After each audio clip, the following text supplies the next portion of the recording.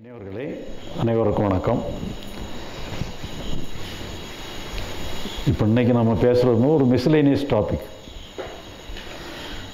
ஏன்னா நாளைக்கு தான் நம்ம சப்ஜெக்டில் வரோம். இப்போ இன்றைக்கி நம்ம எல்லோரும் கூடியிருக்கிறதுனால இந்த கர்மானா என்னங்கிறத பற்றி ஒரு சின்ன ஒரு சம்மந்தமில்லாத ஒரு டாபிக். ஏன்னா இப்போ நாங்கள் ரீசெண்டாக திருச்செங்கோடில் ஒரு மீட்டிங் நடத்தினோம். ஞானங்கிற மாதிரி தான் மீட்டிங்லாம் நடத்தினோம். பட் இருந்தாலும் கேள்வி கேட்க எல்லாரையும் கேள்வி கேட்க சொன்னோன்னா அத்தனை பேரும் கர்மாவை பற்றி தான் கேள்வி கேட்டுக்கிட்டு இருந்தாங்க. நான் கர்மாவை பற்றி ஒன்றுமே பேசலை அவங்ககிட்ட. ஆனால் அவங்க கேள்வியெல்லாம் கர்மாவை பற்றி தான் இருந்தது.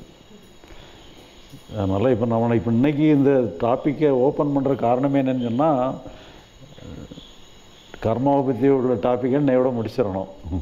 நாளைக்கு அது சம்மந்தமான கேள்விகள் எதையும் கேட்கக்கூடாது, அவ்வளோதான். அதுதான் அப்படியே நோக்கம். சில வருஷங்களுக்கு முன்னால் திருவண்ணாமலையில் கொஞ்ச நாள் தங்கியிருந்தேன். அப்போ அங்கே ஃபாரினர்ஸ் நிறையா வர்றதுனால எல்லோரும் வருவாங்க, பேசிக்கிட்டு இருப்பாங்க. ஒரு ஷெட்யூல் டைம் போட்டிருந்தேன், இந்த டைமில் வரணும்னு சொல்லி. ஒருத்தர் அன்டைமாக வந்தார். அவர் இந்தியன் தான். இந்தியன் எப்பவுமே அன்டைமாக தான் வருவாங்கன்னு தெரியல. அன்டைமாக வந்தார். அப்போ நான் சாப்பிட்டுக்கிட்டு இருந்தேன். சாப்பிட்டுட்டு நேரமாக வந்தார். அப்போ அவரை உட்கார சொல்லிவிட்டு, ஏன் அன்டைமாக வந்திருக்கீங்க, நான் தான் டைம் போட்டிருக்கிறேன்ல, அப்போ வந்தானேன்னு கேட்டேன். அப்போ இது கொஞ்சம் பர்சனலாக பேச வேண்டியிருக்கு, கூட்டத்தோடு பேச முடியாது, எனக்கு தனிப்பட்ட முறையில் சில விஷயங்களை பேசணும்னு சொல்லி, அப்போ என்ன விஷயம்னு சொல்லி கேட்டேன். அப்போ அவர் என்னன்னு சொல்லி சொன்னால், நான் தன்னை பற்றி நான் ஒரு ஆன்மீக ஆராய்ச்சியாளர்னு சொல்லி இன்ட்ரடியூஸ் பண்ணார். அப்போது ஆன்மீக ஆராய்ச்சியாளர்னு உடனே நம்மகிட்ட வர்றவங்கெல்லாம் ஆன்மீகத்தில் நிறைய தேடுதல் உள்ளவங்களாக இருப்பாங்க, ஒரு நல்ல நிலையை அடையணும்னு சொல்லி முயற்சி பண்ணுவாங்க. இவர் என்னன்னு சொன்னால் ஆன்மீக ஆராய்ச்சியாளர்னுட்டு சொல்லி இன்ட்ரடியூஸ் பண்ணார். அப்போ எனக்கு சரி உங்களை பற்றி கொஞ்சம் சொல்லுங்களேன், ஆன்மீக ஆராய்ச்சின்னு சொல்கிறீங்களே, என்ன ஆராய்ச்சின்னு சொல்லி கேட்டேன். அப்போ என்ன சொல்கிறேன்னு சொன்னால், நான் ஆரம்பத்திலிருந்தே எனக்கு அடிப்படையில் நான் ஒரு நாத்திகவாதி. எனக்கு கடவுள், பேய், பிசாசு இது மேலே நம்பிக்கையே கிடையாது. அதனால இந்த மாதிரி இப்படி மீட்டிங்கெல்லாம் போடுறவங்க, இந்த மாதிரி குரூப் கூட்டங்கள்லாம் நடத்துகிறவங்ககிட்ட போய் ஒருத்தட்டையாக போய், இங்கே கடவுளை பார்த்துருக்கீங்களா, பேய் பிசாசுகள்லாம் பார்த்துருக்கீங்களா என்ன சொல்லி போய் ஒருத்தட்டையும் இன்டர்வியூ எடுத்துக்கிட்டே இருந்தேன். சரி, அப்போது நீங்கள் இது வரைக்கும் என்ன தெரிஞ்சுக்கிட்டீங்கன்னு சொல்லி அவர்கிட்ட கேட்டேன். நான் இப்படி தான் ஒருத்தட்டையும் கேட்டுக்கிட்டு இருந்தேன். இப்போ ஒருத்தர் என்ன சொன்னார்னா, இப்படிலாம் கேட்டுலாம் தெரிஞ்சுக்க முடியாதுப்பா, நீ சில பயிற்சி முயற்சிகள் பண்ணினா தான் உனக்கு அது சம்மந்தமான அனுபவங்கள்லாம் கிடைக்கும்னு சொல்லி சொன்னாங்க. சரி, நானும் பண்ணி பார்க்குறேன்னு சொல்லி அவங்க சொன்ன பயிற்சிகளெல்லாம் பண்ணினேன். அப்போ பண்ணனால உங்களுக்கு ஏதாவது பலன் கிடைச்சிதான்னு கேட்டேன் அவர்கிட்ட. ஆமாம், நிச்சயமாக கிடச்சிது. எந்த கடவுள் இல்லைன்னு சொன்னனோ அந்த கடவுள் எனக்கு கண் முன்னாலே காட்சி கொடுத்தாங்க. அதே மாதிரி பேய் பிசாசுகள்லாம் கிடையாதுன்னு சொல்லி நானும் சொல்லிக்கிட்டு இருந்தேன். ஆனால் அந்த பேய் பிசாசுகள்லாம் என் கண்ணுக்கே தெரிகிற மாதிரியெல்லாம் காட்சி தந்தது சொல்லிக்கிட்டு இருந்தார். சொல்லிக்கிட்டு அப்போ தான் பிறகு கேட்டேன், இப்போ இதில் இதான் நீங்கள் தெரிய வேண்டியெல்லாம் தெரிஞ்சுக்கிட்டீங்களா, பிறகு இதுக்கு மேலே உங்களுக்கு என்ன தெரியணும், நீங்களாம் தெரிஞ்சுக்கிட்டீங்களா, என்னெல்லாம் ஒன்றுமே இல்லைன்னு இப்போ இருக்குங்கிறீங்க, நீங்களே உங்களுக்கு ஆன்சர் கிடச்சிக்கிட்டு, இப்போ இதுக்கு மேலே உங்களுக்கு என்ன தெரியணும்னு சொல்லி அவர்கிட்ட கேட்டேன். அப்போ அவர் அம்மா சொன்ன மாடலில் தான் அவர் கேள்வி கேட்டாங்க.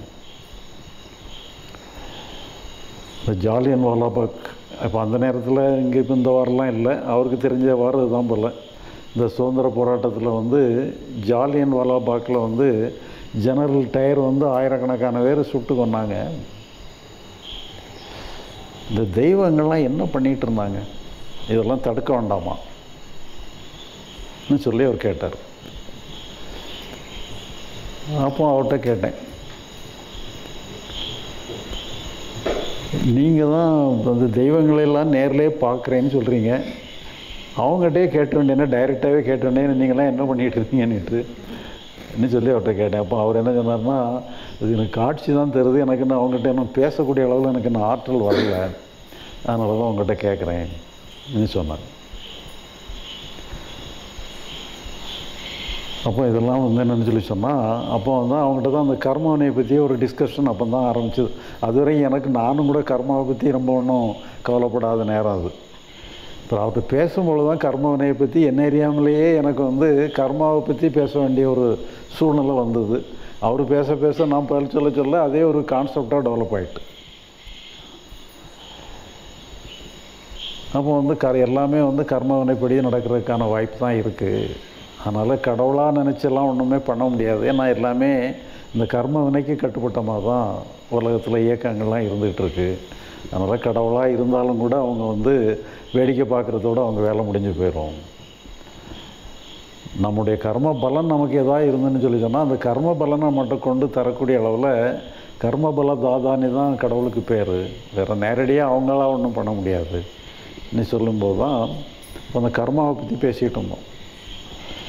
இந்த கர்மாங்கிறது வந்து நம்ம சாஸ்திரப்படி என்ன பிரிக்கிறாங்கன்னு சொன்னால், 3 விதமான கர்மாவை பிரிக்கிறாங்க. ஒன்று வந்து சஞ்சித கர்மா, 2வது வந்து பிராரப்த கர்மா, 3வது வந்து ஆகாமிய கர்மா. சஞ்சித கர்மான்னு சொன்னால், இப்போ நம்ம நிறைய பிறவிகள் பிறக்கிறோம். பல பிறவிகளையும் நமக்கு நிறைய கர்மாக்கள் சேருது. அந்த கர்மாக்களுடைய தொகுப்பாக மொத்தமாக சேர்ந்த ஒரு டோட்டல் பேலன்ஸ். இப்போ நம்ம பேங்க்கில் நிறைய பணம் போட்டு வச்சுருக்கோம்னு சொன்னால், நம்ம எல்லா ஆஸ்தியுமே பேங்க்கில் அக்கௌண்ட்டில் பணமாக இருக்குதுன்னு சொன்னால், இந்த டோட்டல் பேங்க் பேலன்ஸ் வந்து சஞ்சித கர்மா. அப்புறம் நாம் என்ன பண்ணிடுறோம், அதை செலவு பண்ணுறதுக்காக இப்போ நம்ம பேங்க்கில் டோட்டல் அக்கௌண்ட் வந்து ஒரு 50 லட்ச ரூபா நம்மகிட்ட இருக்குது. நம்ம முழுக்க சொத்து எவ்வளோதான், 50 லட்ச ரூபா பேங்க்கில் போட்டு வச்சுருக்கோம். இது செலவு பண்ணுறதுக்காக ஒரு 10 லட்ச ரூபா எடுக்கிறோம். இப்படி கையில் எடுத்துகிட்டு வர்றதை வந்து பிராரப்த கர்மான்னு சொல்கிறது. இப்போ நம்ம மொத்த பல ஜென்மங்களில் அனுபவித்ததை வந்து சஞ்சித கர்மாவாக இருந்தாலும், இந்த ஜென்மாவில் அனுபவிக்கிறதுக்காக நம்ம எடுத்துகிட்டு வர ஒரு கையில் எடுத்துகிட்டு வர்றது, செலவுக்காக எடுத்துகிட்டு வர்றதை வந்து பிராரப்த கர்மான்னு சொல்லுவோம். அப்படி எடுத்துகிட்டு வந்த பணத்தை வந்து முழுசையும் 10 லட்சத்தையும் அப்படியே செலவு பண்ணுறதுக்கு பதிலாக ஒரு 1 லட்சத்தை மட்டும் செலவு பண்ணிட்டு மீதி 9 லட்சத்தையும் ஒரு இன்வெஸ்ட்மெண்ட்டாக ஒரு இதில் பண்ணிடுறோம். அது நமக்கு புதுசாக வருவாயை க்ரியேட் பண்ணிடும். அப்படி புதுசாக க்ரியேட் பண்ணுறதுக்கு பேர் ஆகாமிய கர்மானி பேர். புதுசாக க்ரியேட் பண்ணதுலேருந்து வரக்கூடிய கர்மா எல்லாம் வந்து ஆகாமிய கர்மானி பேர். ஏற்கனவே உள்ள டோட்டல் பேலன்ஸ் வந்து சஞ்சித கர்மா. நம்ம அனுபவிக்கிறதாக எடுத்துகிட்டு வந்தது பிராரப்த கர்மா. அந்த அனுபவிக்கிறதோடு சேர்த்து புதுசாகவும் கர்மாவை க்ரியேட் பண்ணான்னா அதுக்கு பேர் ஆகாமிய கர்மானி பேர். இப்போ இதில் எல்லாருக்குமே வந்து என்னென்னு சொன்னால், சஞ்சித கர்மாலாம் எப்படி இருக்குன்னு யாருக்குமே தெரியாது. பிராரப்த கர்மானா இப்போ நம்ம அனுபவிச்சுக்கிட்டு இருக்கிறது மட்டும்தான் நமக்கு தெரியும். இப்போ அந்த அனுபவிச்சுக்கிட்டு இருக்கிற கர்மாவை வந்து அப்படியே நம்ம அனுபவிச்சுக்கிட்டு இருந்தோம்னு சொன்னால், நமக்கு புதுசாக கர்மா பண்ணுறதுக்கு நமக்கு வாய்ப்பு இல்லாமலே போயிடும். அப்போ வந்து என்ன சொல்லி சொன்னால், அப்போ அந்த கர்மாவே வந்து நம்ம புதுசாக செயல்படுறதுக்கான ஸ்கோப்பையும் அது உள்ளடக்கி தான் வச்சுருக்கு. ஆகாமிய கர்மாவுக்கும் அதில் ஸ்கோப் இருக்குது. அப்போ அதையும் மீறி நம்ம செயல்படணும்னு சொல்லி சொன்னால், இப்போ நம்ம செய்யக்கூடிய ஆகாமிய கர்மாவுக்கு 60% சக்தியும், பிராரப்த கர்மாவுக்கு ஒரு 40% சக்தியும் தான் இருக்குது. அதனால் நம்ம வந்து நமக்கு விதிக்கப்பட்ட பிராரப்த கர்மாவை வந்து அதை கண்டு நம்ம பயப்படுறதுக்கு அவசியமே இல்லை. ஏன்னா அதையும் மீறிய ஒரு 10-20% நமக்கு அதிகமாக கையில் தான் இருக்குது. அதனால் நம்ம செய்யக்கூடிய கர்மாவை வந்து நல்ல கர்மாவாக செஞ்சுக்கிட்டே போனோம்னு சொன்னால், அது வந்து அந்த பிராரப்த கர்மாவையும் ஓவர்வெல்ம் பண்ணிடும், டாமினேட் பண்ணிடும். இப்போ சாதாரணமாக நம்ம இந்த கிராமிய பழமொழி மாதிரி சொல்லுவாங்க, கர்மத்தால் வந்தது தர்மத்தால் போயிடும்னுட்டு சொல்லி. தர்மம்னா வேற ஒன்றும் இல்லை, தர்மம் பண்ணுற தான தர்மங்கிற அர்த்தம் இல்லை. தர்மமான முறையில் நல்ல முறையில் வாழ்ந்தோன்னு சொன்னால், நல்ல வாழ்க்கை வாழ்ந்தோன்னு சொன்னால் கர்மாவை கண்டு பயப்பட வேண்டியதில்லைங்கிறது தான். 2வது என்னன்னு சொல்லி சொன்னால், இப்போ எல்லாருக்குமே கொஸ்டின் என்னன்னு சொல்லி சொன்னால், அந்த பிராரப்த கர்மாவிலேருந்து வெற்றி பெறுறது எப்படி, நமக்கு நேற்று விதிக்கப்பட்டதுலேருந்து விடுபடுறது எப்படிங்கிற ஒரே ஒரு கேள்வி தான். அந்த கேள்விக்காக தான் கர்மாங்கிற டாப்பிக்கே எல்லோரும் பார்க்குறாங்க. ஜோதிடங்கள்லாம் பிழைக்கிறதுக்கு காரணமே அதுதான். இப்போ நாங்கள் ஆகாமிய கர்மானிட்டு ஒரு புக்கு போட்டிருக்கிறோம். அந்த புக்கு என்னன்னு சொன்னால் ஒரு ஜோதிடர் வந்து அவர் ஒரு கல்லூரி மாதிரி வச்சு நடத்திக்கிட்டு இருக்கிறாரு. அவரே என்னன்னு சொன்னால் நம்ம புக்கை தான் வாங்கி அவருடைய மாணவர்களுக்கே எல்லாருக்குமே பரிசாக கொடுக்குறாரு. ஆனால் உண்மையில் என்னென்னு சொன்னால் ஜாதக ஜோதிடங்களையும் மீறி செயல்படக்கூடிய ஆற்றல் நம்ம கையில் இருக்குது. பிராரப்த கர்மா வெற்றி கொள்ளக்கூடிய ஆற்றல் நம்ம கையில் தான் இருக்குது. அதனால் நம்ம ஜாதக ஜோதிடங்களுடைய கணிப்பெல்லாம் என்னென்னு சொன்னால் ஏற்கனவே உள்ள ஒரு நியமிக்கப்பட்டது தான் இருக்கும். ஆகாமிய கர்மாவை பற்றி எந்த ஜாதக ஜோதிடத்திலும் இருக்காது. ஏன்னா அது என்னமோ கிரியேட் ஆக வேண்டியது, முடிஞ்சு போனது தான் ஜாதக ஜோதிடங்கள் சொல்ல ஒழிய புதுசாக உருவாகிறத பற்றி எந்த ஜோதிடமும் சொல்ல முடியாது. அது நம்ம கையில் இருக்குது. அதனால் யாருக்கிட்டேயுமே இல்லாத சக்தி நம்ம கையில் இருக்குது. இப்போ அடுத்தாப்புல என்னென்னு சொல்லி சொன்னால், சரி பிராரப்த கர்மான்னா என்ன? பிராரப்த கர்மாவால் நமக்கு ஒரு கஷ்டம் வருதுன்னுட்டு சொன்னால் அந்த கஷ்டத்துக்கு என்ன காரணம்? இப்போ ஒருத்தன் வந்து இதில் ஒரு இடத்துல திருடிடுறான்.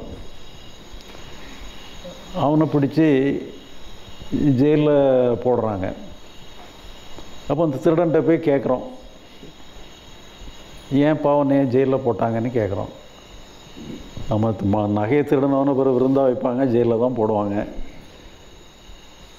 ஏன் உடனே ஜெயிலில் போடுறாங்க?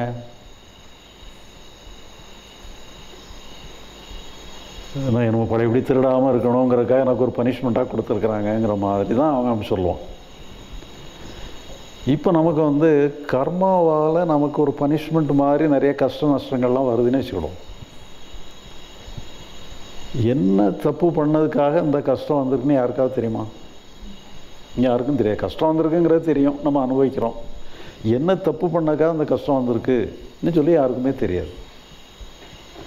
இப்போ அதனால் என்னென்னு சொல்லி சொன்னால் இது ஒரு பனிஷ்மெண்ட்டாக கொடுக்கப்பட்டதில்லை. நமக்கு வரக்கூடிய கஷ்டங்கள் வந்து அது பிராரப்த கர்மாவாலே வந்திருந்தாலும் கூட இது பனிஷ்மெண்ட் கிடையாது.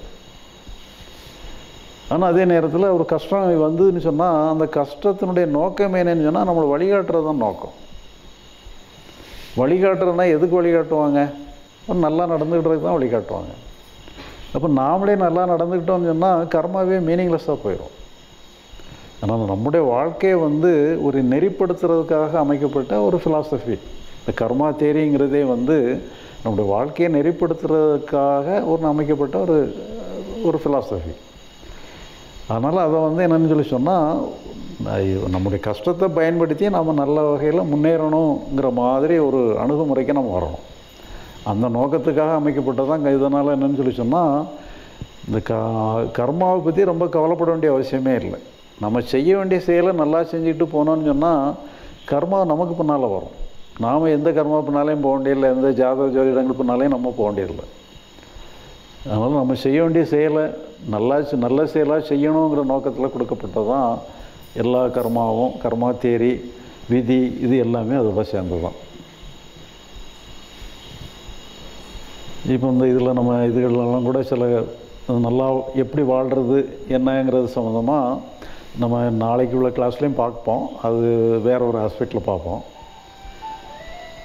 இப்போ இந்த இதுலேயுமே சில இதுகளென்னு சொன்னால் ஒரு நல்லவங்களாக வாழ்கிறவங்களுக்கு எப்படி, மோசமாக வாழ்கிறவங்களுக்கு எப்படிங்கிற மாதிரி இது பண்ணுறதுக்காக ஒரு சின்ன ஒரு புராணத்தில் வந்த ஒரு கதை. அதாவது இந்த அசுரர்கள் தேவர்கள் ரெண்டு பேருமே வந்து எப்பயும் ஒருத்தர் போட்டியாளர்களாக இருப்பாங்க. அப்போ அந்த அசுரர்கள் வந்து என்ன கம்ப்ளைண்ட் பண்ணுறாங்கன்னு சொன்னால், நீங்கள் வந்து தேவர்களை கொஞ்சம் அதிகமாக நல்ல முறையில் கவனிக்கிறீங்க, எங்களெல்லாம் புறக்கணிச்சிடுறீங்கன்னு சொல்லி கடவுள்கள்கிட்ட முறையிடுறாங்க. அப்போ அந்த கடவுள் என்ன சொல்கிறான்னு சொன்னால், தேவர்கள் அதுக்கு தகுதியாக இருக்கிறதுனால அவங்களுக்கு கொஞ்சம் நல்ல முறையில் விசேஷமாக கவனிக்கிறோம், நீங்கள் அதுக்கு தகுதி இல்லாதனால உங்களுக்கு இப்படி தான் இருக்குங்கிற மாதிரி அவங்க சொல்லிடுறாங்க. அப்போ அதை அவங்களால ஏற்றுக்கிட முடியல. அப்போ அதை நீங்கள் நிரூபித்து காட்டுங்கிற மாதிரி கேட்குறாங்க. அப்போ கடவுள் வந்து என்ன பண்ணுறாருன்னு சொன்னால் ஒரு டெஸ்ட் ஒன்று வைக்கிறார். தேவர்கள் தனியாக இருக்கிறாங்க, அசுரர்கள் தனியாக இருக்கிறாங்க. அந்த தேவர்கள் அந்த அசுரர்களுக்கு என்னன்னு சொன்னால் எல்லாருக்கும் சாப்பாடு வைக்கப்பட்டிருக்கு. ஆனால் எல்லாரும் சாப்பிட்டுக்கிடலாம், ஆனால் என்ன சொன்னால் அவங்க கையை மடக்க முடியாதபடி கையை மட்டும் நீட்டி அப்படி கட்டி வச்சுருக்கு. நீங்கள் எல்லோரும் சாப்பிட்டுக்கிடுங்க, ஆனால் கையை மடக்கக்கூடாதுன்னு சொல்லி கையை நீட்டி கட்டி வச்சுருக்குறாங்க. இப்போ இவங்களுக்கு சாப்பாடு எடுத்தோன்னா வாயில் கொண்டு வைக்க முடியாது. எல்லோரும் எடுத்து அப்படி உயர போட்டுக்கிட்டு பார்த்து பிடிச்சி பார்த்தானாலும் எல்லாம் எங்கே பார்த்தாலும் சாப்பாடாக தான் செதறி கிடக்கு. இப்போ அந்த அசுரர்களை கூப்பிட்டுட்டு நீங்கள் எப்படி சாப்பிட்ருக்கீங்க, தேவர்கள் எப்படி சாப்பிட்றாங்க இட்டு பாருங்கன்னு சொல்லி இந்த அசுரர்கள்லாம் கடவுள் கூப்பிட்டு போய் தேவர்கிட்ட கொண்டு காட்டுறாங்க. அங்கே என்ன நடக்குன்னு சொன்னால், ஒருத்தர் சாப்பாடை இன்னொருத்தர் கூட்டுறாரு. கையை மடக்க வேண்டியதில்லை. அவங்க சாப்பாடை அவங்களே சாப்பிடணும்னு நினச்சா தான் கையை மடக்கணும். அடுத்தவங்க கூட்டுறதுக்கு கையை மடக்க வேண்டியதில்லை. இப்போ இதனால தான் என்ன சொன்னால், தேவர்கள் நல்ல முறையில் வச்சுருக்குறோம். நீங்கள் உங்களை தான் பார்த்துக்கிட்டு இருக்கீங்க, அவங்க அடுத்தவங்கள பார்க்குறாங்க. அதனால் அவங்க உயர்ந்தவர்களாக இருக்கிறாங்க, நீங்கள் உங்களை பார்க்குறீங்க, நீங்கள் அது கீழே போயிட்டீங்கிற மாதிரி அந்த ஒரு புராணத்தில் உள்ள ஒரு கதை. அதே மாதிரி இப்போ இன்னொரு கதை, இது கிராமிய கதை மாதிரி ஒரு கதை. அதில் என்னன்னு சொல்லி சொன்னால், 2 நண்பர்கள், அவன் 2 பேரும் தவம் பண்ணுறாங்க. ஈஸ்வரன்ட்ட வரம் வேணும்னு சொல்லி கேட்டு தவம் பண்ணுறாங்க. அப்போ அந்த கடவுளை என்ன பண்ணுறாருன்னு சொன்னால், அந்த 2 பேருக்கும் உங்களுக்கு 3 வரம் தந்திருக்கேன், நீங்கள் 3 தடவை என்ன வேணாலும் கேட்டு வாங்கிடலாம், 3 தடவைக்கு மேலே கேட்க முடியாதுன்னு சொல்லி வரம் கொடுத்துட்றாங்க.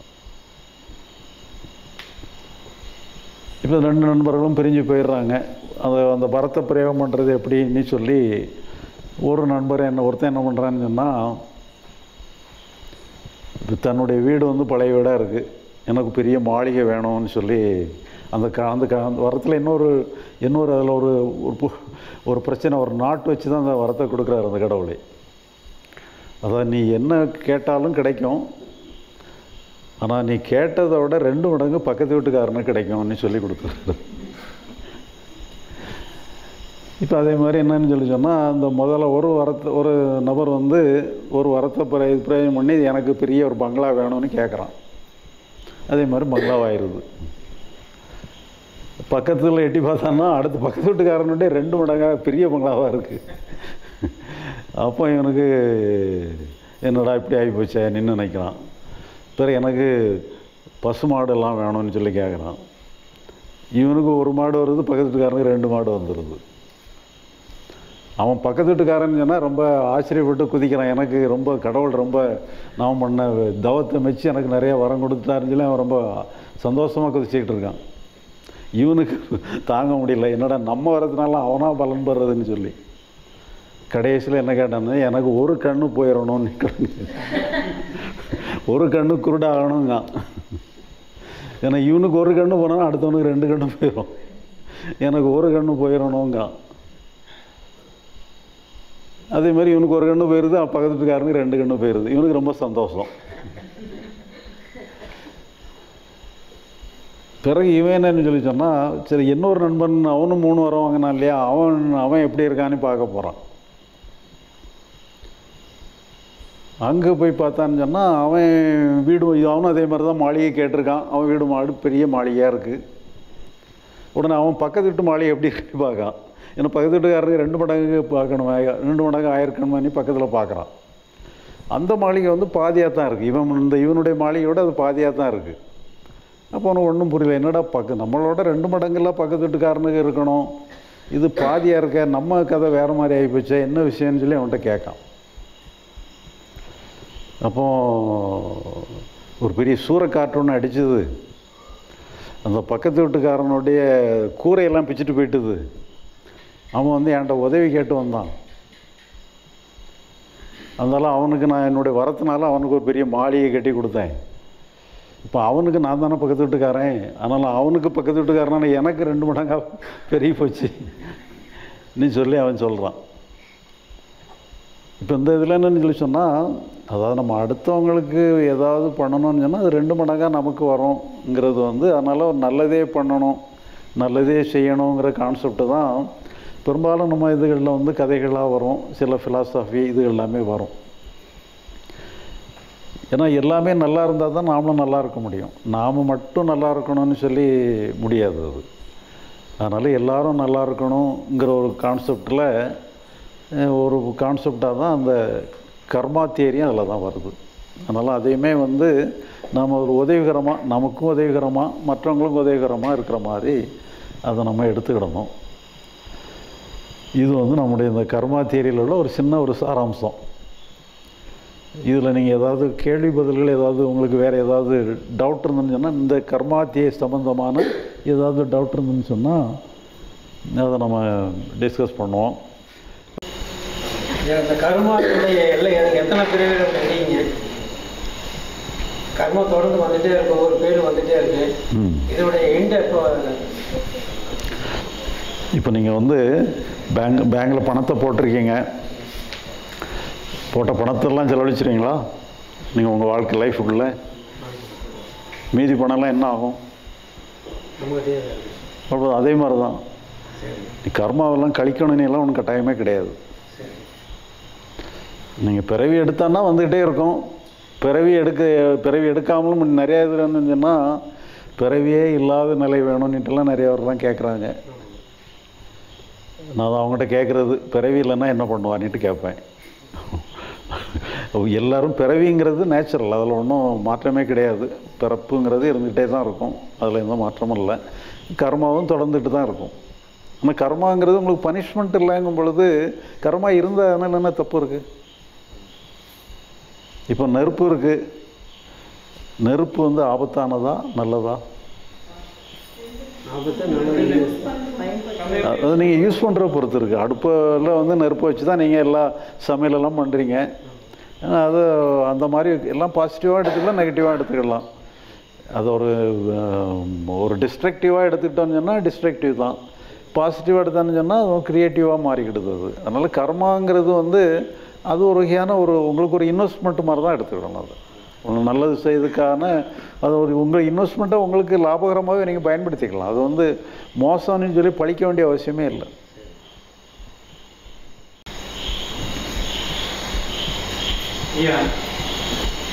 ஒரு கர்மா அப்படின்னு நீங்கள் சொல்கிறீங்க, எல்லாருக்கும் தெரியுது.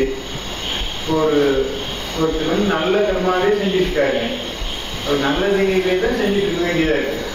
இன்னொருத்தர் கெட்ட கர்மா செஞ்சுருக்கிறாரு, அவர் நல்ல கர்மாவே செய்ய முடிய மாட்டேங்குது. அது அப்படியே நல்லது செஞ்சதுனால அது கெட்டதாக மாறிடுது, அது மற்றவங்களுக்கு கெட்டதாக தெரியுது. இல்லை, இப்போ மொத்தத்தில் எல்லாத்துக்குமே கேள்வி. இப்போ அம்மா கூட சொல்லும் பொழுது யுத்தத்தை பற்றி சொல்கிறாங்க, நல்லாமல் சொல்கிறாங்க. இந்த கடவுளோட ரோல் என்னங்கிற ஒரு கேள்வியெல்லாம் வருது. அவங்கெல்லாம் என்ன பண்ணிக்கிட்டு இருக்கிறாங்க, இதெல்லாம் கொஞ்சம் நிர்வாகம் பண்ண வேண்டாமா என்னங்கிற மாதிரிலாம் சொல்லிகிட்டு இருக்கிறாங்க. இப்போ அதெல்லாம் என்னென்னு சொல்லி சொன்னால், அவங்களுக்கும் சில பவர்ஸ் இருக்குது. பட் இருந்தாலும் என்னென்னு சொல்லினா இந்த மாதிரிலாம் பண்ணாமல் இருக்கிறதுக்கு அப்போ அவங்க குற்றவாளிகளாக ஆகாமல் ஏன் இருக்கிறாங்கன்னு சொல்லி சொன்னால், பார்த்தீங்கன்னா பேசிக்கலாக எல்லாருமே கடவுளுடைய அம்சம்தான். இப்போ நீங்கள் வந்து நீங்கள் இன்னொருத்தரை அடிச்சிங்கன்னு சொன்னால் அது வந்து ஒரு ஒரு ஒரு குற்றம் மாதிரி ஆயிரும். இப்போ நீங்கள் ஒருத்தரை அடிக்கிறீங்க, அது குற்றமாயிரும். உங்களை நீங்களே அடிச்சுக்கிட்டீங்கன்னு சொன்னால் அது குற்றம் கிடையாது, ஒரு விளையாட்டுங்கிற மாதிரி ஆயிரும். அதே மாதிரி வந்து எல்லாமே கடவுளால் ஆக்கப்பட்டது தான். கடவுளை தவிர வேறு ஒன்றுமே கிடையாது. அத்தனை பேருமே கடவுள் தான், கடவுளுடைய அம்சம்தான். அதனால் அவருக்கு என்ன வேணாலும் பண்ணிக்கலாம், அவர் எப்படி வேணாலும் இருந்துக்கலாம். அதில் ஒன்றும் நம்ம ஒன்றும் ஏன் இப்படி பண்ணுறாங்க, ஏன் இப்படி பண்ணக்கூடாதுங்கிற கேள்வியெல்லாம் கேட்கவே முடியாது. ஆனால் என்னென்னு சொல்லி சொன்னால், இதிலேருந்து நாம் என்ன கற்றுக்கிடணும்னு சொன்னால், இப்போ நாம் ஏதோ ஒரு ரோலுக்கு வந்துடுறோம். ரோலுக்கு வந்திருக்கும்பொழுது அந்த ரோலுக்கு தகுந்த ஒரு நீதிப்படி நம்ம நடந்துக்கிடணும். இப்போ நாம் வந்து என்ன தெரிஞ்சுக்கிடணும்னு சொல்லி சொன்னால், நம்ம நல்லது செஞ்சு நல்லது நினச்சி நல்லதாக செய்யணுங்கிற ஒரு முடிவுக்கு வந்து அதை செயல்படுத்தணும். இப்போ அதை அந்த மாதிரி முடிவு இல்லாதபடி எப்படி வேணாலும் வாழலாம், எப்படி வேணாலும் செய்யலான்னுட்டு சொல்லி அப்படியே இருக்கிறாங்க. இருந்தாலும் நீங்கள் அவ்வளோ நல்லா க்ளோஸாக வாட்ச் பண்ணிங்கன்னு சொன்னால் அவங்க படுற கஷ்டம் அதுக்கப்புறம் அவங்களுக்கு தெரியாது அவங்க எப்படி படுறாங்க. இந்த ஜென்மாவிலே கூட கஷ்டப்படுறதுக்கு வாய்ப்பு இருக்குது. அடுத்த ஜென்மாவுக்கு கூட போகணுன்னே அவசியம் இல்லை. இந்த ஜென்மாவிலே கூட இந்த மோசமாக இருக்கிறவங்கெல்லாம் நல்லாவே இருந்துக்கிட்டு இருந்தாங்கன்னு சொல்லி அப்படியெல்லாம் அது ரொம்ப ரேராக தான் இருக்கும். எங்கேயோ கோடியில் ஒருத்தர் தான் அப்படி இருக்கிறதுக்கு வாய்ப்பு இருக்குது. இந்த கர்ம வினைப்படிலாம் எல்லாம் நடக்குதுன்னு சொல்கிறாங்க. இந்த கர்மானுக்கு எங்கே பதிவு ஆகுது? அது காஸ்மிக் ரெக்கார்டுன்ட்டு அதுக்கு பேர் சொல்லிக்கிடுவாங்க. அதுக்கு காஸ்மிக் ரெக்கார்டில் பதிவுன்னு சொல்கிறாங்க. அந்த மாதிரி சொல்லிக்கலாம். அன்பினியவர்களே, அனைவருக்கும் வணக்கம்.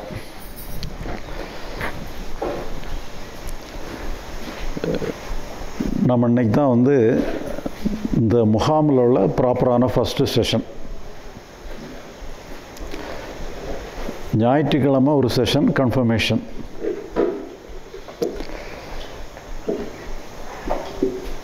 இப்போ இன்றைக்கி காலையிலேருந்து நைட் வரைக்கும் ஒரு 4 செஷன் இருக்குது. இப்போ நம்முடைய மெயின் சப்ஜெக்ட் இன்றைக்கே கவர் ஆயிரும். ஞானம்னா என்னங்கிறத பற்றி ஒரு தெளிவான ஐடியா உங்களுக்கு வந்துடும். ஞாயிற்றுக்கிழமையிலேருந்து நீங்கள் எல்லாருமே ஞானியாக வாழ்கிறது எப்படிங்கிறத நீங்கள் தெரிஞ்சுக்கிடுவீங்க. இப்போ இன்றைக்கி நீங்கள் எப்படி வேணாலும் இருக்கலாம். நீங்கள் போகும்போது எல்லாருமே ஞானியாக தான் போகணும்.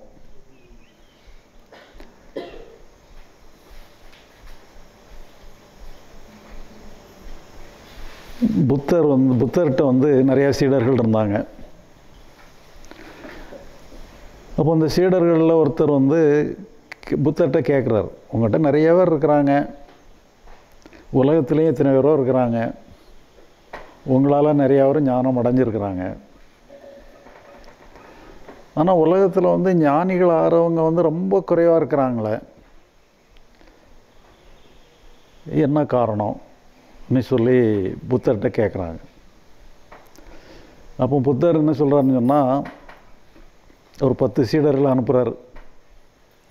நீங்கள் போங்க, ஒவ்வொருத்தரும் 10 பேரை பேட்டி காணுங்க. 10 × 10 100 பேரை பேட்டி கண்டு வாங்க. என்ன கேட்கணும்னு சொன்னால், உங்களுக்கு வாழ்க்கையில் என்ன வேணும்னுட்டு எல்லார்ட்டையும் ஒரே கேள்வி தான், உங்களுக்கு என்ன தேவை, இதை கேட்டுட்டு வாங்கன்னு சொல்லி 10 பேரையும் அனுப்பி வைக்கிறாரு. 10 பேரும் போய் எல்லாரையும் ஆளுக்கு 10 பேரை பேட்டி கண்டுட்டு வராங்க. புத்தர் எல்லாத்தையும் கேட்கல, யார் யாரெல்லாம் என்ன சொன்னாங்க, என்ன பதில் சொன்னாங்கன்னு எல்லாம் கேட்கல. இவர் வந்தவங்ககிட்ட ஒரே கேள்வி கேட்குறாரு, ஞானம் வேணும்னு சொல்லி நீங்கள் 100 பேரை பேட்டி கண்டிங்களா, ஞானம் வேணும்னு சொல்லி எத்தனை பேர் உங்கள்கிட்ட சொன்னாங்க கேட்டாங்கன்னு சொல்லி கேட்குறாரு. ஒருத்தருமே கேட்கலங்கிறாரு. எல்லாரும் எனக்கு சொத்து வேணும், சுகம் வேணும், வாழ்க்கையில் நிம்மதி வேணும், அது வேணும் இது வேணும்னு தான் கேட்குறாங்களே ஒழிய ஞானம் வேணும்னு சொல்லி யாருமே கேட்கலங்கிற மாதிரி அவர்கிட்ட எல்லாருமே சொல்கிறாங்க. அப்போ புத்தர் சொல்கிறார்,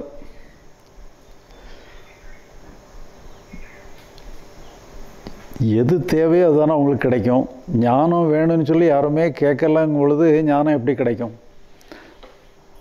அதனால் ஞானியினுடைய எண்ணிக்கை குறையாத்தான் இருக்கும், மற்றவங்களுடைய எண்ணிக்கை தான் அதிகமாக இருக்கும்னு சொல்லி சிம்பிளாக முடிச்சிடுறாரு.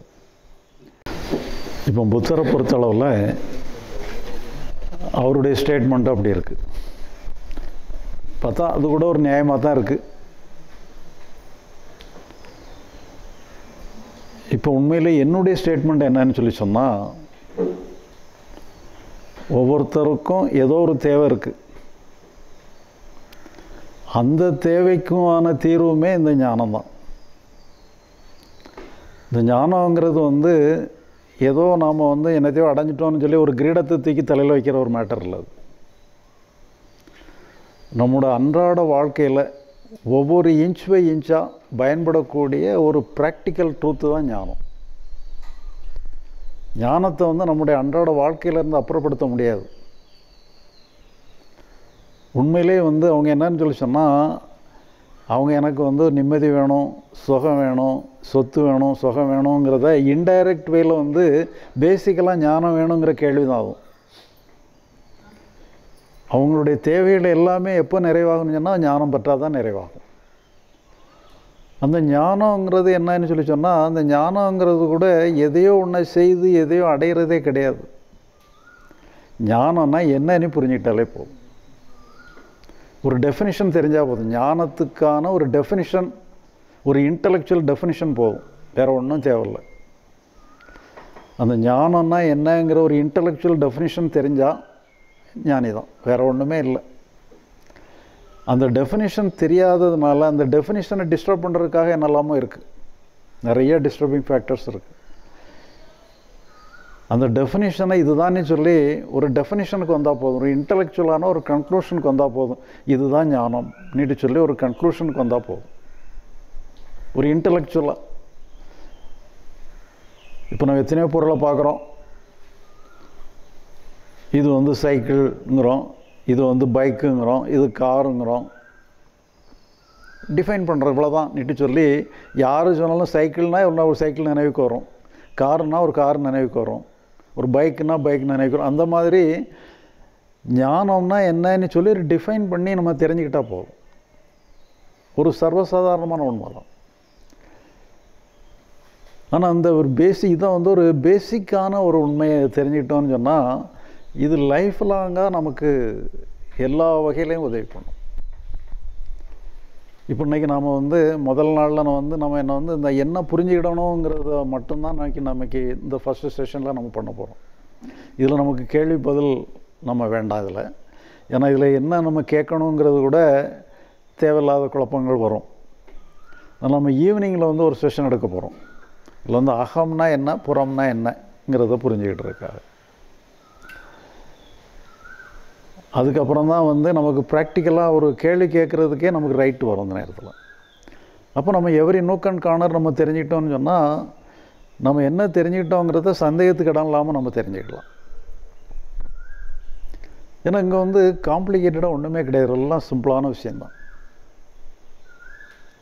இப்போ நிறைய பேர் என்னன்னு சொல்லி சொன்னால் ஞானங்கிற பேரில் எதையோ ஒரு விசித்திரமாக என்னதையோ கற்பனை பண்ணிக்கிட்டு இருக்கிறாங்க.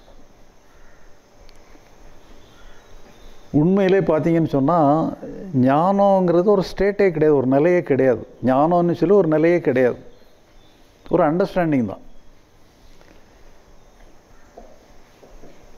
இப்போ நமக்கு வந்து நம்ம நார்த் இந்தியா போகணும்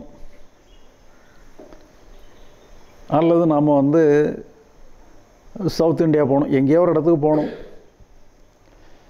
நம்ம நார்த் இந்தியா போகிறா இருந்தோம்னா நார்த் இந்தியா போகிற ட்ரெயினில் ஏறணும், சவுத் இந்தியா போகிறா இருந்தால் சவுத் இந்தியா போகிற ட்ரெயினில் ஏறணும். எந்த ட்ரெயினில் ஏறணுங்கிறத ஒரு தெளிவு தான் வந்து என்னென்னு சொன்னால் ஞானம், அவ்வளோதான். இது ஒரு நிலை கிடையாது. நம்ம எந்த ஊருக்கு போகணுங்கிறத நம்ம தேர்ந்தெடுக்கிறதுக்கு பேர் ஒரு ஞானமே கிடையாது. இது ஒரு அண்டர்ஸ்டாண்டிங் தான். இங்கே போகணும் இங்கே போகக்கூடாதுங்கிற மாதிரி ஒரு இன்டலெக்சுவலான ஒரு கிளாரிஃபிகேஷன் தான். ஆனால் லிபரேஷன் அப்படி கிடையாது. லிபரேஷனுங்கிறது அது நம்ம வாழ்க்கை. அந்த லிபரேஷன் தான் உண்மையான வாழ்க்கை, உண்மையான அடைவிடமும் அதுதான். நம்ம தெரிஞ்சுக்கிட வேண்டிய விஷயம் அதுதான், அடைய வேண்டிய விஷயம் அதுதான், நம்ம வாழ வேண்டிய இடமும் அதுதான். ஞானத்திலலாம் வாழ வேண்டிய அவசியம் இல்லை. ஞானங்கிறது ஒரு அண்டர்ஸ்டாண்டிங் தான். என்ன செய்யணும் என்ன செய்யக்கூடாதுங்கிற ஒரு அண்டர்ஸ்டாண்டிங் தான். எந்த ட்ரெயினை பிடிக்கணும் எந்த ட்ரெயினை பிடிக்கக்கூடாதுங்கிறது தான். பக்கத்து வீட்டில் காலிங் பெல் அடிக்குது, நமக்கு எதாவது வேலை இருக்கா? அது அந்த வீட்டில் உள்ளவங்க பார்த்துக்கிடுவாங்க. நம்ம வீட்டில் காலிங் பெல் அடித்தா மட்டும் கதவை திறந்து என்ன வேணும்னு கேட்டால் போதும். இவ்வளோதான், வேற ஒன்றும் இல்லை. இது காலிங் பெல் வந்து நம்ம வீட்டில் அடிக்க அடுத்த வீட்டில் அடிக்குதாங்கிறத தெரிஞ்சுக்கிட்டது தான் ஞானம், அவ்வளோதான். உங்களுக்கு வேலை இருக்கா இல்லையான்னு தெரிஞ்சுக்கிட்டது தான் ஞானம். ஆனால் லிபரேஷன் அப்படி கிடையாது. லிபரேஷனுங்கிறது ஒரு வாழ்வியல் உண்மை. நீங்கள் வாழ்கிற நிலை, அது ஒரு நிலைன்னு சொல்லலாம். அது என்லைட்டன்மெண்ட்டுங்கிறதெல்லாம் ஒரு நிலை கிடையாது. அது ஏன்னா நிறைய வந்து பார்த்தீங்கன்னு சொன்னால் ஆன்மீகங்கிற பேரில் நிறைய அமானுஷ்யமான நிறைய சக்திகள் என்னெல்லாமோ மிஸ்டிக்கல் எக்ஸ்பீரியன்ஸு இதெல்லாம் பின்னணியில் இருக்குது. இப்போ நம்ம என்ன பண்ணிடுறோம், அந்த மாதிரி மலைச்சு போயிடும், அதெல்லாம் பார்த்து மலைச்சு போயிடுறோம். அதை மாதிரி அடையணும் இதை மாதிரி அடையணும்னு சொல்லி இந்த ஞானத்தை அதே மாதிரி ஒரு நிலையாக எடுத்து கன்ஃபியூஸ் ஆகிடும். உண்மையிலே பார்த்தீங்கன்னு சொன்னால் இந்த லிபரேஷனுங்கிறது தான் உண்மையான நிலை, அது அடைய வேண்டிய நிலையும் அதுதான். அந்த லிபரேஷன்னா உண்மையிலே என்ன? ஒரு 2 நண்பர்கள் வந்து ஒரு மடாலயத்துக்கு போகிறாங்க. அப்போ அந்த மடாலயத்தில் வந்து அந்த அந்த அந்த ஞானி வந்து அந்த மடாலயத்தில் இருக்கிறாரு. அப்போ அவர் வந்து அந்த 2 நண்பர்கள்கிட்டையும் கேட்குறாரு, நீங்கள் குடிக்கிறதுக்கு என்ன பானம் வேணும், உங்களுக்கு ஏதாவது ஃப்ரூட் ஜூஸ் தரட்டுமா, உங்களுக்கு என்ன ஃப்ரூட் ஜூஸ் வேணுமோ அந்த ஜூஸை சொல்லுங்கள், தாரேன். இல்லை எங்களுடைய மடாலயத்தினுடைய சிறந்த பானம் ஒன்று இருக்குது, அதை தரட்டுமா, அல்லது ஃப்ரூட் ஜூஸ் ஏதாவது தரட்டுமான்னு கேட்குறாரு. அப்போ அந்த நண்பர்கள் என்ன பண்ணுறாங்க, மடாலயத்தினுடைய சிறந்த பானம்னு என்னை ஒன்று சொல்கிறாங்க, நாம் இது வரைக்கும் அப்படி ஒன்றும் குடித்து பார்த்ததே இல்லை. ஃப்ரூட் ஜூஸ் தான் நம்ம எங்கே போனாலும் குடிக்கிறோமே, இன்றைக்கி மடாலயத்தினுடைய சிறந்த பானத்தை குடித்து பார்த்துருவோம்னு சொல்லி எங்களுக்கு மடாலயத்தினுடைய சிறந்த பானத்தை கொடுங்க சுவாமின்னு சொல்கிறாங்க. உடனே அவங்களுக்கு பிளைன் வாட்டர் கொண்டு கொடுக்க, இதுதான் மடாலயத்தினுடைய சிறந்த பானம்னுட்டு. இப்போ நீங்களே பாருங்களேன், உங்கள்கிட்ட இப்படி சொன்னார்னா உங்களுக்கு என்ன தோணும், சரி சாமியார் நம்மளை ஏமாற்றிட்டாரு, மடாலயத்தினுடைய சிறந்த பானம்னு சொல்லி நம்மளை ஏமாற்றிட்டாருன்னு தான் தோணும். அதே மாதிரி அவங்களுக்கும் தோணியிருக்கு. ஒரு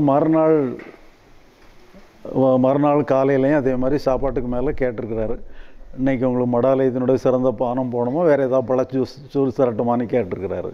இப்போ இவங்க சுதாரிச்சுக்கிட்டாங்க, சாமி எனக்கு ஆப்பிள் ஜூஸ் தாங்க, எனக்கு ஆரஞ்சு ஜூஸ் தாங்கன்னு சொல்லி கேட்டு வாங்கிட்டாங்க. அப்புறம் அடுத்தாப்புல என்னாச்சுன்னு சொன்னால், அவங்களுக்கு எப்போ என்ன கேட்டாலும் ஃப்ரூட் ஜூஸை தவிர தண்ணியை கண்ணிலே காட்டலை. எப்போ தாகமாக இருந்தாலும் ஃப்ரூட் ஜூஸ் தான், ஆப்பிள் ஜூஸா ஆரஞ்சு ஜூஸான்னு சொல்லி ஜூஸாகவே கொடுத்துட்டாங்க. ஒரு வாரத்துக்கு முக்கம் ஆடிட்டாங்க. ஒரு வாரத்துக்கு பழையபடி கேட்குறாங்க அந்த சாமியார் கேட்குறாரு, இன்றைக்கி உங்களுக்கு பழச்சாறு வேணுமோ மடாலயத்தினுடைய சிறந்த பானம் வேணுமான்னு கேட்குறாங்க. இப்போ என்ன சொல்லுவாங்க, சாமி எங்களை ஆள விட்டா சரி, மடாலயத்தினுடைய சிறந்த பானமே போதும் சாமின்னு இருறேன்.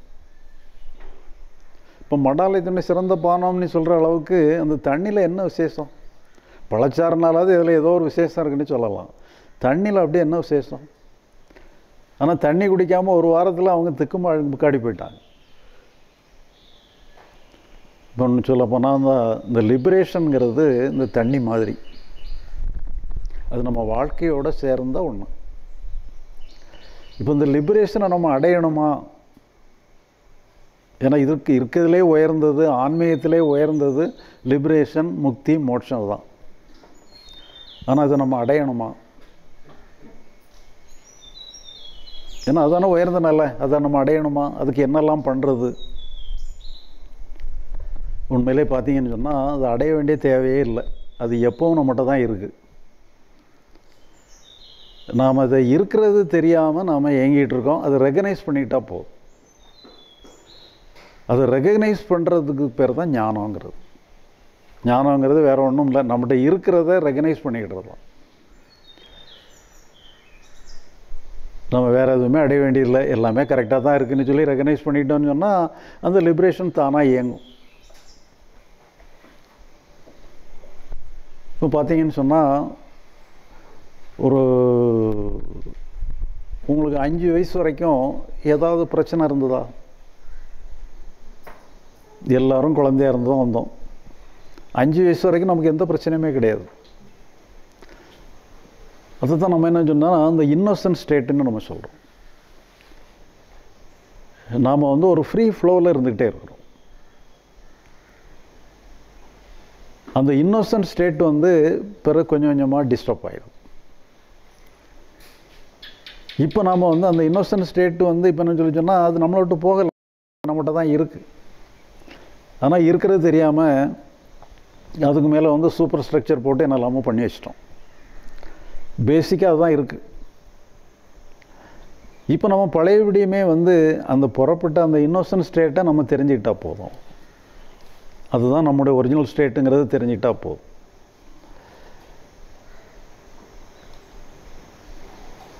இப்போ இதில் தான் என்ன சொல்லி சொன்னால் நம்ம சாஸ்திரங்களில் வந்து ஒரு 2 டெர்மினாலஜி யூஸ் பண்ணுறாங்க. மனோலயம், மனோநாசம்னுட்டு ஒரு 2 டெர்மினாலஜி யூஸ் பண்ணுறாங்க. மனோலயம்னா என்ன, மனோநாசம்னா என்னங்கிறது தெரிஞ்சுக்கிட்டது வந்து ஞானம்னா என்ன, லிபரேஷன்னா என்னங்கிறத தெரிஞ்சுக்கிட்டதுக்கு கொஞ்சம் உதவியாக இருக்கும்.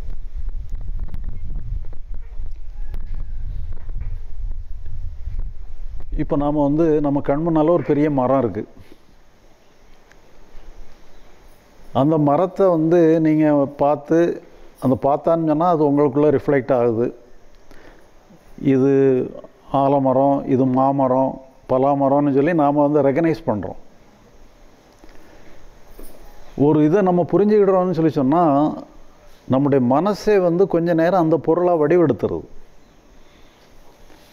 நீங்களே ஒரு வினாடி வந்து அந்த மாமரமாவோ பலாமரமாவோ வடிவெடுத்துறீங்க, உங்கள் மனசே வடிவெடுத்துருது. அப்படி ஒரு வடிவெடுத்து தான் அதில் அதை புரிஞ்சுக்கிடுது. உங்கள் நண்பரை பார்த்து நீங்கள் ஐடென்டிஃபை பண்ணுறா இருந்தாலுமே உங்கள் மனசே ஒரு வினாடி அந்த நண்பராக வடிவெடுத்துருது. இந்த மாதிரி தான் வந்து நம்ம மனதினுடைய செயல்பாடு இப்படி தான் இருக்குது. இப்படி ஒரு ஒரு வடிவத்தை எடுக்கிறதுக்கு பேரும் மனோலயம்னு சொல்கிறது. ஆனால் நீங்கள் வந்து உங்கள் நண்பரை பார்க்குறீங்க, உங்கள் மனசு வந்து நண்பராக வடிவெடுத்து புரிஞ்சுக்கிடுது. பிறகு நீங்கள் அடுத்தாப்புல இன்னொருத்தர் வராரு, அவரை புரிஞ்சுக்கிடணும்னு சொன்னால் ஏற்கனவே இருந்த வடிவிலிருந்து நீங்கள் கொஞ்சம் விடுபட்டு அந்த வடிவை எடுத்தால் தான் அடுத்ததை புரிஞ்சுக்கிட முடியும். அப்போ இந்த லயம் வந்து ஃப்ளெக்சிபிளாக இருக்கணும். ஒரு லயம் ஏற்படணும், அடுத்த லயத்துக்கு மாறணும். ஒரே லயத்தில் அப்படியே ரெஸ்ட் ஆகிடக்கூடாது.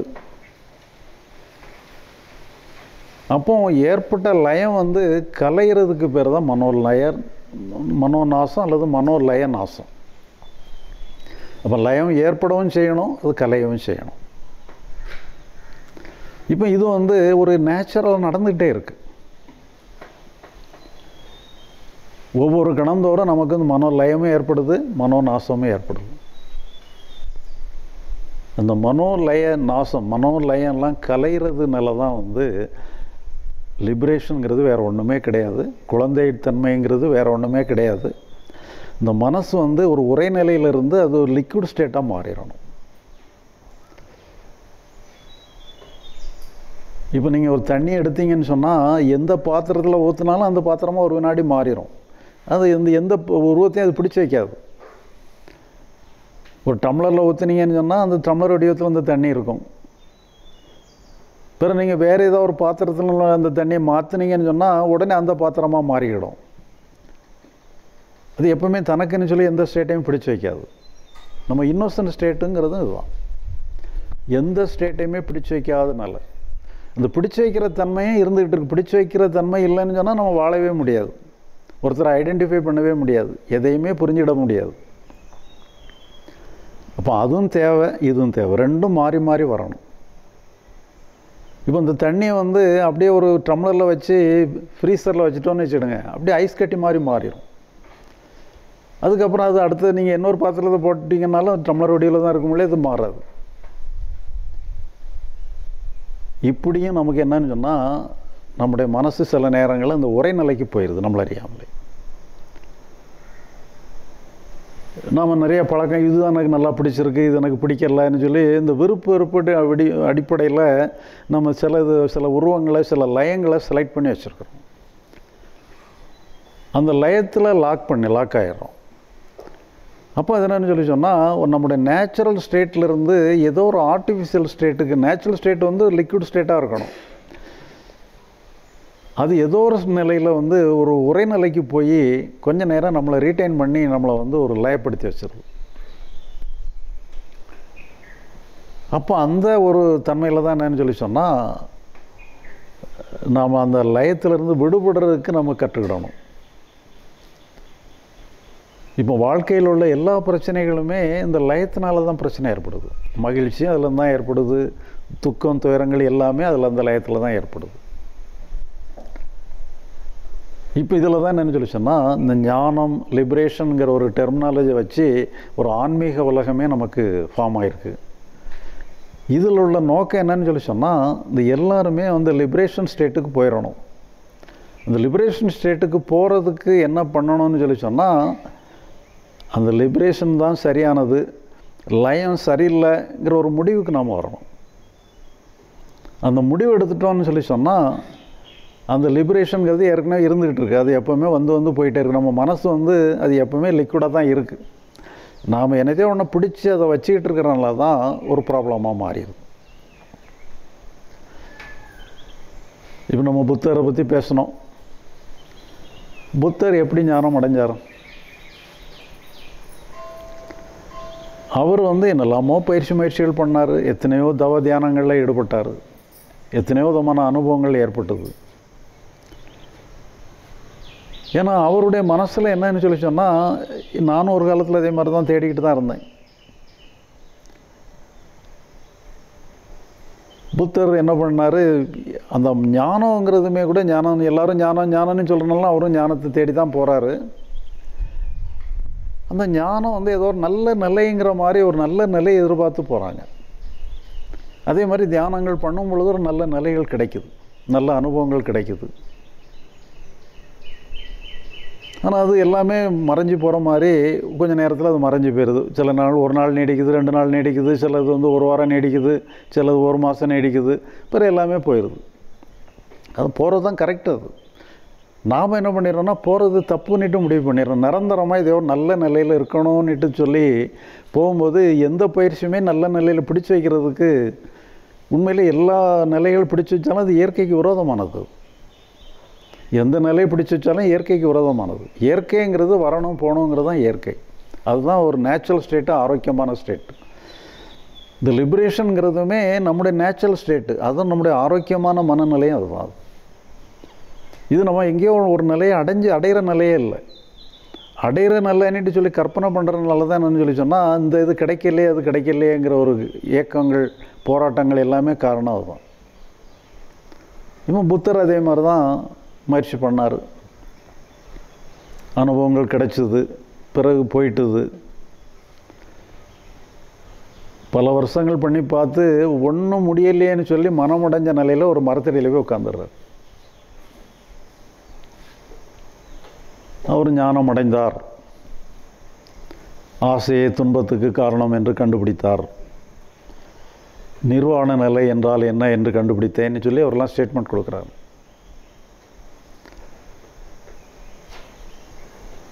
ஆனால் உண்மையில் என்னன்னு சொன்னால், அவங்க கண்டுபிடிப்பே வந்து கொஞ்சம் பார்ஷியலான கண்டுபிடிப்பு தான்.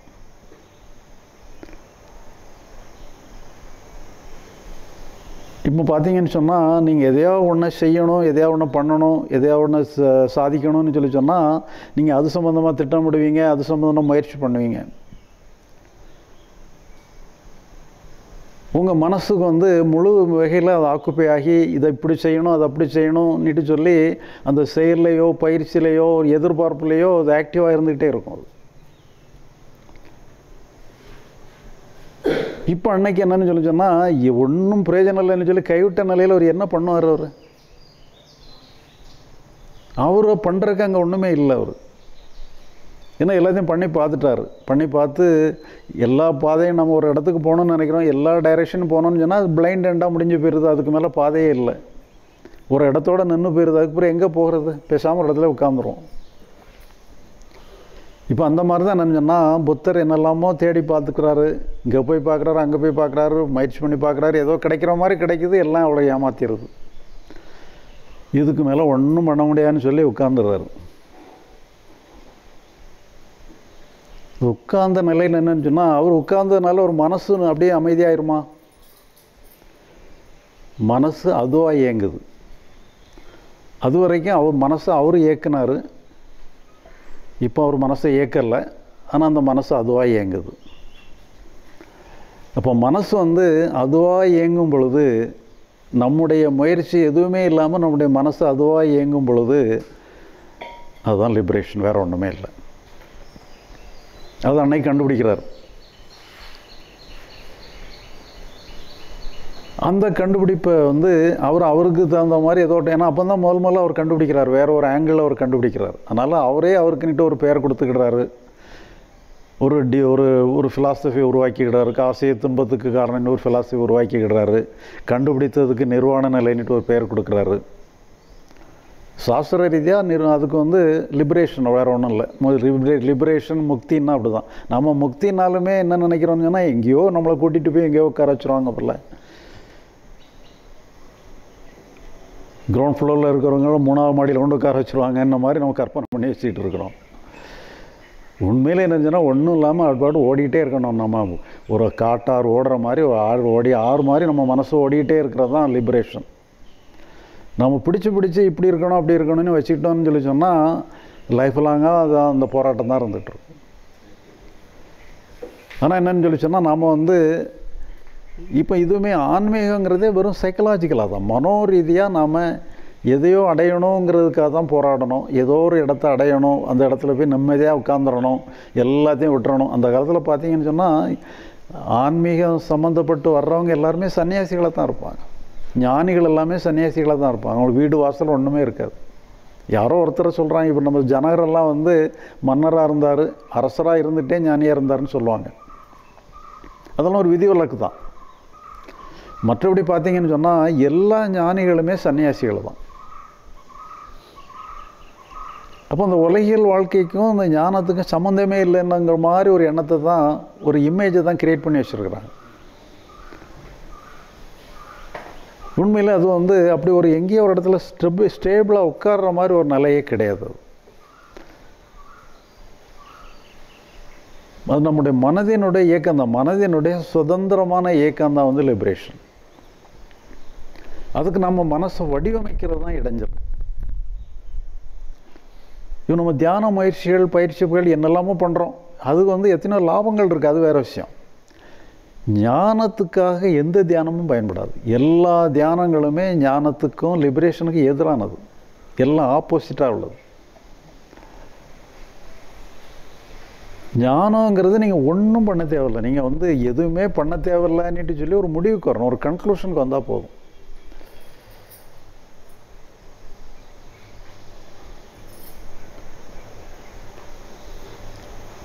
இப்போ இந்த ஆகாயத்தில் ஏற முடியுமா நீ கேட்டான்னா முடியாதுன்னு சொல்லி நம்ம உட்காந்துருவோம்.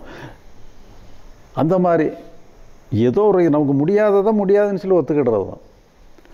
ஆனால் நம்மளுக்கு வந்து ஏதோ ஒரு வகையில் நிறைய பேர் வந்து பல வகையான ஆசை காட்டி நம்ம ஏதோ அடையிறதுக்கு முடியுங்கிற மாதிரி ஒரு ஆசையை காட்டி விட்டாங்க. இப்படி இருந்தால் நல்லாயிருக்கும், அப்படி இருந்தால் நல்லாயிருக்கும். இப்போ நிறைய பேர் நம்ம கூட வந்து தொடர்பில் இருக்கிறாங்க, நிறைய அந்த மிஸ்டிக்கலாக உள்ளவங்க, அமானுஷ்யமான உள்ளவங்க நிறைய பேர் இருக்கிறாங்க. நிறைய சக்திகள் கூட அவங்ககிட்ட இருக்குது.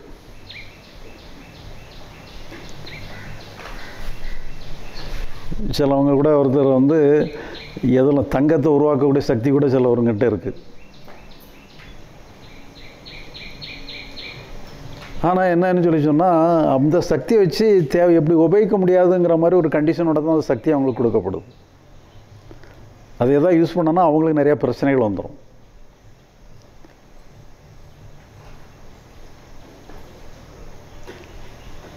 அதே மாதிரி சிலவங்களுக்கு மிஸ்டேக்கெல்லாம் சிலவங்க அடுத்தாப்புல என்ன நடக்குங்கிறதெல்லாம் சொல்லுவாங்க.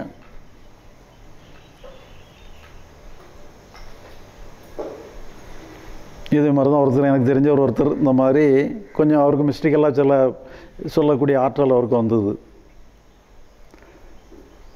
அப்போ அவருக்கு ஒரு அந்த டைமில் என்னன்னு சொல்லி சொன்னால், ஒரு எங்கள் கூட வந்த ஒரு அன்பர் ஒருத்தர் பேக் ஆக்சிடெண்ட்டில் இறந்து போனார்.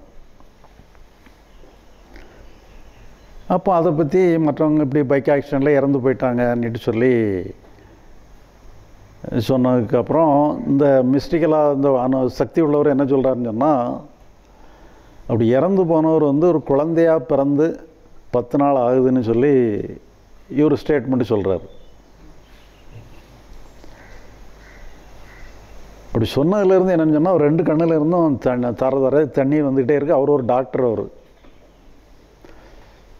ஆனால் கண்ணில் அவருக்கு என்னெல்லாமோ ட்ரீட்மெண்ட் பார்த்தாரு, இந்த கண்ணில் வரக்கூடிய தண்ணியெல்லாம் நிப்பாட்ட முடியல. சொல்லக்கூடாத விஷயத்தை நீ வெளியே சொன்னதுனால உனக்கு இந்த பனிஷ்மெண்ட்டுன்னு சொல்லி அவருக்கு அது கொடுக்கப்படுது. அப்போ அந்த சக்தியை வச்சுக்கிட்டு இருந்தாலும் கூட பிரயோஜனப்படுத்த முடியாது. ஆனால் ஒரு சராசரி மனிதனுக்கு என்னன்னு சொன்னால், ஏதோ ஞானிகள்லாம் இப்படி பெரிய பெரிய சக்திகளோடு இருப்பாங்க போல், அந்த மாதிரி ஒரு நல்ல நிலை அடையணும், அதே மாதிரி லிபரேஷன் என்லைட்டன்மெண்ட்டுங்கிற மாதிரி ஏதோ ஒரு உயர்ந்த நிலை போலங்கிற மாதிரி ஒரு கற்பனையோடு நம்ம வந்து பயணத்தை வச்சுக்கிட்டு இருக்கிறோம். இப்போ இங்கே வந்தவங்கெல்லாம் நம்ம அந்த மாதிரி இல்லை. இப்போ இவங்க எல்லாமே நீங்கள் வந்து நிறைய இடங்களில் பார்த்து அனுபவப்பட்டு தான் எல்லாத்தில் உள்ள அனுபவத்துக்கு அடுத்தது என்ன பண்ணணும், அடுத்த ஸ்டெப் என்னங்கிறத தெரிஞ்சுக்கிற நிலைக்கு வந்திருக்கிறீங்க. அதனால் உங்களுக்கு வந்து லேசாக சொன்னால் கூட போதும்.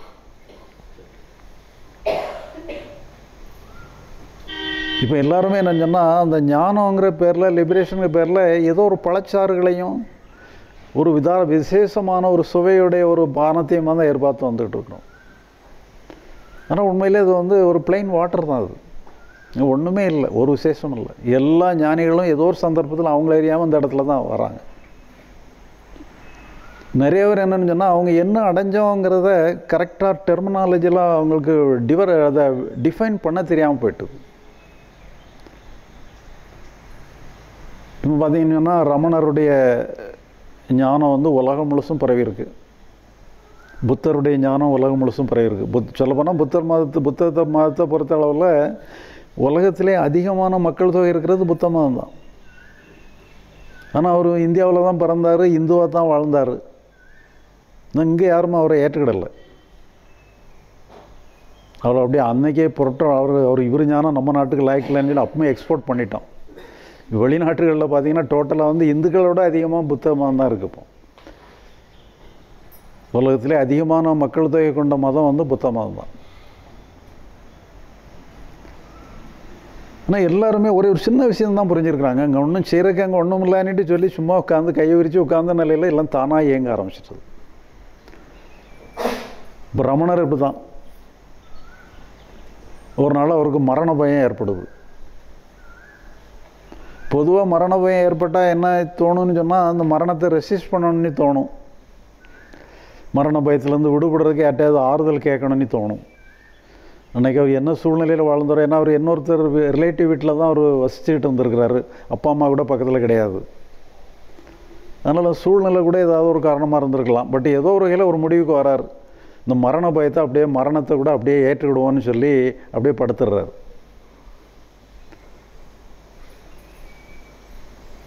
உண்மையில் என்னன்னு சொல்லி சொன்னால் அந்த பயங்கிறது எங்கே இருக்குன்னு சொன்னால் மனசில் தான் இருக்குது.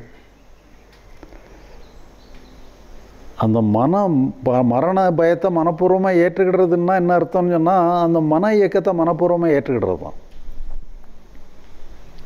அப்போ மன இயக்கத்தை மனப்பூர்வமாக ஏற்றுக்கிடுறதுன்னு சொல்லி சொன்னால் மனசை அப்படியே விட்டுறது. நம்ம அதை ஷேப் பண்ணி வடிவமைச்சு பயம் இல்லாமல் இருக்கணும், இந்த நிலையில் இருக்கணும், நிம்மதியாக இருக்கணும், அசைவு இல்லாமல் இருக்கணும்னு சொல்லி எந்த முயற்சியும் பண்ணலை. இந்த மனசை மனப்பூர்வமாக ஏற்றுக்கிடும் பொழுது அந்த மனசு வந்து ஃப்ரீயாக ஃப்ளோ ஆயிடுது. அது அதுவாக இயங்கும், இவர் இயக்கலை.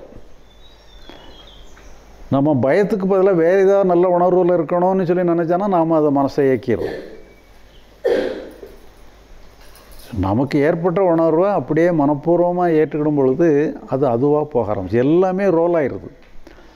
எல்லாமே ஒரு ஆற்றுல பார்த்தீங்கன்னா ஒரு குப்பையை போட்டிங்கன்னா அடிச்சுட்டு போயிடும், சாக்கடை விட்டாலும் கூட அடிச்சுட்டு போயிடும்.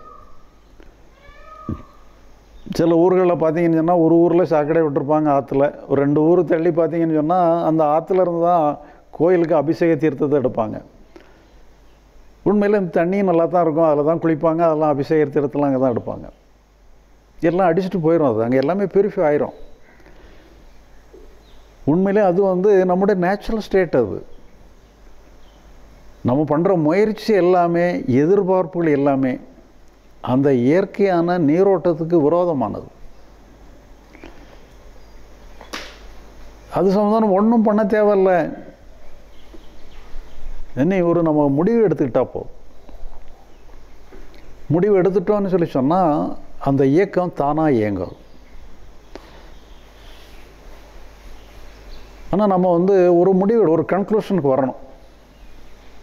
இந்த மனோ ரீதியாக நம்ம அனுபவம் சார்ந்து நம்ம மனசுக்குள்ளே நம்முடைய அனுபவங்களுக்குள்ளே எந்த ஒரு அடைவிடமுமே இல்லை. ஏதோ ஒரு நல்ல நிலைன்னுட்டு ஒரு நிலையுமே கிடையாது. ஞான நிலைன்னுட்டு ஒரு பேர், ஏதோ விசித்திரமான ஒரு பேர் கூட வச்சுருக்கலாம். அந்த நிலை கூட நம்ம எதுவுமே அடைய வேண்டியதில்லை.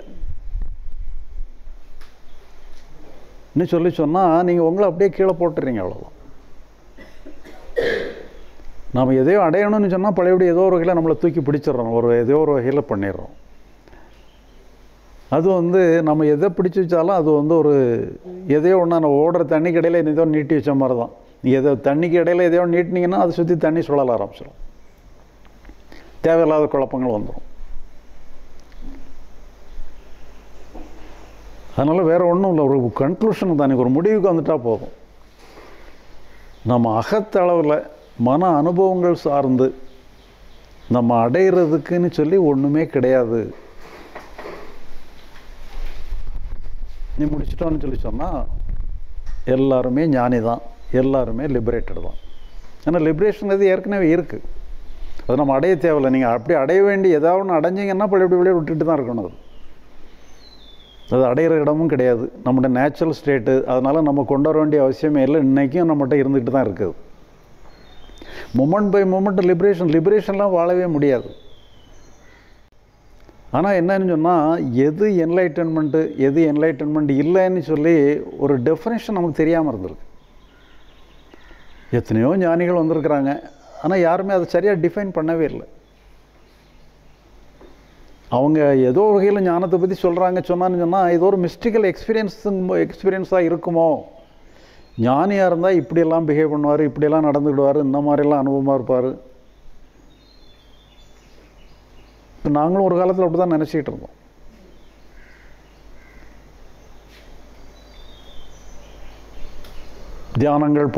தியானங்கள் பண்ணும்போது நல்ல ஒரு பரவச நிலையெல்லாம் ஏற்படும்.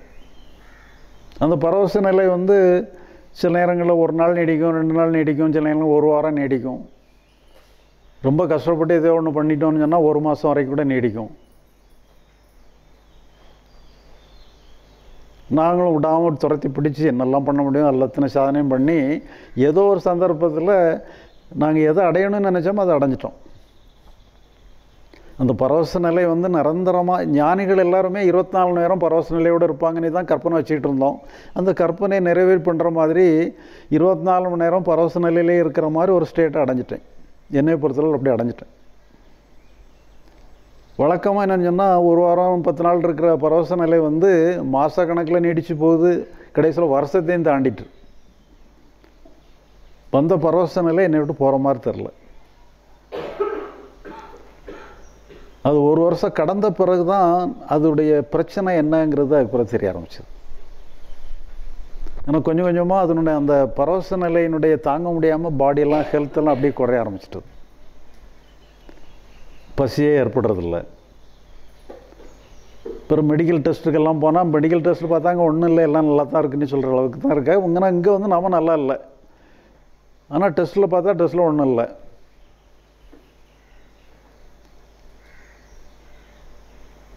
இப்போ இதே மாதிரி தான் சென்னையில் ஒருத்தர் சொல்லுவாங்க, அவருக்கும் இதே மாதிரி தான் ஒரு பரவச நிலை ஏற்பட்டிருக்கு, அவருக்கும் இதே மாதிரி தான் வருஷத்தை தாண்டிட்டு. ஆனால் அதெல்லாம் பிறகு தான் நான் தெளிவடைஞ்சதுக்கு பிறகு தான் அவர் சம்பவத்தை பற்றிலாம் கேள்விப்பட்டேன். அந்த டைமில் எனக்கு அது தெரியாது. அவருக்கு என்ன சொன்னால், அந்த பரவச நிலை தாங்க முடியாமல் உடல்ஸ் எல்லாம் பாயில்ஸாக அப்படியே படுக்கை ஆகிட்டார். பரவச நிலையிலேருந்து வெளியே வரவே இல்லை. உடலெல்லாம் இப்படி எல்லாமோ ப்ராப்ளமாக இருக்கு. ஆனால் அவர் ஆனந்தமாக தான் இருக்கார், பரவசமாக தான் இருக்கார். அந்த பரவச நிலையிலேயே அப்படியே இறந்தே போயிட்டார். ஏன்னா அவரை பொறுத்தளவில் ஒன்றும் பிரச்சனை இல்லை, அவர் ஆனந்தமாக தான் இருப்பார். இப்போ எனக்கு அது உடல்நிலையை பாதித்ததுக்கப்புறம் தான் அப்போ நாம் அடையணும்னு நினச்சோம், அடைய வேண்டியதை அடைஞ்சிட்டோம். ஆனால் இது அந்த இடம் மாதிரி தெரியலையே. ஏன்னா எந்த ஞானிகளுமே இந்த மாதிரி ஒன்றும் சொல்லலை. அது இப்படி பரவசம், ஏன்னா அவங்க எல்லாருமே ஏதோ ஒரு அந்த நிலையை பற்றி விவரிக்கும்போது ஒரு ஆனந்தமான நிலையில் எப்போவாது இருக்கணுங்கிற மாதிரி ஒரு அர்த்தப்படுற மாதிரி தான் சொல்லிக்கிட்டே இருக்கிறாங்க. ஆனால் நம்மளே அறியாமலே நாமளே அப்படி ஒரு ஆனந்த நிலையை எதிர்பார்த்து அந்த ஆனந்த நிலையும் அடைஞ்சு பார்த்தாச்சு. பரவசம் நல்லா தான் இருக்குது, குறை சொல்ல முடியாது. நம்ம அடைஞ்ச நிலையில் பார்த்தீங்கன்னா உண்மையிலே அந்த நேரத்தில் நான் ஞானம் அடைஞ்சிட்டேங்கிற மாதிரி தான் எனக்கு ஃபீலிங் இருந்து. ஏன்னா எதை அடையணும்னு நினச்சோம் அது அடைஞ்சாச்சு. எப்போவுமே 24 மணி நேரம் தான் பரவச நிலையில் இருக்கணும்னு நினச்சோம், பரவச நிலைக்கும் வந்துட்டோம். ஓகே, நம்ம ஞானம் அடைஞ்சிட்டோம். அப்படி தான் இருந்தது. எந்த பிரச்சனையும் நம்ம ஒன்றுமே பாதிக்காது. எவ்வளோதான் தலையில் இடி விழுந்தாலும் நமக்கு எந்த பிரச்சனையும் இல்லை. எல்லாம் மனசு அமைதியாக இருக்கும், ஆனந்தமாக இருக்கும், பரவசத்தோடு இருக்கும். இப்போ சிலவங்க அந்த ட்ரிங்க்ஸ் அடித்தவங்கள பார்த்தா தெரியும். அவங்க நல்லா போதையில் இருப்பாங்க. ஆனால் அவங்க நம்மளை பார்த்து கண்ணீர் விட்டு எப்பா மெலிஞ்சிட்டியப்பா, வருத்தம் எப்படி இருக்கியா அப்படி இருக்கேன்னு எல்லாம் சொல்லி கண்ணீர் விட்டு கூட அழுவாங்க. உண்மையில் அவங்க வருத்தத்தில் ஒன்றும் அழமாட்டாங்க, அவங்க ஆனந்தத்தில் கண்ணீர் விடுறாங்க. இப்போ அந்த மாதிரி என்ன சொன்னால், எந்த பிரச்சனையும் நம்மளை பாதிக்காது. ஆனந்தத்தில் மிதந்துக்கிட்டே இருப்போம். உண்மையிலே இது நல்ல தான். ஆனால் அதை அடைஞ்சி பார்த்தாச்சுன்னு சொன்னால் அந்த மாதிரி நம்ம அடைய வேண்டிய இடம் இது இல்லைங்கிறது தெரியுது. பிறகு அதிலிருந்து தரையிறங்கியாச்சு. பிறகு ஒரு சின்ன பிரச்சனை கூட பாதிக்க ஆரம்பிச்சிது. ஏன்னா அந்த நிலையில் அதை ஒரு ஷீல்டாக கவராக வச்சுருக்கும்போது எதுவுமே நம்மளை பாதிக்காது. நம்ம ஒரு ஷீல்டுக்குள்ளே இருக்கிறோம். வாழை வச்சு வெட்டினாலும் கூட ஒன்று வாழை தான் உடைய மொழியே நம்ம ஒன்றும் பண்ண மாட்டோம். நமக்கு எந்த பாதிப்பும் ஏற்படாது. இப்போ அந்த ஷீல்டை விட்டு வெளியே வந்த பிறகு சொன்னால் ஒரு குண்டு சேசி தொட்டாலுமே நம்மளுக்கு வேதனை தாங்க முடியல. ஒரு சின்ன சாதாரண பிரச்சனை தாங்க முடியல. என்னடா இப்படி இருக்குன்னு சொல்லி எல்லாத்தையும் தூக்கி போடுவோன்னு சொல்லி மனம் அடைஞ்சு எல்லாத்தையும் தூக்கி போடும் பொழுது தான் அந்த ஒரு மாற்றத்தை ஃபீல் பண்ண முடிஞ்சுது. எல்லா ஞானிகளும் எந்த இடத்துல எல்லாத்தையும் தூக்கி கீழே போடுறாங்களோ அதே மாதிரி தான் இந்த மாதிரி ஏற்பட்டது. இப்போ ரீசெண்டாக எங்கள் சேலத்தில் நாங்கள் ஒரு ஆசிரம் மாதிரி வச்சுருக்கோம், பவன் மாதிரி வச்சுருக்குறோம். அங்கே ஒருத்தர் வந்தார். இப்போ ரீசெண்டாக ஒருத்தர் வந்தார். அவர் நம்ம கான்செப்டில் கொஞ்சம் இருந்தார். இருந்தாலும் அவருக்கு என்ன ஒரு முழு திருப்தி இல்லை. ஏதோ ஒரு வகையில் அப்படியே ஓடிக்கிட்டு இருந்தார். ரீசெண்டாக என்னாச்சுன்னா அவர் ரொம்ப வசதி கிடையாது. ஒரு சின்ன செல்ஃபோன் அவருக்கு தொலைஞ்சு போச்சு.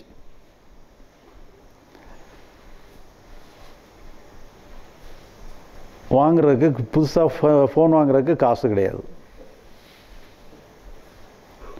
ஒரே வருத்தம், செல்ஃபோன் தொலைஞ்சு போச்சு, வாங்குறதுக்கும் காசு இல்லை. இந்த வருத்தத்தில் 2 நாள் இருந்திருக்கிறாரு.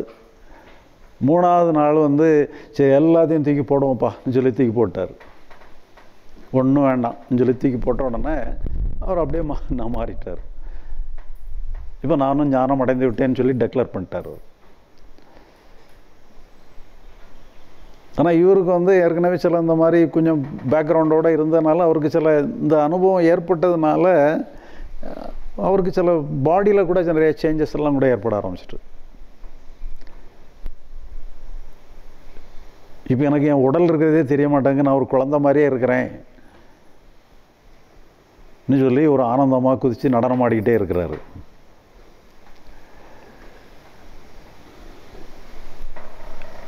அது விளைவுகள் அதெல்லாம் கூட ஒன்றும் பெரிய மேட்டர் இல்லை. இப்போ நம்ம கவனம் ஏதோ ஒரு நல்ல அனுபவத்தை சுட்டி காட்டணும்னு சொன்னால் அந்த அனுபவத்தை பிடிச்சிக்கிடும். அந்த அனுபவத்தில் நான் எனக்கு வேணும், அந்த அனுபவத்தோடு இருக்கணுங்கிற மாதிரி ஆயிடும். மொத்தத்தில் ஒரே ஒரு அந்த ஒரு சின்ன ஒரே ஒரு பாயிண்ட்டு தான் நம்ம அடையிறதுக்குன்னு சொல்லி சைக்கலாஜிக்கலாக நமக்கு எந்த இடமுமே இல்லை, எந்த பாயிண்ட்டுமே கிடையாதுங்க, எந்த ரிசார்ட்டுமே கிடையாது சொல்லி இது எல்லாத்தையும் தூக்கி கீழே போட்டுட்டோன்னு சொல்லி சொன்னால் அந்த மனதை நேச்சுரலான இயக்கத்துக்கு விட்டுறோம். அவ்வளோதான். இப்போ நேச்சுரலான இயக்கத்துக்கு விடணும்னு நினச்சாலும் கூட அதுவுமே கூட ஒரு மோட்டிவேஷனாக கூட மாறிடும். ஒரு அண்டர்ஸ்டாண்டிங் தான். நீங்கள் அங்கே ஒன்றுமே இல்லை, நான் எது இருந்தாலும் ஓகே, நாம் இப்படி இருந்தால் கரெக்டு, இப்படி இல்லைன்னா தப்புன்னுட்டு சொல்லி எதோ ஒரு ஸ்டாண்ட் பாயிண்ட்டை நம்ம வச்சுக்கிட்டோம்னு சொல்லி சொன்னால் லிபரேஷனாக இருக்கணும், லிபரேஷன் எல்லாத்தையும் விடணும்னு நினைக்கிற ஒரு ஸ்டாண்ட் பாயிண்ட் எடுத்தாலுமே கூட எங்கேயும் ஏதோ ஒன்று உங்களுக்கு ஒரு வேலை க்ரியேட் ஆகிடும். அதான் அதான் அகம் புறம்னு நம்ம பிரிச்சுக்கிட்டோம். நீங்கள் உங்களுக்கு மனசை வச்சு நீங்களாக செய்ய வேண்டிய வேலைகள் இருக்குது. அதுவாக செயல்பட வேண்டிய இடமும் இருக்குது. இது அகத்தை பொறுத்தளவில், ஆன்மீகத்தை பொறுத்தளவில் உங்களுக்கு அடைகிறதுக்குன்னு சொல்லி ஒன்றுமே கிடையாதுன்னு சொல்லி முடிச்சுக்கிட்டீங்கன்னு சொன்னால் அந்த ஒரு கன்க்ளூஷனுக்கு வந்துடணும். வந்துட்டீங்கன்னு சொன்னால் உங்களை பொறுத்த அளவில் உங்களுடைய இயக்கம் ஒரு லிவிங் ரிவராக மாறிடும். அவ்வளோதான். அதுதான் இயற்கை. இது ஒரு சயின்ஸ் மாதிரி தான். அது ஆனால் அதே நேரத்தில் என்னன்னு சொன்னால் நீங்கள் செய்ய வேண்டிய செயல்கள் நிறையா இருக்குது. அந்த செய்ய வேண்டிய செயல்களுக்கு நீங்கள் மனசை பயன்படுத்திக்கலாம், உங்களுடைய அறிவை பயன்படுத்திக்கலாம், எல்லாத்தையும் பயன்படுத்திக்கலாம். உங்களை நல்லா வச்சுக்கிடுறதுக்கு உங்களுடைய அறிவை பயன்படுத்த வேண்டிய அவசியம் இல்லை. உங்களை மட்டும் சுதந்திரமாக விட்டுற வேண்டியது தான். அப்போ நம்ம ஒரு முடிவு எடுத்துக்கிடணும். அதான் நம்மளை பொறுத்தளவில், என்னை பொறுத்தளவில் எனக்கு எந்த வேலையுமே இல்லை. ஏன்னா ஆன்மீகங்கிற பேரில் நமக்கு நிறைய வேலைகளை கொடுத்து வச்சுட்டாங்க. நீ இப்படி செய்யணும், இப்படி நடந்துக்கிடணும், அந்த மாதிரி பண்ணணும், இந்த மாதிரி பண்ணணும். ஏன்னா நம்மளை வந்து ஒரு கட்டத்தில் நம்மளை மோல்டு பண்ணுறதுக்கு எல்லாமே தேவைப்படுது. சாஸ்திரங்களில் கூட சொல்லலாம், பிரம்மச்சரியம், கிரகஸ்தம், வனப்பிரஸ்தம், சன்னியாசம்னு சொல்லி நம்ம வாழ்க்கை முறையே நாளாக பிரித்து வச்சு இப்படியெல்லாம் வாழணும்னு சொல்லியெல்லாம் வகுத்து கொடுத்தாங்க. அதே மாதிரி ஆன்மீகத்து பயிற்சின்னு சொன்னால் பயிற்சிகள், தியானங்கள், பிராணாயாமம், அப்படி என்னெல்லாமோ நிறைய பயிற்சிகள் இருக்குது. ஒவ்வொன்றுக்கும் சில பயன்பாடுகள் இருக்குது. நம்மளை உருவாக்குறதுக்கு எல்லாமே உதவி பண்ணுது. ஆனால் ஞானம், லிபரேஷன், இதுதான் வந்து ஹையஸ்ட் ஸ்டேட். அது இதை பொறுத்தளவுன்னு சொன்னால் நமக்கு அங்கே எந்த வேலையுமே இல்லைங்கிறத ஒரு முடிவுக்கு வந்துடணும். அந்த முடிவுக்கு வந்துட்டோன்னு சொன்னால் அவ்வளோதான், அதோட முடிஞ்சு போச்சிடலாங்க. இல்லை நான் இப்படி இருக்கணும், அப்படி இருக்கணும், அல்லது என்னுடைய லிபரேஷனை கூட நான் வந்து விடாமல் பிடிச்சிக்கிடணும், இது என்னை விட்டு நழுவாமல் பார்த்துக்கிடணும், எந்த கடமையை எடுத்துக்கிட்டானாலும் உங்களுக்கு அகத்தை பொறுத்தளவில் சைக்கலாஜிக்கலாக ஒரு வேலை வந்துடுது. அங்கே சைக்கலாஜிக்கலாக நமக்கு எந்த வேலையுமே இல்லைங்கிற ஒரு கன்க்ளூஷனுக்கு, ஒரு இன்டலெக்சுவலாக நீங்கள் புரிஞ்சுக்கிட்டு இங்கே வேலை இருக்குது, வேலை இல்லை, இந்த விஷயங்கள் எல்லாமே அடுத்த வீட்டில் அடிக்கக்கூடிய காலிங் பெல். இது நம்ம வீட்டிலே அடிக்கலை. புறத்தில் ஏதாவது வேலை இருக்கா? இப்போ நீங்கள் ஒரு ஆஃபீஸில் வேலை பார்த்துக்கிட்டு இருக்கீங்க, அல்லது நீங்கள் ஒரு கம்பெனி நடத்துகிறீங்க, இதெல்லாம் உங்கள் வீட்டில் அடிக்கிற காலிங் பெல். அது சம்மந்தமாக நீங்கள் செய்யத்தான் செய்யணும். நீங்கள் தான் ஆன்சரபிள். அடுத்த வீட்டில் அடிக்கிற காலிங் பெல்லுக்கு நீங்கள் ஆன்சரபிள் இல்லை. உங்கள் அகத்தில் சம்மந்தப்பட்ட ஒரு இப்படி அடையணும், இந்த மாதிரி இருக்கணும், அப்படி இருக்கணுங்கிற மாதிரி, நான் இந்த இதை மெயின்டைன் பண்ணணும், இதை பிடிச்சா விடக்கூடாது, லிபரேஷன் வந்துட்டுது, இந்த வந்து லிபரேஷனை விட்டுறக்கூடாது, அந்த லிபரேஷன் வந்தோடனே நல்லா தான் இருக்குது, இதை பிடிச்சி வச்சுக்கிடணுங்கிற மாதிரி எதையாவது ஒரு பொறுப்புகளை நம்ம எடுத்துக்கிட்டோம்னு சொன்னால் இது அடுத்த வீட்டு காலிங் பெல்லுக்கு ஆன்சர் பண்ணுற மாதிரி தான். உங்கள் வீட்டு காலிங் பெல்லுக்கு ஆன்சர் பண்ணுங்க. அதுதான் அது புறச்செயல். அது நம்ம சாயங்காலம் வந்து அகம் புறங்கிறத ரெண்டையும் இணைச்சி நம்ம சாயங்காலத்து மீட்டிங் பேசுவோம். அதில் தான் வந்து நம்ம வந்து கேள்வி பதிலெல்லாம் அதில் தான் வைக்க போகிறோம். இப்போ இதில் வந்து just what is enlightenment, what is லிபரேஷனுங்கிறத மட்டும் ஒரு இன்டலெக்சுவலாக நீங்கள் புரிஞ்சுக்கிட்டால் போதும். சொல்லப்போனால் இந்த ஒரு மீட்டிங்கே போதும், இந்த ஒரு செஷனே போதும் உங்களை ஞானி ஆக்குறதுக்கு. நீங்கள் ஒரு முடிவு எடுக்கிறதுக்கு இந்த ஒரு செஷனே போதும். ஏன்னா ஒரு சின்ன ஒரு சிட்டிகை விஷயந்தான் இது, ஒன்றும் பெரிய விஷயமே இல்லை. அது நீங்கள் பண்ணுறதுக்கு ஒன்றும் இல்லைன்னுட்டு சொல்ல, நிறைய ஏதாவது ஒன்று பண்ணுறதுக்குன்னு சொன்னாலும் முதல்ல எதை பண்ணணும், ரெண்டாவது எதை பண்ணணும்னுட்டு சொல்லி கேட்டுக்கிட்டே போகலாம். இடையில கொஞ்சம் கேப் விட்டுக்கிடலாமான்னு எல்லாம் கேட்டு போகலாம். இங்கே அப்படியெல்லாம் ஒன்றுமே கிடையாது. நீங்கள் ஒன்றும் பண்ணோண்டான்னு சொன்னால் நீங்கள் கேப் விட்டு பண்ணுறக்கோ 1 by 1 பண்ணுறக்கோ அங்கே ஒன்றுமே கிடையாது. எதுவுமே பண்ண தேவையில்லைன்னுட்டு சொல்லி நீங்கள் கம்ப்ளீட்டாக ஒரு அண்டர்ஸ்டாண்டிங், ஒரு கன்க்ளூஷனுக்கு வந்தால் போதும்.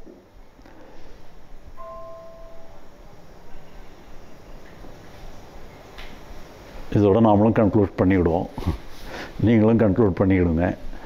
நாம் சாயங்காலம் நம்ம தொடருவோம். இப்போ நாம் நம்முடைய என்லைட்டன்மெண்ட்டை செலிப்ரேட் பண்ணுறதுக்காக எல்லோரும் நம்ம ஆற்றுல இறங்கி குளிச்சுட்டு அந்த ஆறுனுடைய லிபரேஷன் ஸ்டேட்டை நம்ம என்ஜாய் பண்ணிவிட்டு நம்ம எல்லோரும் சாப்பிட்றதுக்கு போவோம். ஓகே. ஸோ என்னோடய பேர் ஆனந்த், அவர் ஆனந்த்குமார், நான் ஆனந்த். ஸோ ஏற்கனவே சொன்ன மாதிரி இந்த பகவத் மிஷனோட ஒரு 13-14 வருஷமாக அசோசியேட் ஆகியிருக்கேன். ஸோ எனக்கு புரிதல் ஏற்பட்டதுக்கப்புறம் இந்த மாதிரி நிறைய ஞான முகாமில் போய் கிளாஸ் எடுக்கிறது, அப்புறம் ஜூம் மீட்டிங்கில் கிளாஸஸ் எடுக்கிறது, அந்த மாதிரி இது பண்ணியிருந்தோம். ஸோ என்னுடைய ஜேர்னி பார்த்திங்கன்னா முதல்ல ஆரம்பித்தது ராமகிருஷ்ணா மட்டில் போய் அந்த மெடிடேஷன் முதல்ல நம்மளுக்கு அட்ராக்ட் ஆகிறது அந்த விவேகானந்தர் அவரோட ஸ்பீச்சு, அப்புறம் ராமகிருஷ்ணாவோட லைஃப் ஹிஸ்ட்ரி. ஸோ அந்த மாதிரிலாம் இன்ட்ரெஸ்டிங்காக இருந்தது. அப்புறம் கொஞ்சம் கொஞ்சம் உள்ளே போக போக மெடிடேஷன், அந்த தியான பயிற்சி அதெல்லாம் பண்ணால் ஒரு லெவலுக்கு மேலே என்ன பண்ணாலும் ஒன்றும் பலன் இல்லை, எதுவுமே நம்மளுக்கு நம்ம ஏதோ தேடி வந்த இது இன்னும் கிடைக்கலையே அப்படின்ற ஒரு ஃபீலிங் தான் இருந்தது. ஸோ அதுக்கப்புறம் இன்னும் நிறைய ஜேகே, ஓஷோ, ரமண மகரிஷி எல்லாம் படிக்க ஆரம்பித்தோம். ஓஷோ கொஞ்சம் எனக்கு ரொம்ப இன்ட்ரெஸ்டிங்காக பிடிச்சிது. ஏன்னா அவர் வந்து எந்த ரூல்ஸுமே வச்சுக்கிறது கிடையாது, எல்லா ரூல்ஸுமே கீழே போட்டுருங்க, தூக்கி போட்டுருங்க அப்படின்னு சொல்லுவார். அதுவே ரொம்ப பிடிச்சிருந்தது. நிறைய அது போய் தியானம், அந்த ஓஷோ கம்யூனை போய் நிறைய மெடிடேஷன்லாம் கற்றுக்கிட்டு ப்ராக்டிஸ் எல்லாம் பண்ணி அதெல்லாம் பண்ணிகிட்டு இருந்தேன். ஸோ பண்ணிட்டு இருந்தாலும் ஒரு தீர்வுன்றது கிடைக்கவே இல்லை. அப்பவும் எதையோ தேடிட்டே இருக்கோம், ஏதோ ஒரு நல்ல நிலைமை இருக்குது, அதை இன்னும் நான் அடையலை அப்படின்ற ஒரு ஃபீலிங் தான் இருந்துகிட்டே இருந்தது. ஸோ அதுக்கப்புறம் தான் வந்து பகவத் ஐயாவோட புக்கு யாரோ ஒருத்தர் புக் கொடுத்தாரு, அப்போ படித்தேன். ஸோ இனிஷியலாக தான் லைட்டாக எடுத்துக்கிட்டேன், பெருசாக ஒன்றும் இல்லையே அப்படின்ற மாதிரி தான் இருந்தது. பட் அதுக்கப்புறம் கொஞ்சம் ஆழமாக போக போக என்ன தான் சொல்ல வராங்க திருப்பியும் கொஞ்சம் படிக்க அப்புறம் ஓரளவுக்கு புரிதல் வர அப்புறம் ஒரு கட்டத்தில் முயற்சியே தேவையில்லை, எல்லா முயற்சியுமே வீண் தான் அப்படின்னு சொல்லி கீழே போட்டதுக்கப்புறம் தன்னால் அதுவாக ஒர்க் ஆக ஆரம்பிச்சிச்சு அவர் சொன்ன மாதிரி. ஸோ அப்போ எதுவுமே என்னோடய கட்டுப்பாட்டிலே இல்லை அப்படின்னு சொல்லி டோட்டலாக விட்டுட்டேன். ஸோ அதுக்கப்புறம் என் ஃப்ரெண்ட்ஸ் கிட்ட சொன்னேன், இந்த மாதிரி நான் ஞானம் அடைஞ்சிட்டேன் அப்படின்னு சொன்னேன். அவங்களாம் எப்படி ரியாக்ட் பண்ணியிருப்பாங்க உங்களுக்கு தெரியும். ஸோ அப்புறம் தான் நான் யோசிச்சு பார்த்தேன், ஸோ இது வந்து இந்த ஆங்கிளில் தான் பார்க்கணுமா, இல்லை ஆக்சுவலாக என்ன நடந்திருக்கு, ஆக்சுவலாக நம்மளுக்கு டே டு டே லைஃப்பில் எப்படி யூஸ் ஆகுது, இது என்ன விஷயம் ஆக்சுவலாக அப்படின்ற மாதிரி யோசிக்க கொஞ்சம் லாஜிக்கலாக, இது வந்து ஒரு சயின்ஸ் தானே, இது ஏன் வந்து ஆன்மீகம், இது வந்து வேறு ஏதோ ஒரு கலரில் ஆன்மீகம் ஏதோ ஒரு ஸ்பெஷல் ஒரு மிஸ்டிக் கலர்லாம் கொடுக்க தேவையில்லையே, இது சாதாரண சயின்ஸ், ஒரு அறிவியல் உண்மை தானே அப்படின்ற மாதிரி ஒரு ஆங்கிளில் பார்க்கணுன்ற மாதிரி எனக்கு தோணுச்சு. ஸோ அதை வச்சு கொஞ்சம் டீட்டெயில்டாக ஒர்க் அவுட் பண்ண அதை எப்படி ஒரு அறிவியல் ரீதியாக பார்க்கலாம், எப்படி லாஜிக்கலாக இதை அணுகலாம், எப்படி வந்து ஒரு எக்ஸ்பெரிமெண்ட் பேசிஸில் ஒரு எக்ஸ்பெரிமெண்ட் பண்ணி இந்த விஷயத்தை புரிஞ்சுக்கிறது எப்படி அப்படின்ற மாதிரிலாம் யோசித்து கொஞ்சம் அந்த ஐடியாஸ்லாம் வந்தது. ஸோ அவர் சொன்ன கருத்தை உள்வாங்கிட்டு அதுக்கப்புறம் என்னுடைய ஓன் ஐடியாஸில் நான் எப்படிலாம் யோசிக்க முடியும், இது எப்படி இருக்குது, நான் எப்படி பார்க்குறேன் அப்படின்றலாம் யோசிக்க இந்த மாதிரி ஒரு கான்செப்டை இது பண்ணலாம் அப்படின்னு தோணுச்சு. ஸோ அதுதான் ஒரு லாஜிக்கல் அப்ரோச் அப்படின்ற மாதிரி நான் சொல்லிட்டு இருக்கேன். ஸோ இப்படி தான் ஆரம்பிச்சிது. ஸோ இப்போ நம்ம என்ன டாபிக் பேச போகிறோம் அப்படின்றதுக்கு போயிடலாம். அதுக்கு முன்னாடி ஒரு சின்ன ஒரு ஃபன்னி இன்சிடெண்ட், ஒரு ஜோக்கு தான், அது எதுக்குன்னு சொல்லிடுறேன். ஸோ ஒரு மூவியில் வந்த ஒரு இது தான் என்னென்னா, ஒரு ஐ டாக்டர் ஐ டெஸ்டிங், ஒரு ஐ கேம்ப், ஒரு டெஸ்டிங் கேம்ப் வைக்கிறாரு. ஸோ ஐ டெஸ்ட் பண்ணிகிட்டு இருக்காரு எல்லாருக்கும், ஒரு வில்லேஜ்லன்னு வச்சுக்கோங்களேன், வில்லேஜில் வச்சுட்ருக்காரு. அப்போ ஒருத்தர் வந்து டெஸ்ட் பண்ணுறாரு, வந்து டெஸ்ட் பண்ணி இவர் அந்த ஐ டெஸ்டிங்லாம் ஒரு சின்ன போர்டில் எழுத்தெல்லாம் எழுதி வச்சுருப்பாங்க இல்லையா, அந்த மாதிரி எழுதி காமிக்கிறாரு. இங்கே தூரத்துலேருந்து பார்த்தா தெரியுதா, ஒரு 10 feet இருக்கும், பார்த்தா தெரியுதா அப்படின்னு ஒரு சின்னதாக இந்த சைஸில் எழுதுறாருன்னு வச்சுக்கோங்களேன். தெரியுதா உங்களுக்கு அப்படின்னு கேட்குறாரு. இல்லை எனக்கு தெரியல, என்னன்னு படிங்க பார்க்கலாம்னா, இல்லை எனக்கு படிக்க முடியல, தெரியல அப்படின்னு சொல்கிறாரு. சரி திருப்பியும் சரி ஓகே இன்னும் கொஞ்சம் பெரிய சைஸில் எழுதி பார்க்கலாம் அப்படின்னு சொல்லி இன்னும் பெருசாக இப்போ தெரியுதா அப்படின்னு கேட்குறாரு.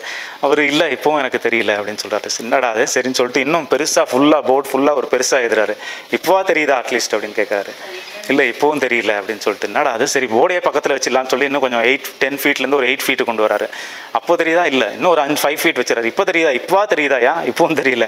சரி நானா தெரியுறேனா, என் ஷர்ட் தெரியுதா, அது தெரியுதானா, அதெல்லாம் கிளியராக தெரியும் சார், ஆனால் இது தெரியல அப்படின்றாரு. என்னடா அதுன்னு சொல்லிட்டு பெரிய பிரச்சனை ஆயிடுச்சுன்னா, என்ன இங்கே வந்து என்ன ஏமாற்றிட்டு இருக்கியா, ஃபுல் என்ன முட்டாளாக்கிட்டு இருக்கியா, என்ன சும்மா அப்படின்னு சொல்லி சத்தம் போட்டு சண்டை போட்டுருந்தாங்க. அப்புறம் அந்த வில்லேஜ் ஹெட் ஒருத்தர் வந்துட்டு அப்புறம் இந்த மாதிரி அவர் தெரியலன்னு சொன்னது வந்து அந்த எழுத்து தெரியல இல்லை, ஐசைட் ப்ராப்ளம் இல்லை, அவருக்கு படிக்கவே தெரியல அப்படின்றதான் சொன்னார் அப்படின்ட்டு சொல்வார். ஸோ இதுலேருந்து என்ன விஷயம்னா, எதுக்காக சொல்ல வரேன்னா, நம்ம வந்து ஏதோ ஒரு பிரம்மாண்டமாக ஏதோ ஒரு விஷயம், ஏதோ ஒரு ஆன்மீகத்திலையோ இல்லை ஒரு முக்தியோ இல்லை என்லைட்டன்மெண்ட் அப்படின்றதெல்லாம் ஏதோ ஒரு பிரம்மாண்டமாக ஒரு ஸ்பெஷல் பவர், ஏதோ ஒரு ஸ்பெஷல் எஃபெக்டை தேடிட்டு இருக்கோம் அப்படின்ற மாதிரி இல்லாமல், ஆக்சுவலாக நம்மளுக்கு என்ன ப்ராப்ளம், என்ன பிரச்சனைக்காக நான் அதை தேடிட்டு இருக்கேன், அந்த பிரச்சனை நிஜமாகவே சால்வ் ஆகுதா இல்லையான்னு தெரியாமல் எதையோ பின்னாடி பிளைண்டாக போயிட்டு இருக்கிறதுனால அர்த்தமே இல்லை. ஸோ இப்போ எப்படி ஐ ப்ராப்ளமா இல்லை அவருக்கு படிக்கவே தெரியலையான்னு பார்க்காம அந்த டாக்டர் எப்படி டெஸ்ட் பண்ணுறாரோ, அந்த மாதிரி நம்ம ஒரு பிளைண்டாக போகாமல் அது ஆக்சுவலாக என்ன நடக்குது, என்னுடைய பிரச்சனை என்ன, எதை சால்வ் பண்ணுறதுக்காக வந்திருக்கேன், எதுக்காக எனக்கு ஆன்மீகம் வேணும், எதுக்காக ஞானம் அடையணும், எதுக்காக முக்தி வேணும் அப்படின்லாம் தெரியாமல் நிறைய வந்து நம்மளுக்கு அப்படியே அந்த உள்ளே போயிடுச்சு அந்த விஷயம்லாம். ஸோ ஏதோ ஒரு ஞானம்னா உடனே அது பெரிய எஃபெக்ட், பெரிய ஏதோ ஒரு பிரம்மாண்டமான விஷயம், அது பின்னாடி நம்மளும் போகணும், நானும் அதை அடையணும் அப்படின்ற மாதிரி ஒரு எஃபெக்ட் தான் இருக்கே தவிர, நிறைய பேர் வந்து யோசிக்க என்ன பிரச்சனை அப்படின்னு பார்க்க மாட்டேன்றோம். ஸோ அதை பார்த்துட்டாவே, ஸோ என்னுடைய அணுகுமுறை என்னென்னா, நம்மளுக்கு என்ன பிரச்சனை, என்ன சொல்யூஷன் வேணும், எங்கே ஸ்டக் ஆகிறோம், அதை எப்படி தீர்வுக்கு அதுக்கு எப்படி சொல்யூஷன் கிடைக்குது அப்படின்னு பார்த்துட்டாவே போதும். மற்றபடி பெரிய இந்த அதாவது பெரிய பிரம்மாண்டமாக இதை கனெக்ட் பண்ணுறது, இது ஒரு பெரிய விஷயமாக கன்சிடர் பண்ணுறது அப்படின்லாம் தேவையே இல்லை. சாதாரணமாக சிம்பிளாக எடுத்துட்டாவே போதும். ஸோ அப்படி தான் பார்க்கணும் தான் நினைக்கிறேன். சிம்பிளாக லாஜிக்கல்லாம் எப்படின்னா, இப்போது கிச்சனுக்கு போகணுன்னா நேராக போய் ரைட் எடுத்து ஒரு 5 ஸ்டெப் ஏறினா கிச்சன் அப்படின்னா இது ஒரு லாஜிக்கல் இல்லையா. நேராக இங்கேருந்து 10 feet 20 feet நடந்து போய் அங்கேருந்து ஒரு ரைட் டர்ன் ஒரு 10 feet எடுத்து மேலே ஒரு 5 steps ஏறினீங்கன்னா கிச்சன் வந்துடும் அப்படின்னு சொன்னால், இது யார் வேணால் ஃபாலோ பண்ணலாம் ஈஸியாக. இது ஒரு நம்பிக்கையோ இல்லை ஏதோ ஒரு குரு பக்தி அந்த மாதிரி எதுவுமே தேவையில்லை இல்லையா, சிம்பிள் சயின்ஸ் தானே. ஒரு 5 + 5 அப்படின்னா 10 அப்படின்ட்டு எல்லாருக்குமே அதை தான் சொல்லுவோம். நான் வந்து 10 சொல்லுவேன், நீங்கள் 20 அப்படின்லாம் எடுத்துக்க மாட்டோம். இது ஈஸியாக எல்லாருமே புரிஞ்சிக்க முடியும். ஸோ அந்த ஒரு அணுகுமுறையில் இதை பார்க்கணும் அப்படின்ட்டு தான் என்னுடைய அப்ரோச். ஸோ இப்போது நம்மளுடைய டே டு டே பிரச்சனையை சால்வ் ஆகணும். அதுதான் நம்மளுடைய நோக்கம் இல்லையா? ஃபைனலாக வந்து நம்ம ப்ராக்டிக்கலாக அன்றாடம் நம்ம ஃபேஸ் பண்ணுற ப்ராப்ளம் சால்வ் ஆகணும். அதுதான் நம்மளுடைய நோக்கமே. மற்றபடி வேறு பிரம்மாண்டமாக அதை யோசிக்கவே தேவையில்லை. இப்போ நம்மளுக்கு என்ன பிரச்சனை ஆக்சுவலாக அப்படின்னு பார்த்தீங்கன்னா, நிறைய லிஸ்ட்டே சொல்லலாம். புறத்தில் பார்த்தீங்கன்னா பொருளாதார பிரச்சனையை சொல்லலாம். அப்புறம் வந்து வீடு வாங்கணும், இல்லை வேலை இல்லாமல் இருக்கிறது, அந்த மாதிரி திருமணம், குழந்தை, அந்த மாதிரி நிறைய சொல்லிகிட்டே போகலாம் இல்லையா? ஃபினான்ஷியல் ப்ராப்ளம்ஸ், எவ்வளோ பெருசாக லிஸ்ட்டு சொல்லிகிட்டே போகலாம். அதே மாதிரி எமோஷனல் சைடில் சைக்காலஜிக்கலாக பார்த்தீங்கன்னா கவலை, குழப்பம், பயம், துக்கம், நெகட்டிவ் தாட்ஸ் வருது, பதட்டமாக இருக்குது, கன்ஃபியூஷனாக இருக்குதுன்னு இந்த மாதிரி எவ்வளோ சொல்லிகிட்டே போகலாம். லிஸ்ட்டு பெருசாக சொல்லிகிட்டே போகலாம். ஸோ இப்போ இது எல்லாத்தையும் தனித்தனியாக நம்ம ஒன்றா அட்ரஸ் பண்ணி தான் ஆகணுமா? அப்படி தான் பண்ணணுமா? இல்லை வேறு எப்படி பண்ணலாம்? இல்லை இதோட ரூட், ஆணிவேர்னு சொல்லுவாங்க இல்லையா, ரூட், இதோட கோர் ரூட் என்ன பிரச்சனை, நம்ம எந்த பிரச்சனையை ஆக்சுவலாக ஃபேஸ் பண்ணிட்டு இருக்கோம் அப்படின்னு புரிஞ்சுட்டு அதை எப்படி அப்ரோச் பண்ணுறதுன்னு தெரிஞ்சாவே போதும் இல்லையா? ஸோ இது எல்லாத்தையும் தனித்தனியாக பார்க்கணும் அப்படின்றது அவசியம் இல்லை.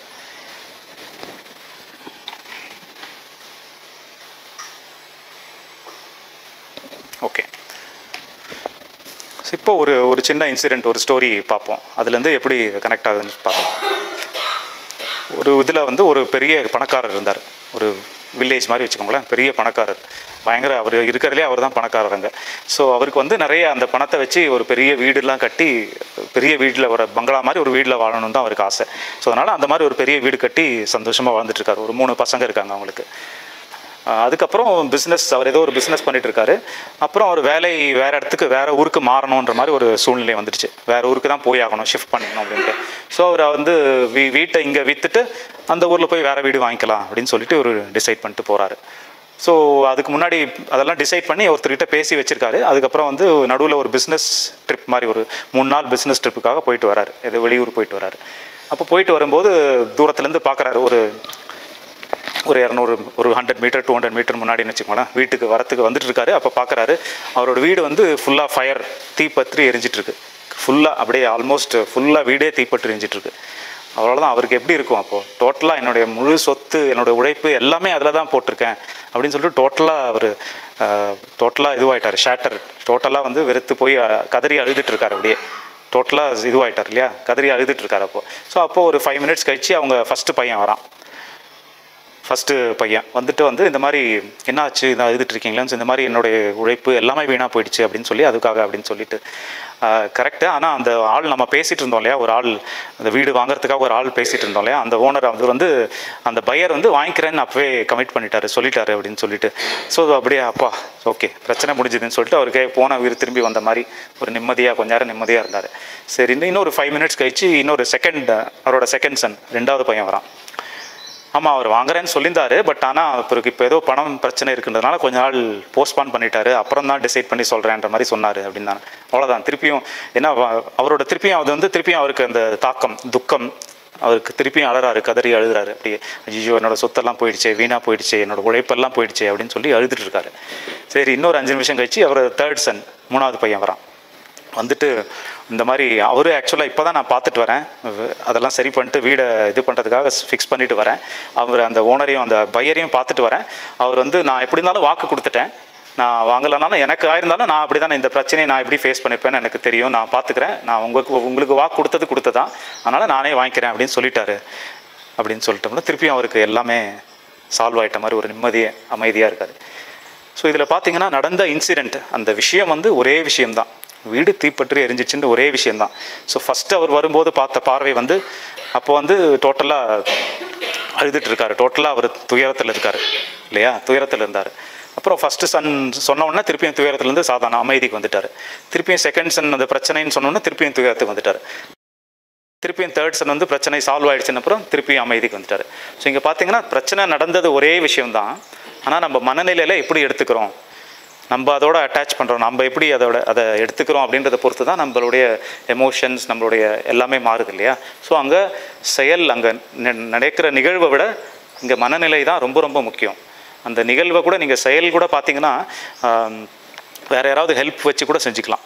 ஈவன் இந்த மீட்டிங் ஆர்கனைஸ் பண்ணணுன்னா கூட எனக்கு தெரியாது, எனக்கு இப்போ கேமரா எப்படி செட் பண்ணணும்னு தெரியாதுன்னா அவர் வந்து ஹெல்ப் பண்ணுவார், மைக்குன்னா இவர் வந்து இன்னொருத்தர் ஹெல்ப் பண்ணார். எனக்கு தெரியாத விஷயங்கள் கூட புறத்தில் செயல் வடிவில் சொல்கிறேன், அதில் வந்து வேறு யாராவது கூட ஹெல்ப் பண்ணலாம். எனக்கு தெரியாத விஷயம், எனக்கு ஸ்விம்மிங் தெரியலன்னா ஸ்விம்மிங் நான் கற்றுக்கலாம், வேறு யாராவது கூட ஹெல்ப் பண்ண முடியும். ஆனால் அகத்தில் அந்த எமோஷன்ஸ், அந்த மனதோட போராடுறது வந்து நம்ம தான் போராடி ஆகணும். யார் என்ன சொன்னாலுமே ஃபைனலாக உங்களுக்கு பிரச்சனை வரும்போது உங்களுக்குள்ளே நீங்கள் மட்டும்தான் ஃபேஸ் பண்ணி ஆகணும். ஸோ அங்கே எப்படி ஃபேஸ் பண்ணுறதுன்னு தெரியாமல் தான் நம்ம தடுமாறிட்டு இருக்கோம். ஸோ வெளியில் கூட ஹெல்ப் பண்ணி யாருக்கிட்டே ஹெல்ப் வாங்கிக்கலாம், அங்கே பிரச்சனை கிடையாது. இங்கே தான் நம்மளுக்கு சரியாக ஃபேஸ் பண்ண தெரியல. ஸோ மனசில் தான் ஃபஸ்ட்டு நம்ம, அதுதான் வந்து ரொம்ப முக்கியமான விஷயம் அப்படின்ட்டு. ஸோ இந்த மனசு ஏன் இப்போ பார்த்தோம் இல்லையா, எதிர்பார்ப்பு அப்படின்னு பார்த்தோம். அவர் வந்து என்னுடைய வீடு அப்படின்னு நினைக்கும் போது அவருக்கு அந்த துயரம் துக்கம் எல்லாமே வந்தது. ஆனால் நம்மளது இல்லை, எனக்கு இன்னொருத்திட்ட கொடுத்துட்டேன் அப்படின்னு நான் அமைதியாகிடுச்சு. ஸோ அங்கே வைக்கிற ஒரு எதிர்பார்ப்பு, ஒரு பாண்டேஜ் அட்டாச்மெண்ட் அப்படின்னு சொல்லலாம். பட் அந்த எதிர்பார்ப்புனா அப்போ அந்த எதிர்பார்ப்பே இருக்கக்கூடாதா அப்படின்னு பார்த்தீங்கன்னா அதுவுமே சரியில்லை. ஏன்னா எதிர்பார்ப்பு எனக்கு இருக்கக்கூடாதுன்னு வைக்கிறத இன்னொரு எதிர்பார்ப்பு, இன்னொரு டிசையரே எனக்கு இருக்கக்கூடாது, ஆசையே இருக்கக்கூடாதுன்னு சொன்னீங்கன்னா அதுவே ஒரு இன்னொரு ஆசை தான். ஸோ அதனால் அந்த வழியாக அப்ரோச் பண்ண முடியாது. அப்போ ஆக்சுவலாக என்ன பிரச்சனைங்க, ஏன் அப்போ தப்பாகுது, என்ன பிரச்சனை வருது அப்படின்னு பார்த்தீங்கன்னா எதிர்பார்ப்பு தப்பு கிடையாது. பட் இப்போ வந்து நம்ம ஒரு புது ஃபோன் வாங்குறேன்னு வச்சுக்கோங்களேன், ஒரு புது ஃபோன் ஐஃபோன் ஏதோ ஒன்று வாங்குகிறேன். இப்போ அந்த ஃபோன் எப்படி ஆப்ரேட் பண்ணணும்னு எனக்கு தெரியணும் இல்லையா. எனக்கு ஆப்ரேட் பண்ணவே தெரியலன்னா ஏதோ ஒரு வால்யூம் இன்க்ரீஸ் பண்ணணும்னு சொல்லிட்டு பார்த்தா பிரைட்னஸ் இன்க்ரீஸ் ஆகும், திடீர்னு பிரைட்னஸ் பண்ணணும்னு பார்த்தா வேறு ஏதோ யாருக்கோ கால் போகும். ஸோ ஒரு மாதிரி நான் என்ன எதிர்பார்க்கணும் அதுபடி நடக்காது இல்லையா, அது பாட்டுக்கு இஷ்டத்துக்கு வேலை செஞ்சிட்ருக்கோம். அப்போ அதே மாதிரி நம்ம வந்து என்னுடைய மனசு இப்படி தான் வேலை செய்யணும், நான் வந்து கவலை இல்லாமல் இருக்கணும், நான் வந்து எப்போவுமே நிம்மதியாக இருக்கணும், நான் வந்து ஆனந்தமாக இருக்கணும், என்ன சுச்சுவேஷன் நடந்தாலும் எனக்குள்ள சலனமே இல்லாமல் அப்படியே அமைதியாக இருக்கணும், கோவமே வரக்கூடாது, எனக்கு வெறுப்பே வரக்கூடாது, இப்படிலாம் நம்மளே ஒரு ரூல்ஸ் போட்டு உள்ளே திணிச்சு வச்சுருக்கோம். பட் இதெல்லாம் ரூல்ஸ்லாம் போடுறதுக்கு முன்னாடி நம்மளுக்கு அது எப்படி ஒர்க் பண்ணுதுன்னு தெரிஞ்சுக்கணும் இல்லையா. இப்போ எப்படி ஃபோன் ஒர்க் பண்ணுதுன்னு தெரியாமல் நம்ம ஆப்ரேட் பண்ணால் எப்படி வேலை செய்யும், அது கண்டிப்பாக நம்ம எதிர்பார்த்த மாதிரி வேலை செய்யாது தான், அதில் ஆச்சரியப்படுறதுக்கு ஒன்றுமே கிடையாது. அதே மாதிரி மனசு எப்படி வேலை செய்யுது, மனசோட இயக்கம் எப்படி வேலை செய்யுது, அதோட நேச்சர் என்ன, இங்கே நம்ம என்ன செய்ய முடியும் என்ன பண்ண முடியாது அப்படின்ட்டு அதை பற்றி ஃபுல்லாக தெரிஞ்சுக்கிட்டா தானே அப்போ நம்ம எதிர்பார்ப்பு வச்சா அதுக்கேற்ற மாதிரி அது செயல்படும் இல்லையா. கரெக்டு தானே. அப்போ அந்த எதிர்பார்ப்பு அதை புரிஞ்சிக்காமே நம்ம பாட்டுக்கு ஒரு எதிர்பார்ப்பு வச்சோன்னா கொஸ்டினா இல்லையா. ஓகே. ஸோ அதை புரிஞ்சிக்காமே நம்மளா ஒரு எதிர்பார்ப்பு வைக்கும்போது அது சரியாக செயல்படணுன்றது கண்டிப்பாக நடக்காத ஒரு விஷயம் தானே. ஸோ அப்போ நம்ம மனசை சரியாக புரிஞ்சிக்கல, அதுதான் அப்போ பிரச்சனை இல்லையா. உங்களுக்கு ஏதாவது நடுவில் ஏதாவது டவுட்ஸ் இருந்தது இல்லை எங்கேயாவது ஸ்டக் ஆச்சுன்னா அப்படியே நிறுத்தி கேளுங்க. ஸோ அப்போ மனசை நம்ம சரியாக புரிஞ்சுக்கணும், அதை கிளியராக தெரிஞ்சுக்கிட்டோன்னா பிரச்சனை சால்வ் ஆகிடும் இல்லையா. அது எப்படின்னு தெரிஞ்சுக்கிட்டா போதும் அப்படின்ட்டு. ஸோ இப்போ மனசை பற்றி அப்போ கிளியராக தெரிஞ்சுக்கலாம். ஸோ நம்மக்கிட்ட இருக்கிற ரெண்டே டூல் வந்து ஒன்று மனசு, இன்னொன்று பாடி இல்லையா. ஸோ இதை பற்றி கிளியராக தெரிஞ்சுக்கிச்சுன்னா நம்மளுக்கு ஒரு ஐடியா கிடைக்கும். ஸோ இப்போ பாடியில் பார்த்திங்கன்னா 2 விதமான இயக்கம் இருக்குது உடம்புல. ஒன்று வந்து உள்ளுறுப்புகள், இன்டர்னல் ஆர்கன்ஸ் பார்த்திங்கன்னா அது தன்னால் இயங்கக்கூடிய விஷயம், இன்வாலண்டரி ஆக்ஷன் சொல்லுவாங்க, தன்னால் இயங்குகிற விஷயம். இப்போ ஃபார் எக்ஸாம்பிள் வந்து ஹார்ட் பீட்டு, நம்ம ப்ரீத்திங் பண்ணுறது, இல்லை டைஜஷன் சிஸ்டம், லிவர், இதெல்லாமே தானாக ஆப்ரேட் பண்ணிகிட்ருக்கு. இப்போ வந்து நான் ஏதோ ஒரு கிரிக்கெட் மேட்ச் பார்த்துட்டு இருந்தேன், 2 மணி நேரம் பார்த்துட்டு அப்படியே நான் ப்ரீத் பண்ணுறதுக்கே மறந்துட்டேன் அப்படின்லாம் சொல்ல மாட்டோம். இல்லை டைஜஸ்ட் பண்ணுறது 2 மணி நேரம் டிலே ஆகிடுச்சு, நான் கிரிக்கெட் மேட்ச் பார்த்துட்டு இருந்தேன், இல்லை ஏதோ பாட்டு கேட்டுட்டு இருந்தேன், அதனால் டைஜஸ்ட் பண்ணுறதுக்கு 1 மணி நேரம் டிலே ஆச்சு அப்படின்லாம் நம்ம சொல்ல மாட்டோம். அது நம்மளை சார்ந்தெல்லாம் கிடையாது. அந்த இயக்கம் தன்னால் இயங்கிட்டு இருக்கு, நம்ம பர்மிஷன்லாம் தேவையில்லை இல்லையா. அது ஒரு இயக்கம் இருக்குது. அதே மாதிரி இன்னொரு இயக்கம் வந்து நம்மளாக பண்ணுற இயக்கம், போய் நடக்கிறது, ஸ்விம்மிங் பண்ணுறது, பேசுகிறது, போய் ஆஃபீஸில் போய் வேலை செய்கிறது, சாப்பிட்றது, தூங்குறது, இதெல்லாம் நம்மளாக பண்ணுற இயக்கம் இல்லையா. வாலண்டரி இயக்கம், அது தானாக இயங்குறது இல்லை, நம்மளாக இயக்கிறது. ஸோ இந்த மாதிரி ரெண்டு இயக்கம் பாடியில் இருக்குது. ஸோ மனசுலேயும் பார்த்திங்கன்னா அதே மாதிரி 2 இயக்கம் இருக்குது. ஸோ ஒன்று தான் வந்து தாட்டுன்னு சொல்கிறோம், அதுதான் வந்து தானாக இயங்குகிற விஷயம். தாட்டு, எமோஷன், ஃபீலிங் எப்படி சொன்னாலும் சரி, என்னோட மனசுலேருந்து தானாக இயங்குகிற ஒரு விஷயம் இருக்குது இல்லையா, அதை தாட் அப்படின்னு சொல்லிக்கிறோம் சிம்பிளாக. ஏன்னா அது என் கண்ட்ரோலில் இல்லை இல்லையா. தன்னால் இப்போ நான் பேசிகிட்டே கூட இருக்கலாம், என்னோட நினைவு வந்து திடீர்னு எங்கேயோ போகும், ஆற்றுல குளித்தோம் காத்தால், அது எப்படி இருந்தது இல்லை அப்படின்னு சொல்லி ஒரு தாட் வரலாம், இல்லை வேறு ஏதோ மத்தியானம் சாப்பாடு பற்றி ஒரு தாட் வரலாம். ஸோ எது வேணால் வரலாம், அது என்னோட கட்டுப்பாட்டிலே இல்லை, அது தன்னால் இயங்கிட்டு இருக்கு. ஸோ தன்னால் இயங்குகிற ஒரு இயக்கம் இருக்குது, அதுதான் தாட்டுன்னு சொல்கிறோம். அதே மாதிரி திங்கிங், சிந்தித்தல், அது வந்து நம்மளாக இயக்கிற ஒரு விஷயம். இப்போ வந்து இந்த ஊருக்கு வரணும்னா நம்ம என்றைக்கு வரணும், காரில் வரணுமா, பஸ்ஸில் வரணுமா, ட்ரெயினில் வரணுமா, எத்தனை மணிக்கு வரணும், என்ன பண்ணணும், எப்படி ஸ்டே, எல்லாம் அரேஞ்ச்மெண்ட்ஸ்லாம் யோசித்து பிளான் பண்ணி அதை செயல்படுத்தணும் இல்லையா.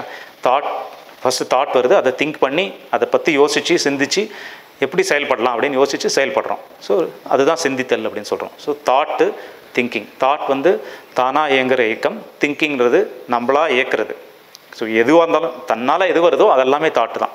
அது எதுவாக இருந்தாலும் சரி, அது எமோஷன், ஃபீலிங், இல்லை என்ன பேர் நீங்கள் கொடுத்தாலும் சரி, என்னுடைய கண்ட்ரோலில் இல்லாமல் தானாக வர்றது எல்லாமே தாட்டு. அப்படி தான் எடுத்துக்கிறோம். ஸோ திங்கிங் நானாக விருப்பப்பட்டு செய்கிறேன் இல்லையா, அதுதான் திங்கிங். ஆனால் சில டைம் என்னென்னா எனக்கே தெரியாமல் கூட சில டைம் திங்கிங் ஆகிட்டே இருக்குது அப்படின்னு சில பேர் சொல்லுவாங்க. அதுதான் நம்ம கண்ட்ரோலில் இருக்கிற நானாக விருப்பப்பட்டு செய்கிறது மட்டும்தான் திங்கிங் அப்படின்றதான் எடுத்துக்கணும். நம்ம கண்ட்ரோலில் இல்லாமல் நடக்குதுன்னா அப்போ அதுவுமே தாட்ன்ற மாதிரி எடுத்துக்கிட்டால் சிம்பிளாக புரியும். ஏன்னா அதுவுமே என் கண்ட்ரோலில் இல்லை இல்லையா, அப்போ தன்னால் இயங்கிட்டு இருக்குதுன்னு அர்த்தம். அப்படி எடுத்துக்கிட்டால் போதும். ஸோ இப்போது இந்த இயக்கம் பார்த்தோம். ஸோ இப்போ இங்கே என்ன பிரச்சனை? நம்ம ஏற்கனவே சொன்னோம் இல்லையா, கவலை, குழப்பம், பயம், இந்த மாதிரிலாம் பிரச்சனை. நம்மளுக்கு என்ன பிரச்சனை அப்படின்னா, என்னோடய மனசு இப்படி தான் இருக்கணும், என்னுடைய மனசு ஆனந்தமாக இருக்கணும், நிம்மதியாக இருக்கணும், ஏதோ ஒன்று தேடிட்டே இருக்கும் இல்லையா. ஒரு நிம்மதி, ஒரு சாட்டிஸ்ஃபேக்ஷன், நிறைவு, எதையோ ஒன்றத்தை தான் தேடிட்டே இருக்கும். ஸோ நான் இப்படி தான் இருக்கணும், இந்த சூழ்நிலையில் நான் இப்படி தான் ரியாக்ட் பண்ணணும், இந்த சூழ்நிலையில் எனக்கு இதுதான், நான் இப்படி தான் அப்படி தான் அப்படின்னு சொல்லி எதையோ ஒரு ரூல்ஸ் எல்லாம் போட்டு நம்மளாக ஒரு ஃபார்ம் பண்ணி வச்சுருக்கோம். இப்படியோ ஒரு சொசைட்டினாலேயோ இல்லை நம்ம படித்ததை வச்சோ கேட்டதை வச்சோ ஏதோ ஒரு வகையில் ரூல்ஸ்லாம் போட்டு உள்ளே திணிச்சு வச்சுருக்கோம். ஸோ அந்த ரூல் படி தான் என்னோடய மனசு வேலை செய்யணுன்ட்டு நம்மளாக டிசைட் பண்ணிட்டோம். ஓகேவா? அந்த ரூல் படி தான் வேலை செய்யணும் அப்படின்னு சொல்லி நம்மளாக டிசைட் பண்ணிக்கிட்டோம். அந்த ரூல் கரெக்டாக அதுக்கு பொருந்துதா இல்லையா அப்படின்லாம் பார்க்கல. அந்த ரூல் படி என்னோடய மனசு வேலை செய்யணும், அப்படி வேலை செய்யணும்னா எனக்கு பிடிக்கல, அது வேலை செய்கிறதுக்கு நான் என்ன பண்ணணும் அப்படின்றதான் நிறைய இந்த மாதிரி ஆன்மீக தேடல், இந்த மாதிரி தியானம் பண்ணால் சரியாயிடுமா, இந்த மந்திரம் ஜபம் பண்ணால் சரியாயிடுமா, இல்லை வேறு ஏதாவது யோகா பயிற்சி பண்ணால் சரியாயிடுமா அப்படின்ட்டு ஏதோ ஒரு வகையில் தேடிக்கிட்டே இருக்கும். இல்லை சில பேர் ஆன்மீகத்தில் வரவங்க இந்த சைடு, இன்னொருத்தர் மற்றவங்கெல்லாம் நிறைய பணம் சம்பாதிச்சா இப்படியோ ஒரு அந்த நிறைவு கிடைக்குமா, இல்லை வேறு ஏதோ பொருள் தேடினா, கல்யாணம் பண்ணால் அது கிடைக்குமா, இந்த மாதிரி ஏதோ ஒரு வகையில் தேடிகிட்டே இருக்கும். ஸோ அப்போ என்ன பிரச்சனை இங்கே? ஸோ எதையே தேடிட்டு இருக்கோமே, அப்போ என்ன பிரச்சனைன்னு புரிஞ்சுக்கிட்டா தான் நம்ம சால்வ் பண்ண முடியும். ஸோ அப்போ என்ன சொல்ல வரோம்? எதையோ தேடிட்டு இருக்கோம் அப்படின்னா என்ன சொல்ல வரோம்? ஆக்சுவலாக இன்டெரக்டாக என்ன சொல்கிறோம் அப்படின்னா, என்னோடய மனசு இப்படி இருந்தால் தான் எனக்கு பிடிக்குது, இல்லாட்டி எனக்கு பிடிக்கல, இப்படி இருந்தால் நான் ஒத்துக்க மாட்டேன், இப்படி இருந்தால் நான் சந்தோஷமாக இருக்க மாட்டேன், எனக்கு இப்படி தான், நான் எப்படி நினைக்கிறனோ அந்த மாதிரி தான் இது இயங்கணும் அப்படின்ட்டு ஒரு கண்டிஷனை போடுறோம். ஸோ கண்டிஷன் எங்கே போடலாம்? இப்போ நம்ம பார்த்தோம் இல்லையா, திங்கிங், தாட் சொன்னோம், தானாக இயங்குற ஒரு பகுதி, திங்கிங்கிறது நம்மளாக இயக்கிற ஒரு பகுதி. ஸோ கண்டிஷனை நம்ம எங்கே போட முடியும்? தாட்டில் உட்காந்து போட்டால் அது கேட்குமா? கேட்காது. திங்கிங்கில் வேணால் போட முடியும். நான் இன்றைக்கி போகணும், அதை பற்றி யோசிக்கணும், நான் வந்து கதை எழுதணும், நான் வந்து ஒரு பாட்டு எழுதணும், மியூசிக் டைரக்ட் பண்ணணும், எதை வேணால் யோசிக்கலாம். அதெல்லாம் நம்மளா திங்க் பண்ணி டிசைட் பண்ணிக்கலாம். அதில் நம்ம கண்ட்ரோல் இருக்குது. பட் தாட்டில் நம்ம கண்ட்ரோல் இருக்கா? தாட், எமோஷன்ஸ் நம்ம கண்ட்ரோலே இல்லை. அப்போ நம்ம சொல்லவே முடியாது. நம்ம என்ன தான் பண்ணாலும் சரி, நீங்கள் தலைகீழாக நின்று குட்டிக்கரணை போட்டு பயிற்சி பண்ணாலுமே என்னோட மனசு ஆனந்தமாக இருக்கணும், எனக்கு நிம்மதியாக இருக்கணும், நிம்மதி தான் எனக்கு வேணும், எனக்கு நிறைவு வேணும் அப்படின்னு சொல்கிறதே லாஜிக்கலாகவே அங்கேயே ஒரு முரண்பாடு இருக்குது. அது நடக்கவே நடக்காத ஒரு விஷயம். ஸோ நம்ம அதை தான் பண்ணிகிட்ருக்கோம், அதை தான் தேடிட்டு இருக்கோம். நம்ம வாழ்க்கை முழுக்க அதை தான் தேடிட்டு இருக்கோம். ஏதோ ஒரு வகையில் நீங்கள் டைரெக்டாக அது ஆன்மீகம்னு பேர் கொடுத்தாலும் சரி, இன்டைரக்டாக வேறு ஏதோ வகையில் தேடினாலுமே ஃபைனலாக வந்து நம்ம ஒரு ஏதோ ஒரு அந்த பேரில் என்லைட்டன்மெண்ட் அப்படின்ற பேர்லையோ, லிபரேஷன் பேரில், முக்தின்ற பேரில், மோட்சம்ன்ற பேரில், ஞானம்ன்ற பேரில் அது கிடச்சிட்டா எனக்கு நிறைவாயிடும் அப்படின்றது தான் சொல்கிறோம் இல்லையா? இன்டைரக்டாக அதை தான் சொல்ல வரோம். அது கிடச்சிட்டா எனக்கு நிறைவு, எனக்கு திருப்தி, எனக்கு ஒரு நிம்மதி கிடைக்கும். ஞானம் எது கிடைக்கணும்னா அது கிடச்சிட்டா எனக்கு நிம்மதி அப்படின்னு தான் சொல்ல வரோம். ஸோ என்னோடய மனசுக்கு ஏதோ ஒரு வகையில் இப்போ இருக்கிற நிலைமை எனக்கு பிடிக்கல, இப்போ இருக்கிற ஸ்டேட் என்னோடய மனசு எப்படி இருக்கோ அது எனக்கு பிடிக்கல, எனக்கு நிம்மதி ஸ்டேட் தான் பிடிச்சிருக்கு, அதுக்கு நான் என்ன பண்ணுமோ அதை தேடிட்டே இருக்கேன், சுற்றிக்கிட்டே இருக்கேன் அப்படின்ட்டு தான் சுற்றிக்கிட்டு இருக்கோம். ஸோ இந்த சுற்றுறதுன்றது ஆக்சுவலாக என்னென்னா நம்ம மனசை நோக்கி நம்மளே போராடிட்டு இருக்கோம், நம்மளே மனசை ரெண்டாக பிரிஞ்சு போராடிட்டு இருக்கோம் அப்படின்றது தான் அர்த்தம். ஏன்னா நம்ம இப்போ வெளியில் சண்டை போட்டிங்கன்னா அட்லீஸ்ட் இன்னொருத்தர் கூட சண்டை போடுறீங்கன்னு சொல்லலாம். நமக்குள்ளேயே போராடிட்டு இருக்கோம்னா இப்போ யார்? நமக்கு நாமே போராடிட்டு இருக்கோம். எப்படி ரைட் ஹேண்ட் லெஃப்ட் ஹேண்ட் பிடிச்சி இழுத்து போராடிட்டே இருக்கீங்கன்னா எப்படி யார் ஜெயிக்க முடியும்? ரெண்டுமே ஜெயிக்கிறதுன்றது வாய்ப்பே கிடையாது அங்கே. ஸோ அந்த மாதிரி தான் நம்மளே ரெண்டாவும் போராடிட்டு இருக்கோம். ஒன்று வந்து நான் இந்த மனசை சரி பண்ணணும் அப்படின்ட்டு ஒரு ஒரு பகுதியாக வச்சுக்கிறோம். இன்னொன்று வந்து இந்த எண்ணங்கள், உணர்வுகள் இப்படிலாம் வருது இல்லை, அதை ஒரு பகுதியாக வச்சுக்கிறோம். கவலை, பயம், துக்கம், குழப்பம் இதெல்லாம். இன்னொன்று நான் அதை சரி பண்ணணும் அப்படின்னு சொல்லி ரெண்டாக பிரிஞ்சு போராடிக்கிட்டே இருக்கும். ஸோ இந்த போராட்டம் எப்போது நிறைவு பெறும்? போராட்டம் நிறைவு பெறவே முடியாது. ஏன்னா நீங்களே உங்களுக்குள்ளேயே போராடிட்டு இருக்கும்போது அது நிறைவு பெறவே முடியாது போராடுற வரைக்கும். ஸோ எப்போ இந்த போராட்டம் தேவையே இல்லை, தேவையில்லாமல் போராடிட்டு இருக்கோம் அப்படின்னு எப்போ புரிஞ்சிக்கும் போது ஆட்டோமேட்டிக்காக நம்ம முயற்சியை கைவிட்டுருவோம். அப்போது முயற்சியே தேவையில்லை அப்படின்ட்டு. ஸோ அதை எப்படி புரிஞ்சுக்கிறன்ற ஒரு லாஜிக் தான் இப்போ நம்ம பார்த்தோம். எப்படி ஒரு பிரச்சனைக்கு எப்படி நம்ம எதிர்பார்க்கலாம், நம்ம மனசு நிம்மதியாக இருக்கணும், ஆனந்தமாக இருக்கணும், நிறைவு வேணும்னு எதிர்பார்த்துட்டே இருக்கோம். ஆனால் மனசு தாட்டுன்ற பகுதி நம்ம கட்டுப்பாட்டிலே கிடையாது. ஸோ அப்போ நம்ம அந்த மாதிரி எதிர்பார்ப்பு வைக்கிறதே தப்பு. ஃபர்ஸ்ட் ஆஃப் ஆல் நம்ம திங்கிங்கில் வைக்கிறது தான் பண்ண முடியும். திங்கிங்கில் தான் நம்ம எதிர்பார்ப்பு வைக்கலாம்.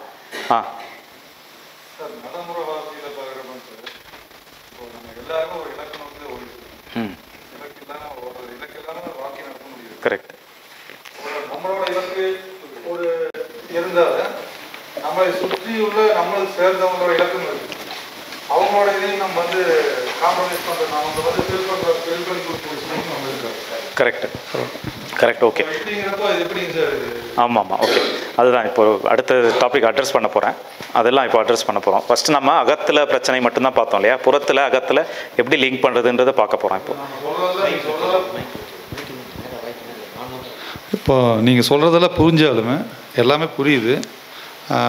காலைல கூட சொன்னீங்க, நேற்று கூட சொன்னீங்க, இம்ப்ளிமெண்ட் எதுக்கு பண்ணுறீங்கன்னு கேட்டீங்க. ஆனால் நம்ம வந்து நம்மளோட இப்படியே இருந்தோம்னா, இப்போது நீங்கள் ஒன்று சொல்கிறீங்க, நம்ம ஒரு தவறான ஒரு இதில் கண்ணோட்டத்தில் இருக்கிறேன்.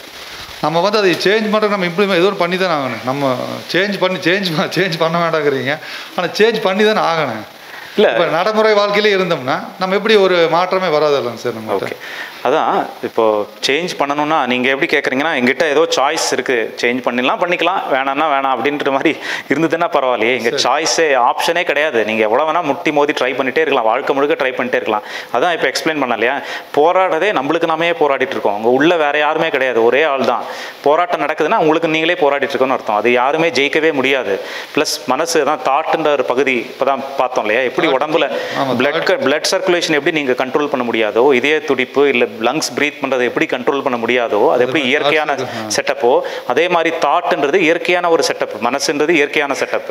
அங்கே நம்ம கை வச்சு ஒன்றுமே பண்ண முடியாது. நீங்கள் எவ்வளோதான் பண்ணணும்னு நினச்சாலும் சரி, நானும் உங்களை மாதிரி பண்ண முடிஞ்சதுன்னா எனக்கும் அதை சொல்லுங்கன்னு வேணால் சொல்லலாமே தவிர ஒன்றுமே பண்ணவே முடியாது. நீங்கள் கை வச்சு எதுவுமே பண்ண முடியாது. ஸோ நம்ம புத்திசாலித்தனம் வந்து இங்கே முயற்சி பண்ணுறதே வேஸ்ட்டு. அதுதான் சார் சொல்கிறேன். நானும் அது உங்களை மாதிரி பண்ண முடிஞ்சா சொல்லுங்கன்னு சொல்கிறேன். அதுதான் பண்ண முடியாதுன்னு தான் மாதிரி பண்ண முடியலையே, அதுதான் கேட்குறேன். ஓகே. அது எப்படின்றது இருக்கு இதில் இந்த தேடல்ல இருக்கு. ஆமாம். ஆனால் என்னால் அது வந்து பண்ண முடியலையே. அதுதான் அதில் என்ன பிரச்சனைனா, அதில் வந்து ஒருவேளை ஃபினான்ஷியல் ரீதியாக அந்த மாதிரி இருக்குமா? இல்லை ஃபினான்ஷியல் ரீதியாக ஃபுல்ஃபில்லாக இருந்தோம்னா அது அந்த மாதிரி நடக்க முடியுமா? இல்லை அது அகம்புறம்னு நம்ம பிரித்து பார்க்கணும். பட் அகத்திலே நீங்கள் சொல்கிறதுக்கு என்ன பிரச்சனைனா, இந்த மாதிரி பண்ண முடியாமல் இருக்கிற ஒரு நிலைமைக்கு நான் வரணும் அப்படின்ட்டு அதை ஒரு டார்கெட்டாக வச்சுட்டோம் திருப்பியும் இல்லையா? டார்கெட்டே இல்லைன்னு சொல்கிறோம். அந்த மாதிரி ஒரு அடைவிடமே முடிவிடமே கிடையாது அப்படின்னு சொல்கிறோம். நீங்கள் என்ன சொல்கிறீங்கன்னா, நீங்கள் எப்படி அதை முயற்சியே பண்ணாமல் இருக்கிற ஒரு நிலையில் இருக்கீங்க இல்லையா, அந்த நிலைக்கு நான் வரணும்னு சொல்லி திருப்பியும் அது ஒரு டார்கெட்டாக ஃபிக்ஸ் பண்ணுறோம். அதுவுமே திருப்பியும் ஒரு எண்ணம் தான். அதுவுமே உங்கள் மனசு நம்ம பேச்சை கேட்குறதா இருந்தால் நான் முதலே சொல்லியிருப்பேன், இப்படி இருந்துக்கோ, நிம்மதியாக அமைதியாக இருந்துக்கோன்னு சொல்லிடலாமே முதலே. அதுதான் நம்ம கட்டுப்பாட்டில் இல்லையே. ஸோ எதுவுமே பண்ண முடியாது அப்படின்னு டோட்டலாக முயற்சி கைவிடுறது தான். வேறு ஆப்ஷனே கிடையாது, சாய்ஸே இல்லை. அந்த தோல்வியை தான் இங்கே ஒத்துக்க சொல்கிறோம். இப்போ வந்து ஒரு பெரிய மலை இருக்குது அப்படின்னா, அதை வந்து ஒரு 2 பேரை வந்து இந்த மலையை நகர்த்தி வைங்க அப்படின்னு சொல்கிறாங்க. ஒருத்தன் வந்து பயங்கரமான பயில்வான், பயங்கரம், நான் வந்து ட்ரை பண்ணி பார்க்குறேன் அப்படின்னு சொல்லிட்டு 10 நாள் 15 நாள் 1 மாதம் ட்ரை பண்ணிவிட்டு ஐயோ முடியலப்பான்னு சொல்லிட்டு என்னால் முடியாது, இந்த மலையை தூக்க முடியாது அப்படின்னு சொல்லிட்டு வந்துடுறாரு. இன்னொருத்தன் வந்து சாதாரண நோஞ்சான், சாதாரணமாக இருக்கிற அவளால் பார்த்தோன்னே சொல்லிட்டார், ஐயோ இதெல்லாம் என்னால் கை வைக்கவே முடியாதுன்னு சொல்லிட்டு ஒதுங்கி போயிட்டார் நேராக. ஸோ இப்போ வந்து நம்ம இந்த இடத்துல தோல்வியை தான் ஒத்துக்கணும். ஸோ நீங்கள் வந்து பார்த்து புரிஞ்சுக்கிட்டு ஒத்துக்க போகிறோமா, இல்லை நல்லா ட்ரை பண்ணி 2 மாதம் ட்ரை பண்ணி 1 வருஷம் ட்ரை பண்ணி அதோட முட்டி மோதி எல்லாமே செக் பண்ணி கூட பண்ணிக்கலாம். 2 ஆப்ஷன், 2 இது இருக்குது. ஸோ அதான் அந்த தோல்வி தான் முக்கியம். இங்கே வந்து நம்ம வெற்றி பெற்று நீங்கள் எதையோ புரிஞ்சுக்கிட்டு நான் அடைஞ்சிடுவேன் அப்படின்ற மாதிரி எதுவுமே கிடையாது, அடையிறதுக்கே எதுவுமே கிடையாது. இப்போ எப்படி இருக்கீங்களோ, இப்போ உங்களுக்குள்ள எந்த அளவுக்கு எவ்வளோ மோசமான எண்ணங்கள் வேணால் வரட்டும், எவ்வளோ கேவலமான எண்ணங்கள் உணர்வுகள் எது வேணால் வரட்டும், அதை அப்படியே ஏற்றுக்கிறது தான். அங்கே எந்த சின்ன ஒரு 0.1% மாறுதல் கூட இல்லாமல் அப்படியே என்ன நானே ஃபுல்லாக ஏற்றுக்கிறது தான் அந்த புரிதல் அப்படின்றத சொல்கிறோம்.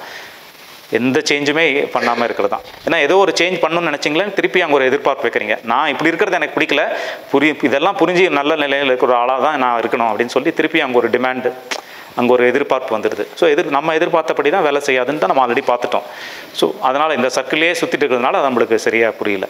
ஸோ இப்போ அகம்புறம் அதை பற்றிலாம் சொல்கிறேன், மேபி டீட்டெயிலாக புரியும்னு நினைக்கிறேன். ஸோ நம்ம பார்த்துட்டு இருந்தது வந்து ஸோ மனசு எதிர்பார்ப்பு இங்கே வைக்கலாம், இங்கே வைக்கக்கூடாது அப்படின்னு கிளியராக புரிஞ்சிடுச்சு.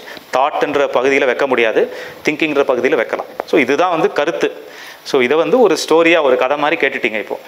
ஸோ கதை மாதிரி கேட்டால் போதுமா? ஒரு கதையை படிச்சிட்டிங்கன்னா அதனால் அவங்க விஷயம்லாம் நம்ம எப்படி தெரியும்? ஒரு கதையாக கேட்டால் பத்தாது இல்லையா, அதை எப்படி பண்ணுறதுன்னு நம்மளுக்கு தெரியணும். ஸோ இந்த நிலையை நான் எப்படி அடையிறது, இதை எப்படி புரிஞ்சுக்கிறது அப்படின்ட்டு. இப்போது ஃபார் எக்ஸாம்பிள் இப்போ சூரியன் இப்படி இருக்குது அப்படின்னு யாரோ ஒருத்தர் சொல்கிறாங்க அப்படின்னா நம்மளே போய் பார்க்காத வரைக்கும் நம்ம வந்து ஒரு கற்பனையில் தான் இருப்போம். ஒருத்தர் சொல்லுவார் சூரியன் வந்து ஆரஞ்சாக இருக்குது, ரெட்டாக இருக்குது, மஞ்சள் இப்படி இருக்குது அப்படி இருக்குது, சூரியனே வரல, அது வந்து வெஸ்ட்டில் தான் உதிக்குது அப்படின்னு என்னவோ சொல்லலாம். நம்மளா போய் பார்க்காத வரைக்கும் நம்ம இப்படியே கேட்டுகிட்டே இருக்கலாம் ஒரு கதையாக. இப்போ நான் சொல்கிறத விட மேபி இன்னொருத்தர் வந்து இன்னும் அழகாக பேசி இன்னும் வார்த்தைகள்லாம் நல்ல தமிழில் நல்லா அழகாக ஸ்வீட்டாக பேசுனீங்கன்னா ஓகே அவர் சொல்கிறதான் கரெக்ட் போல் அப்படின்ற மாதிரி தோண ஆரம்பிச்சிடும். இன்னொருத்தர் இன்னும் பயங்கரமான இன்னொரு லாஜிக் கூட்டின்னு வந்து இன்னொருத்தர் பேசினாருன்னா இன்னும் அது சொல்ல அதுவுமே கரெக்ட் போல அப்படின்ற மாதிரி ஒரு குழப்பமாக இருந்துகிட்டே இருக்கும். பட் இதுக்கு என்ன பண்ணணும் அப்படின்னா நம்மளா போய் என்னுடைய மனசு நம்ம கூடயே இருக்கிற மனசு தான், 40 வருஷமா 50 வருஷமா நம்ம கூடயே இருக்கிற மனசு தானே, எல்லாருக்கும் ஒரே மாதிரி தானே வேலை செய்யுது. நம்ம ஒன்றும் புதுசாக ஒன்றும் சொல்ல வருத்தம் கவலை இந்த மாதிரி இந்த எமோஷன்ஸ்லாம் நம்ம கட்டுப்பாட்டில் இல்லைன்னு சொல்கிறோம், அவ்வளோதான். புதுசாக ஒன்றுமே சொல்லலை. ஸோ கட்டுப்பாட்டில் இருக்கா இல்லையான்னு எனக்கு நானே செக் பண்ணி பார்த்துட்டா போகுது. டெய்லி நம்மளுக்கு வருத்தமோ கவலை குழப்பம் இதுக்கெல்லாம் குறைவே கிடையாது, அதுக்கடி வந்துட்டே தான் இருக்குது விஷயம். ஸோ இது ஒரு தடவை வரும்போது நம்மளே உட்காந்து செக் பண்ணி பார்க்குறோம், ஓகே இது என்னோட கட்டுப்பாட்டில் இருக்கா, நானாக கொண்டு வரேன்னா, இதில் என்னோட கண்ட்ரோல் ஏதாவது இருக்கா அப்படின்னு பார்த்துட்டாவே போதுமே. அதுக்கப்புறம் நான் யாரையும் நம்பி கிளாஸ் அட்டன் பண்ணணும், புக்கை படிக்கணும், வீடியோ பார்க்கணும் அவசியமே இல்லையே. எனக்கே தெரிஞ்சிச்சுன்னா நானே கீழே போட்டுருவேன். எப்போ எவ்வளோ வரைக்கும் பிடிச்சிட்டு போனால் அது ஏதோ ஒரு பொக்கிஷம், ஏதோ ஒரு நான் பண்ணி சரி பண்ணிட முடியும், நான் ஏதோ விலையுறந்த பொருளை கையில் வச்சுட்ருக்கேன், எதையோ ஒரு தியானம் பண்ணியோ யோகா பண்ணியோ ஏதோ ஒரு பயிற்சி பண்ணி நான் அப்படியே நல்ல நிலைமைக்கு வந்துடுவேன் அப்படின்ட்டு ஒரு கருத்தை வச்சுட்ருக்கோம். ஸோ என்ன பண்ணாலுமே இது வேஸ்ட்டு, நம்ம வச்சுருக்கிற கருத்து எல்லாமே வேஸ்ட்டு, தப்பாக புரிஞ்சிட்டு இருக்கோம் அப்படின்னு எப்போ அது குப்பை தான் தெரிஞ்சிச்சுன்னா ஆட்டோமேட்டிக்காக கீழே போட்டுருவோம். அதுக்கப்புறம் யாருமே சொல்ல தேவையில்லை, யாருமே வந்து இந்த மாதிரி கிளாஸ் எடுக்கணுன்ற அவசியமே கிடையாது. ஸோ நம்ம மனசுக்குள்ளே எப்படி ஒர்க் பண்ணுதுன்னு நம்ம தெரிஞ்சுக்கணும். நீங்களுமே அதை புரிஞ்சுக்கிட்டா தான் நம்மளா அதை ஆராய்ச்சி பண்ணி உள்ளே எப்படி வேலை செய்யுது அப்படின்னு செக் பண்ணி புரிஞ்சிக்கும் போது தான் நம்மளே அந்த உண்மையை உணர முடியும். ஸோ அது வரைக்கும் வந்து ஒரு கதை மாதிரியோ இல்லை ஒரு கருத்து சொல்கிறாரோ அதை எடுத்து நம்ம எப்படி ஒர்க் பண்ணலான்ற மாதிரி இருக்குமே, அது ஒரு டெம்பரரி எஃபெக்ட் வேணால் கொடுக்கலாம். பட் எப்போ நம்மளா புரிஞ்சுக்கிறோமோ இந்த கருத்து உங்களோடது ஆயிடணும். எப்படி இப்போ ஐயா ஒரு உண்மை இந்த கருத்தை சொன்னார், அதுக்கப்புறம் நாங்கள் உள்வாங்கி இப்போ இந்த கருத்து நான் என்னோட ஆங்கிளில் நம்ம எப்படி பார்க்குறோமோ அதே மாதிரி இந்த கருத்தை நீங்கள் உள்வாங்கி நீங்கள் பார்த்து அது உங்கள் ஆங்கிளில் உங்கள் ஸ்டைலில் உங்களுடைய ஓன் மொழியில் எப்படி இருக்குது அப்படின்னு புரிஞ்சுக்கிட்டிங்கன்னா அதுக்கப்புறம் யாருமே சொல்ல தேவையில்லை இது மனசை இப்படி ஏற்கணுமா அப்படி ஏற்கணுமான்ட்டு. கார் ஓட்டுற மாதிரி தான், கார் ஓட்டுறதுக்கு சொல்லி கொடுத்தேன்னா அதுக்கப்புறம் உங்களுக்கு தெரிஞ்சிச்சுன்னா அதுக்கப்புறம் நீங்கள் எப்படி வேணால் ஓட்டிக்கலாம், சின்ன சந்தில் கூட ஓட்டிக்கலாம், இல்லை ரிவர்ஸில் போய்க்கலாம், சைடில் போய்க்கலாம், எப்படி வேணால் போய்க்கலாம், இப்படி தான் போகணும் அப்படி தான் போகணும்னு எந்த கட்டாயமே கிடையாது. ஸோ அது ஓட்டுறதுக்கு தெரிஞ்சு அதை பயிற்சி எடுத்துக்கிற விஷயந்தான் இது. ஸோ இதை எப்படி பண்ணலாம் அப்படின்றதுக்கு ஒரு ஆராய்ச்சி மாதிரி. இப்போ நம்ம வந்து சின்ன வயசில் சயின்ஸ் லேப்லலாம் போய் எக்ஸ்பெரிமெண்ட்லாம் பண்ணுவோம், கெமிக்கல்லாம் ஊற்றி என்ன ரிசல்ட் வருது அப்படின்லாம் பார்த்துருப்போம் இல்லையா. 2 கெமிக்கல் மிக்ஸ் பண்ணி என்ன ரிசல்ட் வருது அப்படின்ற மாதிரிலாம் பார்த்துருப்போம், சயின்ஸ் லேப்லலாம் பண்ணியிருப்போம். ஸோ அந்த மாதிரி ஒரு எக்ஸ்பெரிமெண்ட் மாதிரி. பட் இங்கே என்ன ரொம்ப முக்கியமான விஷயம் என்னென்னா ஒரு ஓப்பன் மைண்டட் திறந்த மனதோடு இருக்கிற ஒரு அணுகுமுறை. ஏன்னா நம்மளே ஆல்ரெடி ஒரு பயஸ் ஒரு முன்முடிவு எடுத்து வச்சுருந்தோம் அப்படின்னா நம்ம வந்து இப்படி தான் இருக்கணும் அப்படி தான் இருக்கணும்ட்டு நம்மளா ஒரு முடிவு எடுத்து வச்சுருப்போம். ஸோ அப்போது இந்த கருத்து வந்து கிளியராக அந்த எக்ஸ்பெரிமெண்ட்டோ இல்லை இந்த கருத்து கூட சரியாக உள்ளே போகாமல் இருக்கலாம். ஸோ அதனால் நம்ம என்ன சொல்ல வரோம், லாஜிக்கலாக கரெக்டாக இருக்கா இல்லையா, இப்போ சொல்கிற விஷயம் டெஸ்ட் பண்ணி பார்த்தா ஒர்க் ஆகுதா இல்லையா, அவ்வளோதான். அவங்க என்ன வேணால் சொல்லிட்டு போட்டோம். ஒருத்தர் வந்து இது சூப்பராக ஒர்க் ஆகுது, இது வந்து இது உலகத்திலே பெரிய விஷயம் இதுதான் அப்படின்னு சொன்னாலும் சரி, இன்னொருத்தர் வந்து இது வேலையே செய்யலை, இது வேஸ்ட்டு ஒர்க்கே ஆகாதுன்னு சொன்னாலும் சரி, அவங்க சொல்கிறதும் கேட்க தேவையில்லை, இவங்க சொல்கிறதும் எடுத்துக்க தேவையில்லை. நம்மளுக்கு நாமே செக் பண்ணி பார்க்கலாமே. இது வந்து எந்த முயற்சி எதுவுமே தேவையில்லையே. 10 வருஷம் பயிற்சி பண்ணிட்டு இருக்கணும், 20 வருஷம் பயிற்சி பண்ணணும், காத்தால 4 மணிக்கு டெய்லி எழுந்து கஷ்டப்பட்டு பயிற்சி பண்ணணும் அப்படின்ற பிரச்சனைலாம் கிடையாது. நம்ம புரிதல் தான், எப்போ வேணால் உட்காந்து நம்ம புரிஞ்சுக்கிட்டா போதும். ஸோ அதை எப்படி பண்ணுறது அப்படின்ற ஒரு அணுகுமுறை தான் ஒரு சாம்பிள் ஒரு 4-5 கொஸ்டின் ஒரு கேள்விகள் மூலமாக நம்மளுக்கு நாமே அந்த கேள்விகள் கேட்டு நமக்கு அதை பற்றி என்ன நினைக்கிறோம் அப்படின்னு நம்ம யோசிக்கணும். ஏன்னா இதில் வந்து ரொம்ப முக்கியம் என்னென்னா நான் என்ன சொல்கிறேன் இல்லை ஐயா என்ன சொல்கிறாரு இந்த புரிதல் பற்றி அப்படின்றதெல்லாம் கூட முக்கியமே கிடையாது. ஆக்சுவலாக இதை பற்றி நீங்கள் என்ன நினைக்கிறீங்க, நாங்கள் சொல்கிறத வச்சு உங்களுக்குள்ளே நீங்கள் இதை பற்றி என்ன நினைக்கிறீங்க, என்ன கருத்து, நீங்கள் அதை பற்றி எப்படி புரிஞ்சுக்கிட்டீங்க, அதை நீங்கள் ஆக்சுவலாக என்ன நினைக்கிறீங்க, நீங்கள் நிஜமாவே கட்டுப்படுத்த முடியும்னு நினைக்கிறீங்கன்னா அப்போ அதுதான் உங்களுக்கு உண்மை இல்லையா. நிஜமாவே என்னுடைய தாட் எமோஷனை நான் கண்ட்ரோல் பண்ண முடியும் அப்படின்னு நினச்சிங்கன்னா உங்களை பொறுத்த வரைக்கும் அதுதான் உண்மையாக இருக்கும். நீங்கள் போராடிக்கிட்டே இருப்பீங்க. எப்போ நீங்கள் கட்டுப்படுத்த முடியாதுன்னு தோணுச்சுன்னா தான் முயற்சியை கீழே போடுவீங்க. ஸோ உங்கள் கருத்து உங்களுடைய நம்பிக்கை இல்லை நீங்கள் என்ன பார்க்குறீங்கன்றது தான் ரொம்ப ரொம்ப முக்கியம். நாங்கள் சொல்கிறது கூட செகண்டரி தான். ஸோ நீங்கள் பார்க்குறது தான் இங்கே முக்கியன்றதுனால ஸோ இந்த கேள்விகள் கேட்டு உங்களுக்குள்ளேயே நீங்கள் பார்க்க வைக்கிற ஒரு முயற்சி தான் ஆக்சுவலாக. ஸோ கேள்விகள் சும்மா ஒரு 4-5 கேள்விகள் நான் ஒரு சாம்பிளுக்கு சொல்கிறேன். இது தவிர நீங்கள் இன்னும் நிறைய கேள்விகள் கூட அப்புறம் வீட்டில் போய் யோசித்து ஸோ இந்த கேள்விகள்லாம் உங்களை யோசிக்கிறதுக்கு தூண்டுறது பேசிக்கலாக, அவ்வளோதான். யோசித்து என்னோட மனசு இப்படி தான் வேலை செய்தா, அப்படி தான் வேலை செய்தா அப்படின்னு செக் பண்ணி பார்க்குறது. ஓ இவர் சொன்னார்ல, இப்படி பார்த்தா ஓகே எனக்கு வருத்தம் வருதில்ல, இப்போ என்ன ஆகுது, ஓ இப்படி தான் வருதா, அப்படி தான் வருதா, ஓகே இப்படி தான் ஆகுதா அப்படின்னு தெரிய நாமளே ஒரு கன்க்ளூஷனுக்கு வர முடியும். அப்புறம் ஓகே இப்படி தான் விஷயம் நடக்குது அப்படின்னு தெரிஞ்சுக்கலாம். ஸோ அதுக்காக ஒரு சின்ன 4-5 கேள்விகள், இது நீங்கள் இன்னும் ஒரு 10 கேள்விகள் கூட ஆட் பண்ணிக்கலாம் அப்புறம். ஸோ ஃபஸ்ட்டு வந்து எந்த எண்ணமோ உணர்வோ ஏதோ ஒன்று, அது வரத்துக்கு முன்னாடியே எனக்கு தெரிஞ்சிடுதா, இல்லை வந்ததுக்கு அப்புறம் தான் தெரியுதா அப்படின்ட்டு நம்ம கேட்டு பார்த்தோம்னா அந்த கேள்விக்கு நம்ம யோசித்து பார்க்கணும். இப்போ ஏதோ ஒரு எண்ணம் வருது, ஏதோ சும்மா ஒரு நீச்சல் கூட குளித்ததை பற்றி யோசிக்கிறேன்னா அந்த தாட் வந்ததுக்கப்புறமே எனக்கு தெரியுதா, இல்லை வரதுக்கு முன்னாடியே ஓகே 2 மினிட்ஸ் கழிச்சு நான் இதை பற்றி யோசிக்க போகிறேன், 2 மினிட்ஸ் கழிச்சு நான் காரில் போகிறத பற்றி யோசிக்க போகிறேன், 5 மினிட்ஸ் கழிச்சு சாப்பாடு பற்றி யோசிக்க போகிறேன், இன்னொரு 10 மினிட்ஸ் கழிச்சு வீட்டுக்கு ஃபோன் பண்ணி அதை பற்றி யோசிக்க போகிறேன் அப்படின்ற மாதிரிலாம் நம்ம 7 மினிட்ஸ் கழிச்சு இந்த தாட் தான் வரும், இந்த எண்ணம் தான் எனக்கு வரும் அப்படின்லாம் யாருமே சொல்ல முடியாது. ஸோ அப்போ வந்ததுக்கு முன்னாடியே தெரியுதா, இல்லை வந்ததுக்கு அப்புறம் தான் தெரியுதா அப்படின்ற கேள்வியை கேட்க ஆரம்பித்தா நம்மளே ஒரு ஐடியா கிடைக்கும் நம்மளுக்கே. ஸோ நம்மளுக்கு எந்த எண்ணமே வந்ததுக்கு அப்புறம் தான் நம்மளுக்கே தெரியுது. ஏதோ ஒரு எண்ணம் வருதுன்னாவே நம்மளுக்கு அப்புறம் தான் தெரியுது. அதுக்கு முன்னாடியே தெரியுதுன்னா அப்போ நான் தான் பிளான் பண்ணி கொண்டு வரேன்னு அர்த்தம். எனக்கு வந்ததுக்கப்புறம் தெரியுது அப்படின்னாவே அப்போ நான் கொண்டு வரலை அப்படின்றது ரொம்ப கிளியராக புரிஞ்சுக்கலாம் அதுலேயே. ஆமாம், நான் கொண்டு வரலை, ஏதோ ஒரு எண்ணம் 5 நிமிஷம் கழிச்சு ஏதோ ஒரு எண்ணம் வருதுன்னா எனக்கு தெரியாது, இப்போ தெரியாது, எனக்கு அது வந்ததுக்கப்புறம் தான் சொல்ல முடியும். ஓ இந்த எண்ணம் வந்துடுச்சு, ஸ்கூலை பற்றி ஞாபகம் வந்தது, ஆஃபீஸ் பற்றி ஞாபகம் வந்ததுன்னு சொல்லலாம் திடீர்னு. இப்போவே யோசித்து பண்ணுறது அது திங்கிங், அது வேறு விஷயம். அது டெம்பரரியாக நான் ஒர்க் அவுட் பண்ணி பண்ணுறது திங்கிங்கிற போர்ஷனில் போயிடும். தாட்டுன்ற பகுதியில் சொல்கிறேன். தாட்டுன்ற அந்த தானாக இயங்குகிற இயக்கம் வந்து நம்மளா கொண்டு வந்தோமா இல்லை அதுவாக வந்ததா அப்படின்னு ஒரு கேள்வி கேட்டு உள்ளே செக் பண்ணி பார்த்தோன்னா புரியும். ஸோ அது ஒரு கேள்வி. அதே மாதிரி ஏதோ ஒரு எண்ணத்தையோ இல்லை உணர்வையோ நம்மளா உருவாக்க முடியுமா? இப்போ வந்து எனக்கு இன்றைக்கி வந்து பர்த்டே அப்படின்றனால இன்றைக்கி ஃபுல்லாக எனக்கு நல்லா பாசிட்டிவ் எமோஷன்ஸ் மட்டும்தான் வரணும், பாசிட்டிவ் எமோஷன்ஸ் ஃபுல்லாக வந்துகிட்டே இருக்கணும் அப்படின்னு சொல்லிட்டு நானாக ஒரு கண்டிஷன் போட்டுக்கிட்டேன் அப்படின்னா அது என்னோடய பேச்சை கேட்குமா, என்னோடய இஷ்டத்துக்கு நடக்குமா அப்படின்னு பார்க்கலாம். அதே மாதிரி இந்த எண்ணம் இந்த உணர்வு வந்து எனக்கு பிடிக்கல, இன்றைக்கி ஃபுல்லாக நான் வந்து வேறு ஏதோ வேலையில் பிஸியாக இருக்கேன், வேறு எந்த எண்ணம் வரட்டும் கவலை மட்டும் வரவே கூடாது அப்படின்னு நான் ஒரு கண்டிஷன் போட்டுறேன்.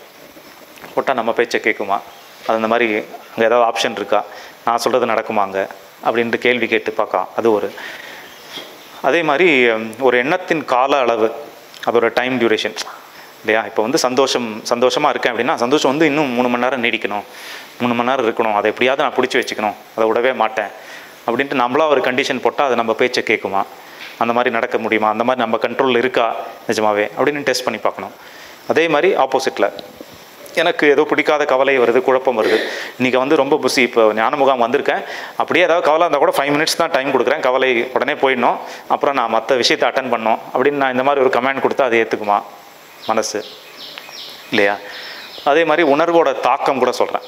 இப்போ வந்து ஒரு 10 ரூபா காணாமல் போயிடுச்சு அப்படின்னா அதுக்கு ஒரு தாக்கம் ஏதோ ஒரு இது இருக்குன்னு வச்சுக்கோங்களேன். 10,000 ரூபாய் காணாமல் போச்சுன்னா அதோட தாக்கம் வேறு. ஸோ அந்த உணர்வோட தாக்கம் வந்து என்னுடைய கட்டுப்பாட்டில் இருக்கா இல்லை சூழ்நிலை கட்டுப்பாட்டில் இருக்கா? இப்போ சூழ்நிலை கட்டுப்பாட்டில் தான் இருக்குது இல்லையா. அந்த சூழ்நிலை என்னவோ, இப்போ சும்மா யாரோ ஒருத்தர் என் ஃப்ரெண்டை பார்க்க போகிறேன், ஒரு இல்லை வீட்டில் இல்லை அப்படின்னா அது ஒரு ஏமாற்றமாக இருக்கலாம். பட் ஏதோ ஹாஸ்பிட்டல் அட்மிட் பண்ணிட்டாரு சீரியஸ்னால் அது ஒரு எமோஷன் வேறையாக இருக்கும், அதோட தாக்கம் அதிகமாக இருக்கும் இல்லையா. ஸோ அந்த தாக்கம் கூட சூழ்நிலையை பொறுத்து என்ன இருக்கோ அதுக்கேற்ற மாதிரி வருது, அதுவுமே என் கண்ட்ரோலில் இல்லை. ஸோ இப்படி பார்த்தீங்கன்னா லைனாக எதுவுமே எண்ணம் வருதா வரலையா, எப்போ வருது எப்போ வரும் வராதா எனக்கு அதுவே தெரியாது, வந்ததுக்கப்புறம் தான் எனக்கு தெரிய போகுது. இந்த எண்ணம் தான் வரணும், இந்த உணர்வு தான் வரணும் அப்படின்ற கண்ட்ரோல் இருக்கா? அதுவும் கிடையாது. இந்த உணர்வு வரவே கூடாது இன்றைக்கி அப்படின்னு சொல்லி கண்ட்ரோல் பண்ண முடியுமா? அதுவும் பண்ண முடியாது. இந்த உணர்வு எந்த அளவுக்கு வரணும், தாக்கம் அதிகமாக இருக்கணும் கம்மியாக இருக்கணும் பண்ண முடியுமா? பண்ண முடியாது. டைம் டியூரேஷன் கால அளவு ஜாஸ்தி பண்ணுறதோ கம்மி பண்ணுறதோ பண்ண முடியுமா? பண்ண முடியாது. எதுவுமே பண்ண முடியாது. அப்போது எந்த கண்ட்ரோலுமே நம்ம கிட்ட இல்லை. நாங்கள் இங்கே வரும்போதெல்லாம் இதே சிட்டிங்கில் பகவத் ஐயா உட்காருவார் பேசுவார் மைண்ட் ஃபிக்ஸ் பண்ணிட்டேன். திடீர்னு உட்கார்ந்து 2 நாள் ஏற்றுக்க முடியும். புரியுது. அதுக்கப்புறம் கொஞ்ச நேரம் எக்ஸாம் பண்ணதுக்கப்புறம் நீ நினைச்சதெல்லாம் எதுக்கு என்ன நடக்கிறது அதுதானே எதுக்கு பக்கெட்ல இருக்குது நினைச்சா பகவதே வந்து நல்லா இருக்குமே அப்படின்னு காலையில் ஃபிக்ஸ் பண்ணி வச்சா அதுதான் பார்த்துட்டு கொஞ்ச நேரம் கழிச்சுட்டு அது காம்ப்ரமைஸ் பண்ணி அதுக்கப்புறம் ஏற்றுட்டாரு. இப்போது ஃபஸ்ட்டு நாங்கள் என்ன ஃபீல் பண்ணோன்னா பகவதே வருவார் 3 மணிக்கு வந்து பேசுவாருன்னு நான் மைண்ட் ஃபிக்ஸ் பண்ணிட்டேன். திடீர்னு நீங்கள் வந்து உட்காந்துட்டீங்க. உங்களுக்கு ஃபீலிங் என்ன பண்ணுறதுன்னா அவர் மேலே ஒரு ஃபட்ரு எங்கள் மேலே இருந்தது காலையில் பேசினால.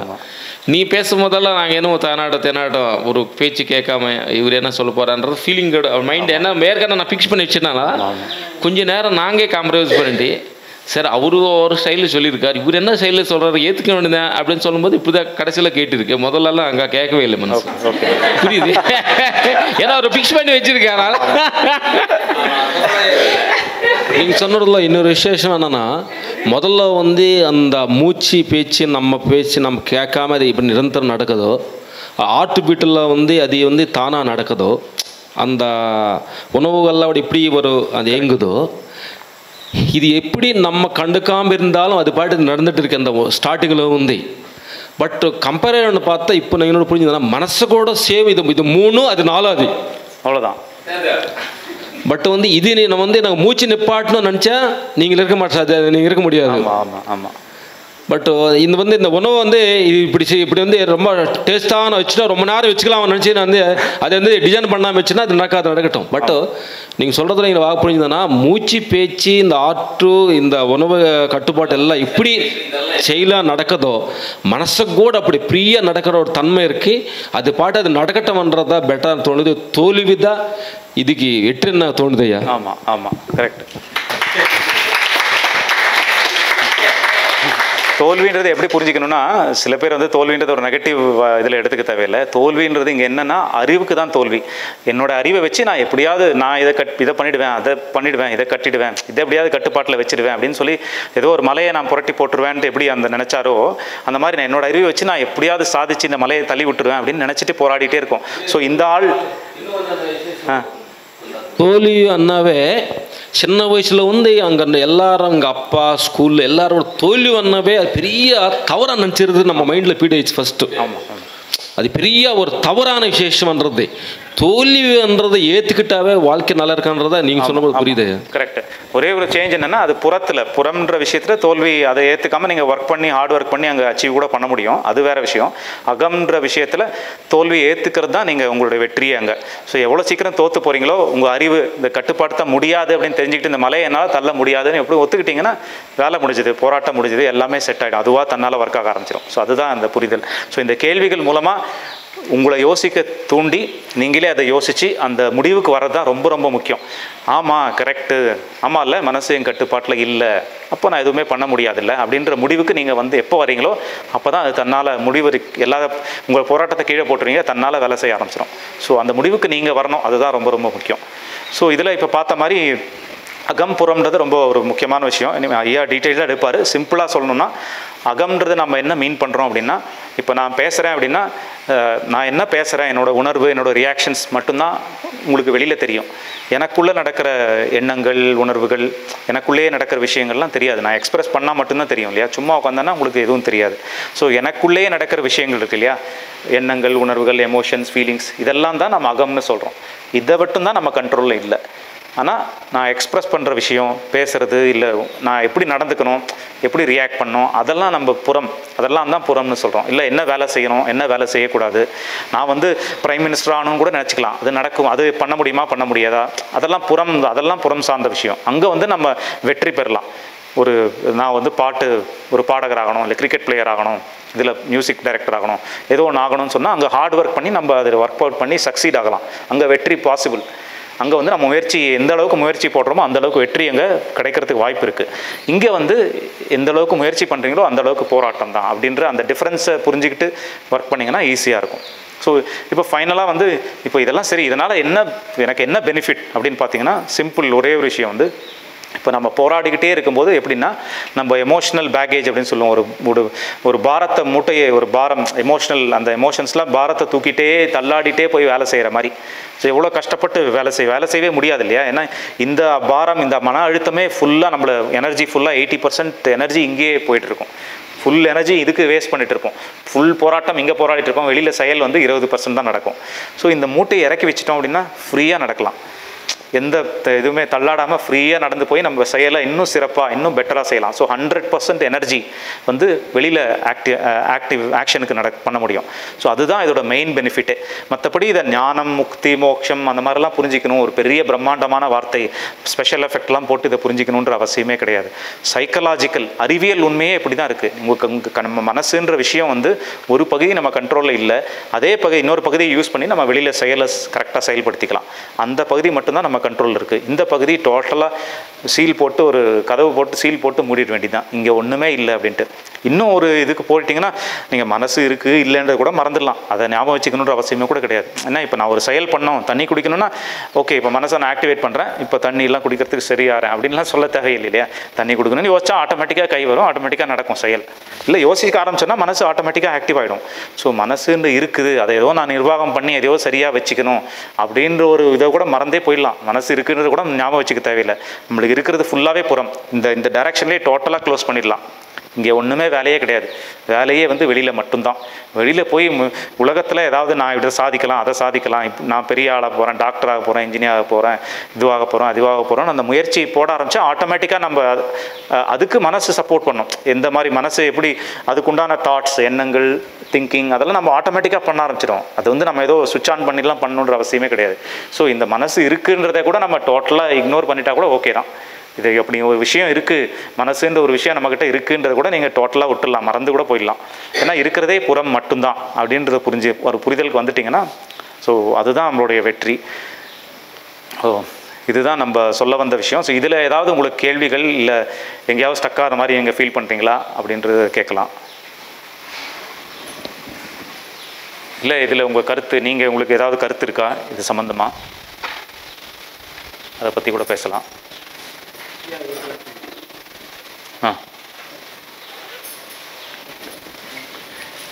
நீங்கள் கேஷுவலாக கேட்கலாம், எந்த கேள்வியும் தப்புலாம் கிடையாது. உங்களுடைய கருத்தை நீங்கள் ஷேர் பண்ணலாம், ஒன்றும் பிரச்சனை இல்லை. ஒரு எண்ணம் வருதுங்க, இந்த எண்ணத்தை மனம் கேட்ச் பண்ணுது.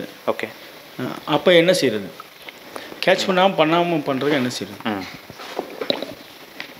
ஓகே, இப்போ கேட்ச் பண்ணுது அப்படின்னு சொல்கிறீங்க இல்லையா. இப்போ கேட்ச் பண்ணுறது நான் கேட்ச் பண்ணக்கூடாது அப்படின்னு சொன்னால் அது நம்ம பேச்சை கேட்குதா, நம்ம கண்ட்ரோலில் இருக்கா? கேட்ச் பண்ணி அதை தொடர்ந்து சிந்திச்சுக்கிட்டே இருக்குது. அதான் அடுத்தடுத்து அது சிந்திச்சுக்கிட்டே இருக்குது. அப்போ அதுலேருந்து நம்ம விடுபட்டால் தானே நம்ம வந்து புறத்துலேயே நம்ம கான்சன்ட்ரேஷன் பண்ண முடியும். அதான் ஸோ விடுபடுதுன்றதே இங்கே என்னென்னா அது இப்படி தான் இருக்கும், நேச்சுரல். இந்த விஷயம் நடக்குது, ஏதோ ஒரு சுச்சுவேஷன், ஒரு சூழ்நிலையில் ஏதோ ஒரு எண்ணம் தோன்றது நம்ம கையில் இல்லைங்க. ஆனால் அடுத்தடுத்து அதான் சிந்திக்குது, அதை நம்ம எப்படி தடுக்குது? அதான் அதுவாக தான் சிந்திக்குது, நீங்களே சொல்கிறீங்க. அதான் அதை தடுக்க முடியாதுன்றேன். அதை தடுக்கிறது தான் போராட்டமே. திருப்பியும் அதையுமே தாட்டுன்னு தான் எடுத்துக்கணும். அதுவாக சிந்திக்கிறதே நம்ம கட்டுப்பாட்டில் இல்லாத எதுவுமே நம்ம கட்டுப்பாடு. அந்த மாதிரி அதான் சிந்திக்கும் பொழுது நம்ம புறத்தில் செயல் நம்ம கரெக்டாக வராது. ஆமாம், அது என்னென்னா உங்களுக்கு பழகுபட்டுறது இல்லைங்க. அதான் அது என்னென்னா பழக்கத்தினால நம்மளுக்கு அப்படி ரொம்ப நாள் அப்படியே பழகி ஆகிட்டதுனால அப்படி இருக்குது.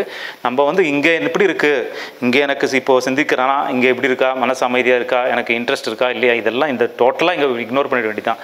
அங்கே என்ன பண்ணலாம், அந்த செயலை எப்படி பண்ணலான்றதை நம்ம கவனம் அங்கே செலுத்த ஆரம்பிச்சிட்டாவே கரெக்ட். நீங்கள் அதான் நீங்கள் சொல்கிறது கரெக்ட். உடனே நாளையிலேருந்து அப்படி ஆகிடும் இல்லை, இந்த கவனம் குறைய அந்த கவனம் இன்க்ரீஸ் ஆகிடும். நீங்கள் செயலை கூட இன்னும் சிறப்பாக பண்ண முடியும். இங்கே யோசிக்காமல் நீங்கள் ஃபோக்கஸ் கூட இங்கே வைக்கிறீங்க, சிந்திக்கல் நடக்குதுன்ட்டு. அது என்ன வேணால் நடந்துட்டு போட்டோம், இங்கே என்னுடைய டிபார்ட்மெண்ட்டே கிடையாது, இங்கே இன்னுமே பண்ண முடியாது. நான் என்ன குட்டிக்கரணம் போட்டாலும் இங்கே ஒன்றும் பண்ண முடியாது. வேலை வெளியில் மட்டும் பண்ண முடியும், அவ்வளோதான். செயலில் ஏதாவது பண்ண முடியுமா, ஸ்கோப் இருக்கா, பண்ண முடியும், அவ்வளோதான். ஸோ இங்கே ஃபோக்கஸ் குறைய அங்கே ஃபோக்கஸ் இன்னும் எனர்ஜி ஃபுல்லாக இன்க்ரீஸ் ஆகிடும். 80% 20% சொன்னேன் இல்லையா. இப்போ 80% எனர்ஜி இங்கே உட்காந்து போராடிட்டு இருக்கோம். என்னோட மனசு இப்படி இருக்கணுமே, நிம்மதி இருக்கணுமே, அமைதி இருக்கணும், அதான் திங்கிங் இப்படி இருக்கணுமே. எண்ணங்கள் தோன்றதை பற்றி விட்டாச்சு இல்லை, அதான் தோன்றி போதும் விட்டாச்சு. அது அடுத்தடுத்து அதை எடுத்து சிந்திக்காமல் இருந்தால் தானே புறத்தில் நம்ம அதிகமாக கவனம் செலுத்தணும். அதுதான் என்னோட திங்கிங் இல்லாமல் சிந்திக்காமல் இருக்கிற ஒரு நிலை நான் அடையணும் அப்படின்றது திருப்பியும் உள்ளே உட்காந்து போராடிட்டு இருக்கோம், அவ்வளோதான். ஸோ அதையுமே இக்னோர் பண்ணிட்டு செயலில் ஃபோக்கஸ் பண்ண ஆரம்பிச்சிங்கன்னா இதோட கவனம் குறைய ஆட்டோமேட்டிக்காக அதுவே செட்டரேட் ஆகிடும். ஆட்டோமேட்டிக்காக திங்கிங் கூட நீங்கள் ஒரு நாளடைவில் அதை கூட மறந்துடும். புறத்தில் வேலை செய்யலாம், அகத்தில் வேலை செய்யக்கூடாதுன்னு சொல்கிறோம். இப்போ ரெண்டுத்தையும் சேர்ந்து பார்த்துட்டு நான் வேலை செய்யலாமா வேலை செய்யக்கூடாதுன்னா கன்ஃபியூஷன் தான் வரும். ஸோ அந்த மாதிரி மனம்ன்றதை ரெண்டாக பிரித்து பார்க்கும்போது தான் அது அந்த நீங்கள் சொல்கிற வார்த்தை வந்து கரெக்டாக இருக்கும். ஸோ சிந்தனை சிந்தித்தல் இருக்கு இல்லையா. ஸோ சிந்தனைன்ற போர்ஷனில் மனம் போல வாழ்க்கைன்னா அது நம்ம கட்டுப்பாட்டிலே இல்லை. பட் சிந்தித்தல் நீங்கள் எப்படி சிந்திக்கிறீங்க, எந்த விஷயத்தை சிந்திக்கிறீங்களோ அதை தான் நம்ம செயல்படுத்த போகிறோம். ஸோ அதை வச்சு பார்த்தீங்கன்னா சிந்தித்தல் அந்த விஷயத்தை வச்சு பார்த்தீங்கன்னா அந்த மனம் போல் வாழ்க்கை உங்களுக்கு அமையும் அப்படின்ற மாதிரி எடுத்துக்கணும். தாட்டுன்ற விஷயத்தை இங்கே எடுத்துக்கூடாது, திங்கிங்கிற விஷயத்தை எடுத்துட்டிங்கன்னா கரெக்டாக ஃபிட் ஆகும் அது.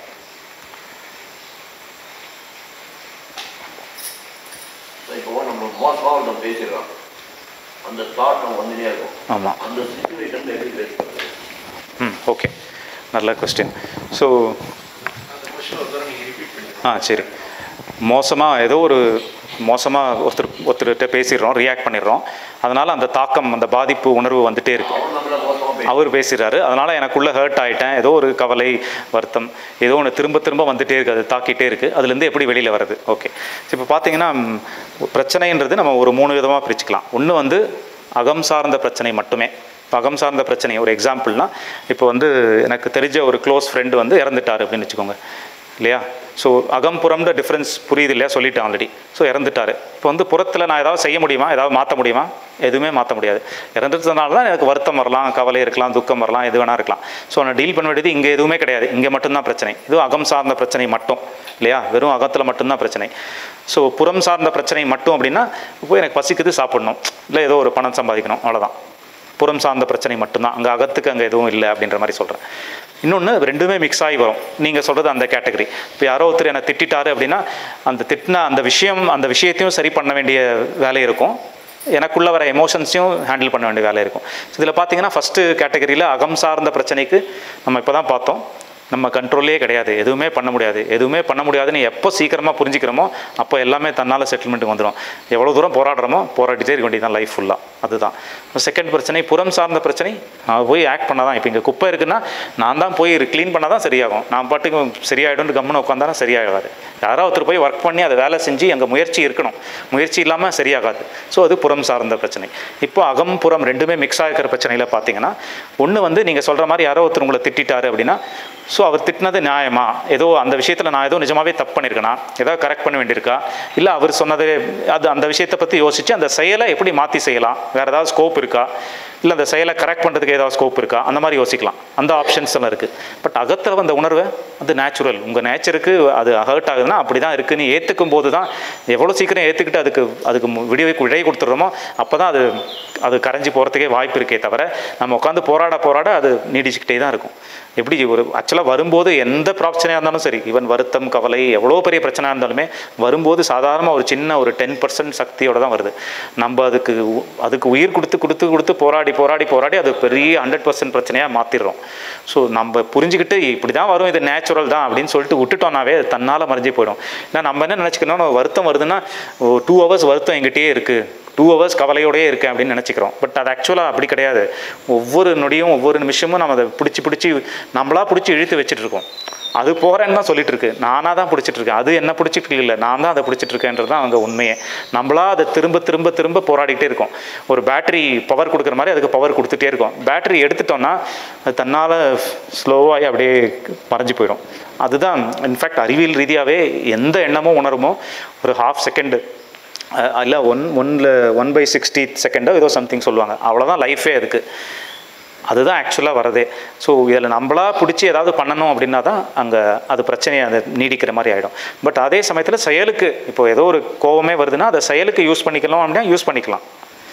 இப்போ கோவம் வருதுன்னா அதை வச்சு நான் ஆஃபீஸில் சரியாக மேனேஜ் பண்ணணும், நிர்வாகம் பண்ணணும், இல்லை வீட்டில் ஏதோ ஒரு பிரச்சனையை சால்வ் பண்ணுறதுக்கு அந்த கோவத்தை கூட யூஸ் பண்ணிக்கலாம். கோவம்ன்றது தப்புலாம் கிடையாது, அதை பாசிட்டிவாக எப்படி யூஸ் பண்ணிக்கணும் பண்ணிக்கலாம். இல்லை பயத்தை கூட யூஸ் பண்ணிக்கலாம். நீங்கள் இருட்டில் போகும்போது நைட்டில் நம்மலாம் நேற்று ஃபோன் லைட் அடிச்சுட்டு வந்தோம் இல்லையா, ஏதாவது கடிச்சிடுமோ அப்படின்ற பயத்தை யூஸ் பண்ணி தான் பண்ணோம். பயமே இல்லை, நான் தைரியமாக போவேன்னா அந்த மாதிரியும் வரலாம். ஸோ அந்த பயமும் அங்கே தப்பு கிடையாது. அதை யூஸ் பண்ணி எப்படி ஆக்ஷனில் எப்படி யூஸ் பண்ணிக்கலான்னு பண்ணலாமே தவிர, அந்த பயத்தை நான் சரி பண்ணணும், கோபத்தை சரி பண்ணணும் அப்படின்ற வேலை நம்மளுக்கு இல்லை. பண்ணாலும் சரி பண்ண முடியாது, நீங்கள் போராடிட்டே இருக்க வேண்டியதான். பட் அந்த கோபத்தோட எக்ஸ்ப்ரெஷன், அந்த பயத்தோட எக்ஸ்ப்ரெஷனை நம்ம ஓரளவுக்கு நம்ம எப்படி புரிஞ்சுக்கிட்டு அந்த சுச்சுவேஷன் எப்படியோ அந்த சுச்சுவேஷனுக்கு ஏற்ற மாதிரி நடந்துக்கணும் அப்படின்ட்டு அந்த மாதிரி புரிஞ்சிக்க முடியுமே தவிர, அந்த உணர்வை எதுவுமே செய்ய முடியாது.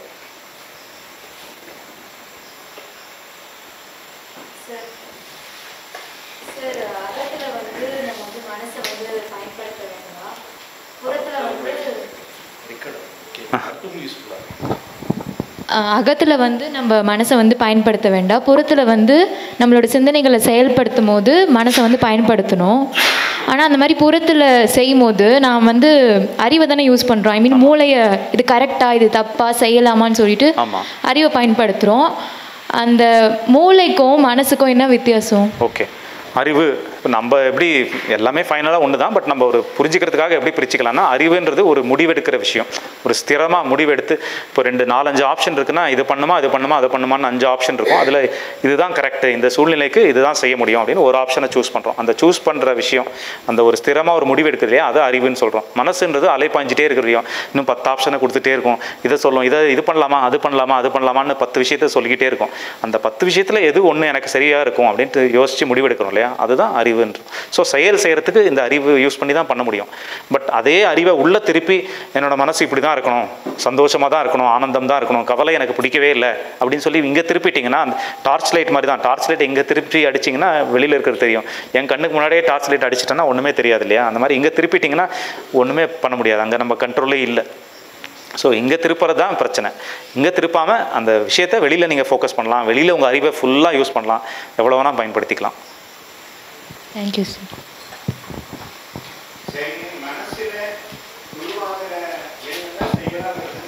ஆமாம்,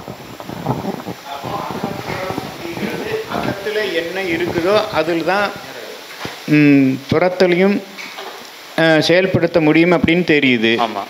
அப்போ புறத்தில் இருக்கிறதெல்லாம் எதிலிருந்து நாம் எடுத்துக்கிறதுங்க? இல்லை புரியல உங்களுக்கு. புறத்தில் இருக்கிறதுல புறம் அப்படிங்கிற செயலுக்கு வந்து நாம் எதிலிருந்து இந்த காரியத்தை முடிவு பண்ணுறதுன்னு ஒரு முடிவு பண்ணுறது இருக்குது இல்லைங்களா? அந்த சமயத்துக்கு தகுந்த மாதிரி ஏதோ ஒன்று பண்ணிட்டோம்னு வைங்க, அது பின்னாடி வேறு விதமாக நம்ம மறுபடியும் இன்னும் கவலைக்குள்ளாகிற மாதிரி ஒரு பிரச்சனையும் உண்டாக்கிடும். ஆமாம். அப்படின்னா இந்த அறிவு அப்படிங்கிறதுன்னு எதிலிருந்து நாம் எடுத்துக்கிறது? ஆமாம்.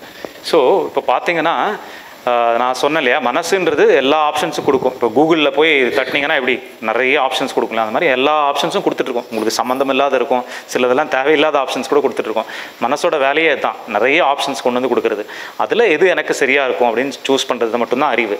ஸோ நீங்கள் சொல்கிறது அந்த அப்படி சூஸ் பண்ணுறதே தப்பாகிடுச்சு, அதுவே சரியாக இருக்கும். இல்லை, இது ஏற்கனவே இருக்கிறதா இருக்கும். இல்லை நான் பார்த்த விஷயங்கள், கேட்ட விஷயங்கள், ஏதோ ஒரு வகையில் சேம் எல்லாம் மெமரிலாம் இருக்கும் இல்லையா. மெமரிலாம் வச்சு ஒரு தாட், ஏதோ ஒரு ஆப்ஷன்ஸை கொடுக்குது. இப்படி பண்ணலாமா அப்படி பண்ணலாமா. இப்போ ஊருக்கு வரணும்னா பஸ்ஸில் போகலாமா, ட்ரெயினில் போகலாமா, ஃப்ளைட்டில் போகலாமா, ஏதோ ஒரு ஆப்ஷன்ஸ் நம்மளுக்கு வருது இல்லையா. அதை வச்சு நம்ம யோசிக்கிறோம், இது வந்து எது பண்ணலாம், இது பண்ணால் இந்த பிரச்சனை வரும், இதெல்லாம் வரும், இந்த பண்ணால் இது பிரச்சனை, இது சரியாக இருக்குமா, இது சரியாக இருக்குமா அப்படின்னு யோசித்து ஒரு முடிவுக்கு வரோம். ஓகே, இந்த மாதிரி செயல்படுத்தலாம் அப்படின்னு ஒரு முடிவுக்கு வரோம் இல்லையா. அங்கே தான் அறிவை யூஸ் பண்ணுறோம், அங்கே தான் நம்மளுடைய மூளையை யூஸ் பண்ணி ஒர்க் பண்ணுறோம். ஸோ நீங்கள் சொல்கிறது வந்து அப்படி யூஸ் பண்ணியும் பிரச்சனை வர மாதிரி டிசிஷன்ஸ் அந்த மாதிரி சொல்கிறீங்க இல்லையா, பிரச்சனை வர மாதிரி நிகழ்வுகள் நடக்கலாம் அப்படின்னு சொல்கிறீங்க.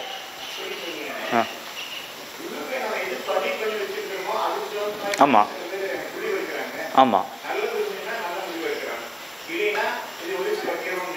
ஆமாம்.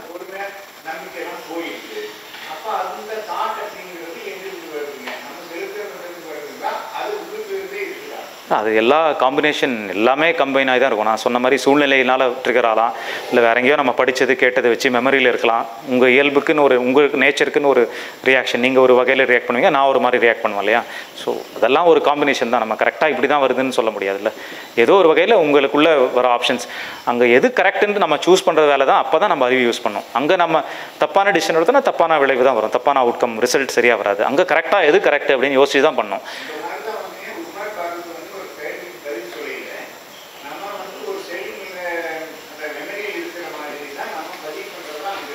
ஆமாம்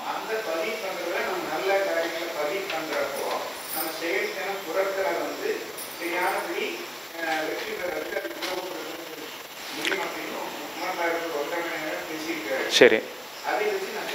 அதான் அது அவர் என்ன பண்ண இல்லை, அது அவர் என்ன இதுன்னு நான் கேட்டது கிடையாது. பட் நீங்கள் சொல்கிற மாதிரி அதை பதிவு பண்ணி உங்கள் பதிவை வந்து சரி பண்ணிக்கிற மாதிரி சொல்கிறீங்க இல்லையா. இல்லை, உள்ளுணர்வுன்றது திருப்பியும் அது ஒரு எண்ணம் தான். பதிவு பண்ணாதையே உள்ளுணர்வு வருது. பதிவு பண்ணியும் வரும், பதிவு பண்ணி தான் வரும் மோஸ்ட்லி இல்லையா. ஆல்ரெடி ஏதோ ஒரு பதிஞ்சிருக்கிற ஒரு விஷயம் தானே வருது. நான் கூட ஒரு சின்ன வயசுலிங்க ஒரு ஆள் வந்து ஒரே வெட்டில் ஒரு பழத்தை 3 துண்டு பண்ணணும் அப்படின்னு சொல்கிறாரு. பண்ண முடியும் அப்படின்னு சொன்னார். எனக்கு இதை பற்றி தெரியாது, என்னுடைய அறிவுக்கு இதை நான் கொடுக்கவும் இல்லை. ஆனால் நான் என்னுடைய கனவுல எப்படி வந்ததுங்கன்னா, அதே கத்தியை 2ஆக வளைச்சு ஒரே வெட்டில் 3 துண்டு பண்ணலாம் அப்படிங்கிற என் கனவுல வந்தது. அப்போ இந்த தாட்டிலிருந்து வந்ததுங்களா, உள்ளுணர்வுலேருந்து வந்ததா, அல்லது எப்படி இது செயல்? இல்லை, அது எதுலேருந்து வேணால் வந்திருக்கலாம், அது நம்ம கண்டுபிடிக்க முடியாது. பட் எதுலேருந்து வந்தாலுமே நம்ம இப்போ என்ன பண்ணணும், நம்ம ரோல் என்ன இங்கே அப்படின்னு பார்த்துட்டாவே நம்மளுக்கு நம்ம அதை புரிஞ்சுக்கிட்டா போதும். ஸோ அங்கே நம்மளுக்கு வேலை என்ன அப்படின்னு பார்த்தீங்கன்னா, என்ன உள்ளுணர்வு வந்தாலும் சரி, இல்லை வேறு எங்கே ஏதாவது வரட்டும், உள்ளேருந்து சப்கான்ஷியஸ்லேருந்து வரட்டும், அன்கான்ஷியஸ்லேருந்து வரட்டும், எங்கேருந்து வேணால் வரட்டும், அது நம்ம கண்ட்ரோலில் கிடையாது. நமக்கு எங்கே வேலை இருக்குது அப்படின்னா, அதில் வந்து ஆப்ஷனை நம்ம சூஸ் பண்ணி செயல்படுத்த முடியுமா முடியாதா, எந்த செயல்படுத்தலாம் எதை செயல்படுத்த முடியாது அப்படின்னு யோசித்து செயல்படுத்துறது மட்டும்தான் நம்ம கையில் இருக்குது. மற்ற எதுவுமே நம்ம கையில் இல்லை. அது எப்படி வந்தாலுமே சரி.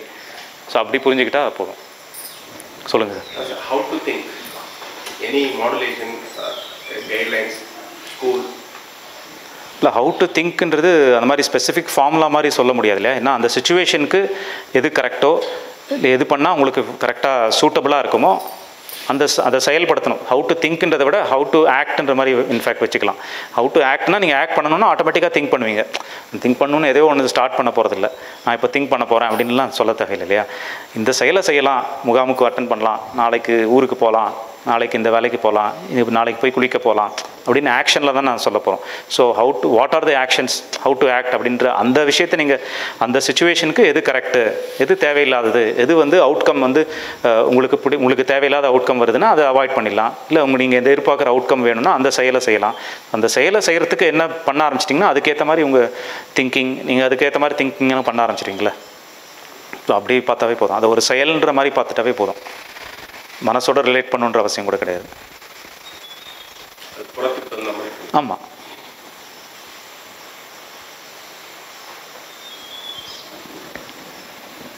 வேறு எதுவும் கேள்விகள் இருக்கா? இல்லைன்னா க்ளோஸ் பண்ணிக்கலாம்.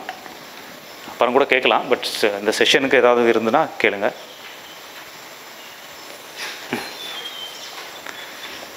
க்ளோஸ் பண்ணிக்கலாமா? இப்போது நன்றி. இப்போ நாம் வந்து நம்முடைய எமோஷனுடைய ஆயுள் எவ்வளோ நேரம் இருக்கும்ங்கிறத பற்றி ஒரு கேள்வி எழுப்பணும். ஒரு உதாரணத்துக்கு தான் இந்த கோயம்புத்தூரில் சேர்ந்த ஒரு அன்பர் ஒருத்தர் முன்னால் வந்திருக்கும்போது ஒரு கேள்வி கேட்டார். எனக்கு சுலபமாக கோபம் வந்துடுது, கண்ட்ரோல் பண்ணுறதுக்கு கஷ்டமாக இருக்குது, கோபத்தை கண்ட்ரோல் பண்ணுறதுக்கு ஒரு வழி சொல்லுங்கன்னு சொல்லி கேட்டார். அப்போட்டு விளையாட்டாக பேசணும். ஐயா, கோபத்தை கண்ட்ரோல் பண்ணுறது உங்களுக்கு மட்டும் இல்லை, எனக்குமே கஷ்டம்தான். அதனால் கண்ட்ரோல் பண்ணுறதுக்கு நான் உங்களுக்கெல்லாம் வழி சொல்ல முடியாது. ஆனால் நீங்கள் வந்து சுலபமாக கோபம் வந்துடுது, கோபப்படுறது சுலபம்னுட்டு நீங்கள் சொல்லிட்டீங்க. அதில் மட்டும் எனக்கு கொஞ்சம் ஒரு டவுட் இருக்குது, அதை கொஞ்சம் கிளியர் பண்ணுங்க நீ சொல்லி அவர்கிட்ட கேட்டேன். நீங்கள் கோவப்படுறது சுலபம்னு சொல்கிறீங்க, கண்ட்ரோல் பண்ணவே வேண்டாம், கோவப்படுறது சுலபம், கொஞ்சம் சுலபமான விஷயத்த கொஞ்சம் செஞ்சு காட்டுங்க, கொஞ்சம் காலையிலேருந்து சாயங்காலம் வரைக்கும் கொஞ்சம் கோபமாக இருந்து காட்டுங்க, கோவப்படுறது சுலபந்தான், நானே ஏற்றுக்கிடுறேன். அதாவது நம்ம மனசில் என்னன்னு சொல்லி சொன்னால், எல்லாமே ஏதோ வந்தால் நம்மள்கிட்ட அப்படி தங்கிரும், எதுவுமே போகாதுங்கிற மாதிரி ஒரு தப்பான ஒரு எண்ணத்தை இருந்துகிட்ருக்கோம். எல்லாமே வந்து ஒரு எனர்ஜி. நமக்கு வந்து எல்லா எமோஷனும் தேவை. வருத்தம் தேவை, பயம் தேவை, கோபம் தேவை, எல்லாமே எனர்ஜி தான். அது எக்ஸஸ் ஆனால் தான் ப்ராப்ளம்.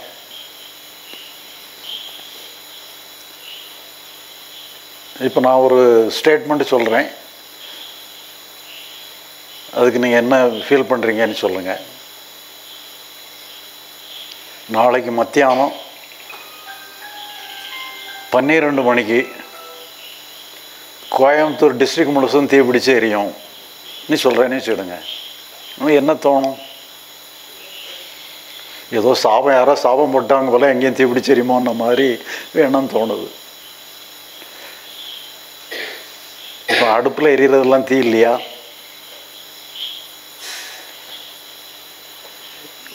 பார்த்தீங்கன்னு சொன்னால் அது ஏதோ தீப்பிடிச்சு எரியும்னு சொன்னால் ஏதோ காட்டு தீங்கிற மாதிரி ஒரு ஃபீலிங் நமக்கு வருது. அந்த நெருப்பை பயன்படுத்தி நம்ம சமையலே பண்ணுறோம், இல்லைன்னா சமையலே பண்ண முடியாது. அது நமக்கு தேவையான ஒன்று. அது கண்ட்ரோல் இல்லாமல் போயிட்டுன்னு சொன்னால் எப்படி எல்லாமோ இதாக இருக்குது. எல்லாமே ஒரு அளவுக்கு உட்பட்டது தான். இப்போ சில இந்த சூசைட் பண்ணுறவங்கள பற்றி பார்த்திங்கன்னா சிலவங்க ரயில் முன்னால் விழுந்து செத்து போயிடுவாங்க, உடலெல்லாம் சிதைஞ்சு போயிடும். நமக்கு என்ன தோணும்? சூசைட் பண்ணனே முடிவு பண்ணியாச்சு, எத்தனையோ வழிகள் இருக்குது, இப்படி போய் ட்ரெயின் முன்னால் விழுந்து உடலெல்லாம் சிதைஞ்சு போனால் எவ்வளோ கஷ்டமான ஒரு வேதனையான ஒரு உணர்வு, வேதனையான ஃபீலிங் சொல்லி நமக்கு எடுத்த இடத்துல அப்படி தான் தருது. எவ்வளவோ எத்தனையோ டேப்லெட் இருக்குது, என்ன இல்லாமல் இருக்குது, போட்டான்னா பாட்டுக்கு சாஃப்ட் அண்ட் ஸ்வீட்டாக பாட்டுக்கு உயிர் போயிடும். இதுக்கு போய் இப்படி இந்த மாதிரி கடும்பாடுபட்டு இது பண்ணணுமா ங்கிற மாதிரிலாம் நிறைய ஒரு இது என்ன தோணும். இப்போ நான் எனக்கு பார்த்தீங்கன்னா ஒரு பல்லை காணும். இப்போ ஒரு சுத்தியில் வச்சு ஒரு பல்லை உடைச்சாருன்னா எப்படி இருக்கும்? உண்மையில் இந்த பல்லு உடைச்சி எடுத்த பல்லு. ஒரு பைக் ஆக்சிடெண்ட்டில் தலைக்குப்புறம் விழுந்துட்டேன். எழும்பும்போது இந்த முகத்துலலாம் காயம், வாயெல்லாம் ரத்தம். பார்த்தா ஒரு பல்லை காணும். அதெல்லாம் கொஞ்சம் லேட்டாக தான் தெரியுது. நமக்கு என்னது ரத்தம் வந்திருக்க தான் தெரியுது வழியே, பல்லு உடஞ்சதுலாம் ஒன்றும் நமக்கு தெரில. அது இப்படி எல்லாமே இப்போ அதே மாதிரி இந்த ரயிலில் விழுந்தவங்களுக்குமே ஒன்றுமே தெரியாது. அவங்களுக்கு காயம் அவங்க பார்த்தா, நமக்கு பார்த்தா செதஞ்சு போயிடுது, ரொம்ப மரண வலி, அதிகமான வலியில் இருப்பாங்களா நம்ம தான் தோணுது. எந்த வலியுமே இருக்காது. இந்த வலி நமக்கு ஏற்படுறதுக்கு முன்னால் அவங்க போயிடுவாங்க. இப்போ வேறு ஒரு உதாரணம் சொல்ல, எல்லாருக்கும் தெரிஞ்ச உதாரணம். ஒரு டம்ளரில் கொதிக்க கொதிக்க காஃபி இருக்குது, அது பால் இருக்குது, எவர்ஸில் டம்ளர். நீ கையை பிடிச்சா என்ன ஆகும்? கையெல்லாம் பொத்து போகும். நீங்கள் ஒன்றா நாளைக்கு ட்ரை பண்ணி பாருங்கள். பிடிச்சி பார்க்க சொல்லலை. அந்த டம்ளரில் நீங்கள் அப்படியே கையை வச்சு தாளம் போடுங்க, விரலை வச்சு தாளம் போடுங்க. அப்படி விரலில் சூடே இருக்காது. தொடத்தான் செய்றீங்க, டச் பண்ணுறீங்க, ஆனால் ஒன்றும் கையிலலாம் ஒன்றும் சூடெல்லாம் ஏற்படாது. கூட கொஞ்சம் நேரம் பிடிச்சிங்கன்னா கை இதாயிரும். எல்லா எமோஷனும் இதே மாதிரி தான். நீங்கள் ஏதோ ஒன்று அது ப்ரௌஸ் பண்ணி பிடிச்சிட்டிங்கன்னு சொன்னால் அது பெருசாகிட்டே போகும். எல்லாமே தோன்றி மறையக்கூடிய எமோஷன்ஸ் தான். அது ஒன்றுமே இல்லை. இப்போ பார்த்தீங்கன்னு சொன்னால் இந்த மழை காலத்தில் இடி மின்னலெல்லாம் வரும். இந்த மின்னலுக்கு யாரும் பயப்பட மாட்டோம், இடி ஓசைக்கு தான் பயப்படுவோம். இடி ஓசை கேட்கும்பொழுது நம்ம தலையில் விழுந்துருமோன்னு பயப்படுவோம். நான் எந்த ஓசையை நம்ம கேட்குறோமோ அது நம்ம தலையில் விழுறதுக்கு வாய்ப்பே கிடையாது. ஏன்னு சொன்னால் அந்த இடிங்கிறது அந்த மின்னலோடு முடிஞ்சு போயிடுது. மின்னல் தான் உண்மையான இடிங்கிறது, மின்னல் தான். இது ஒரு ஆஃப்டர் எஃபெக்ட் தான். ஓசை கேட்க தான் செய்யுது, கேட்காம இல்லை. இந்த ஒலி வர்றதுக்கு நேரம் ஆகும், ஒளி வர்றதுக்கு கொஞ்சம் சீக்கிரமாக வந்துடும். ஒளியினுடைய வேகம் அதிகம், ஒலியினுடைய வேகம் குறைவு. அதனால் நம்மளை சேர்றதுக்கு லேட் ஆகுது. இது எல்லாமே தோன்றி மறைஞ்சு போயிடும். உண்மையிலே இடி ஓசை கேட்கும்போது இடியே இல்லை. அதே மாதிரி நீங்கள் ஏதாவது ஒரு எமோஷன் எல்லா எமோஷனுமே எனர்ஜியாக வருது. அந்த எனர்ஜியை நீங்கள் அதுக்கப்புறம் தான் பேர் நம்ம கொடுக்குறோம். இது பயம், வருத்தம், கோபம், என்னெல்லாமோ பேர் கொடுக்குறோம். அந்த பேரெல்லாம் அப்புறம் லேட்டராக வர்றது தான். நீங்கள் பேர் கொடுக்கும்போது ரெகனைஸ் பண்ணும்போதெல்லாம் அது அங்கே இல்லை. அது அதுக்கு முன்னாலே இது போயிடுது. அது இது நம்ம எதையுமே, நம்ம எந்த எமோஷனையுமே சரி பண்ண வேண்டிய அவசியமே இல்லை. இப்போ பார்த்தீங்கன்னு சொன்னால் புறப்பிரச்சனையும் பிரச்சனை இல்லை, அகப்பிரச்சனையும் அங்கே ஒன்றுமே இல்லை. இப்போ உண்மையிலே என்ன தான் பிரச்சனை? ஆனால் இருந்தாலும் நாம் பிரச்சனையில் இருக்கிறோம், இந்த மாதிரி ஃபீல் பண்ணிக்கிட்டே இருக்கிறோம். என்ன தான் பிரச்சனை நடந்துக்கிட்டு இருக்கு? ஒரு அதாவது பொதுவாக எப்போவுமே நம்ம பிரச்சனை இல்லைன்னாலும் ஏதோ நம்ம அனுபவிச்சு நம்ம பிரச்சனையும் நம்ம பேசணுங்கிறனால நம்ம அதை ஒருத்தர் மன வருத்தத்தில் இருக்கும்போது வருத்தம்லாம் ஒன்றும் கிடையாதுன்னு சொன்னால் அவர் என்ன ஆவார்? அதனால் அவருக்கு வருத்தம், ஆமாம் வருத்தம் இருக்குது, உண்மைதான்ப்பா, பயம் இருக்குது, உண்மைதான், எல்லாத்தையும் நம்ம ஒத்துக்கிட தான் செய்யணும். இல்லைன்னு சொன்னோன்னா அவரு ஃபங்க் ஆயிடுவார். இதே மாதிரி தான் இங்கே மதுரையில் ஒரு பேங்க் மேனேஜர் அந்த பேங்க் மேனேஜர், அந்த மேனேஜர்களுக்கெல்லாம் ஒரு பெரிய அதிகாரி ஒரு மீட்டிங் நடத்துகிறாரு, எல்லா மேனேஜரும் அதில் கலந்துக்கிடுறாங்க. அப்போ இவர் இந்த மதுரையுடைய பேங்க் மேனேஜருடைய செல்ஃபோன் ரிங் ஆயிடுது.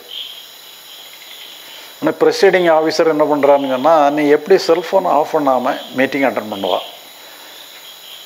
ன்னு சொல்லி அவருக்கு ஒரு பனிஷ்மெண்ட் ட்ரான்ஸ்ஃபர் கொடுத்து வேற ஊருக்கு ட்ரான்ஸ்ஃபர் போட்டுறாங்க. இப்போ இவருக்கு அது ஒரு மாதிரி இன்சல்ட் மாதிரி ஆகி போச்சு. ஒரு சாதாரண விஷயம், செல்ஃபோன் ரிங் ஆகிறது ஒரு பெரிய அஃபென்ஸாக? நம்ம எவ்வளோ அழகாக சர்வீஸ் பண்ணியிருக்கிறோம், ஏதோ வகையில் ஏதோ அவசரத்தில் நம்ம இது பண்ணிட்டோம், இது ஒரு இஷ்யூவாக எடுத்து இதுக்கு ஒரு பனிஷ்மெண்ட் கொடுத்தான்னு சொன்னால் அவர் ஒரு ப்ரெஸ்டீஜ் இஷ்யூ மாதிரி எடுத்து தூக்கமே இல்லை அவருக்கு. அப்போ நம்மகிட்ட அதை பற்றி ஆலோசனை கேட்குறாங்க. அப்போ அதில் தான் அவங்களுக்கு வந்து தாட்னா என்ன, திங்கிங்னா என்னன்னு புரிஞ்சுக்கிடுங்க, உங்கள் பிரச்சனை சால்வ் ஆயிரும்னு சொல்லி அவங்களுக்கு ஆலோசனை சொன்னேன். இப்போ உதாரணமாக இப்போ அந்த சம்பவம் நடந்து போச்சு, நமக்கு பிடிக்காத சம்பவம், அந்த சம்பவம் சம்மந்தமான தாட் வந்துக்கிட்டே இருக்கும், அது நம்ம கண்ட்ரோலில் இல்லை, அது பாட்டுக்கு வரும். இந்த வர்ற தாட்டை பிடிச்சி நம்ம ஏதாவது ஒன்று பண்ணிட்டோம்னு சொன்னால் அது திங்கிங்காக கன்வெர்ட் ஆகிடும். தாட்டு நம்ம கையில் இல்லை, திங்கிங் நம்ம கையில் இருக்குது. இப்படி பண்ணிட்டாரான்னுட்டு சொல்லி ஒரு தாட்டு வரும், வந்தோடனே ஆமாம் அவர் எப்படி பண்ணலாம், அவர் பதிலுக்கு ஏதாவது நம்ம பண்ணணும்னு சொல்லி நாமளாக சிந்திச்சோன்னு சொன்னால் அது திங்கிங்காக மாறிடும். தாட்டு வந்தோன்னா திருப்பி திருப்பி வரும், வந்தாலும் வந்துட்டு உடனே போயிடும். அது நம்ம திங்கிங்காக நம்ம கன்வெர்ட் பண்ணி ஏதாவது ஒன்று பண்ணால் நினச்சிக்க ஆரம்பித்தோம்னு சொன்னால் அது இன்னும் கொஞ்சம் பலம் பெற ஆரம்பிச்சிடும். பிறகு அது வந்து நமக்கு எமோஷனை க்ரியேட் பண்ணும், இந்த மாதிரி ப்ரெஷரை க்ரியேட் பண்ணும், பிறகு தூக்கத்தில் கெடுக்கும், என்னெல்லாமோ பண்ணும். அதனால் நீங்கள் தாட்னா என்ன, திங்கிங்னா என்ன புரிஞ்சுக்கிட்டீங்கன்னு சொல்லி சொன்னால் நீங்கள் ஒன்றும் பண்ண தேவையில்ல, தானாக வந்தது தானாக போகுதுங்கிற மாதிரி அதுவாகவே வந்துட்டு அதுவாகவே போயிடும். வரும், வந்துட்டு ரிப்பீட்டடாக வரும், அந்த வேகம் அப்படியே குறைஞ்சி போயிடும். நீங்கள் ஒன்றும் தேவையில்லை, பண்ண தேவையில்லைன்னு சொன்னால் போதும். இப்போ இதே மாதிரி தான் ஒரு சின்ன பொண்ணு ஒரு காதல் அஃபர் ஒரு பையனோட பழகிட்டு இருந்திருக்குது. கல்யாணம் பண்ணிடலான்னு சொல்லி பழகி இருந்திருக்கு. ஆனால் அவன் கல்யாணம் பண்ண மாட்டேன்னு சொல்லிட்டு இன்னொரு பொண்ணை கல்யாணம் பண்ணிக்கிட்டான். அப்போ அந்த பொண்ணுக்கு ஒரே வேதனை, படுத்தா தூக்கம் வரல, ஒரே டென்ஷனில் இருக்குது. அப்போ நம்மகிட்ட ஆலோசனை கேட்குறாங்க. இப்போ இதான் நீ தாட்னா என்னன்னு, திங்கிங்னா என்னன்னு புரிஞ்சிக்காமா, உன்னுடைய சூழ்நிலையில் யார் இருந்தாலும் இந்த மாதிரி எமோஷன் தான் வரும், இந்த மாதிரி தாட்டு தான் வரும், அதுதான் இயற்கை. ஆனால் நீனா அதை திங்கிங்காக கன்வெர்ட் பண்ணி இப்படி செஞ்சுருக்கணும், அப்படி செஞ்சுருக்கணும், இப்படி பண்ணியிருக்கலாமோ, அப்படி பண்ணியிருக்கலாமோன்னு சொல்லி, ஏன்னா இப்போ உனக்கு வந்து சட்டப்பூர்வமான பாதுகாப்பு ஒன்றும் கிடையாது. நண்பர்கள் மாதிரி பழகிருக்கீங்க, கல்யாணம் பண்ணனா பண்ணலாம், பண்ணாமல் போனாலும் போகலாம், அது அவனுடைய இஷ்டம். அதே மாதிரி அவன் போன மாதிரி நீனு கூட இன்னொரு கல்யாணம் பண்ணியிருந்தாலும் அவனும் ஒன்றே ஒன்றும் கேட்க முடியாது. ஆனால் இருந்தாலும் மனசு வந்து இப்படி பண்ணியிருக்கலாமோ, அப்படி பண்ணியிருக்கலாமோ, இப்படி செய்யலாமோ, அப்படி செய்யலாமான்னு சொல்லி இது நாமளாக திங்க் பண்ணோன்னு சொன்னால் அது இன்னும் கொஞ்சம் அக்ரவேட் ஆகிட்டே இருக்கும். அதனால் நீனா திங்க் பண்ணுறது விட்டுருமா, அதுவாக அப்படி தான் வரும், இந்த எமோஷன் வரத்தான் செய்யும். போன நிலையில் யார் இருந்தாலும் இந்த மாதிரி தான் இருப்பாங்க, இப்படி தான் தாட் வரும், இப்படி தான் டென்ஷன் வரும், அது இயற்கைன்னுட்டு எடுத்துக்க இதில் சொன்னேன். அதுவும் கேட்குறதுக்கு மனம் இல்லாமல் கேட்டுட்டு போயிட்டுது.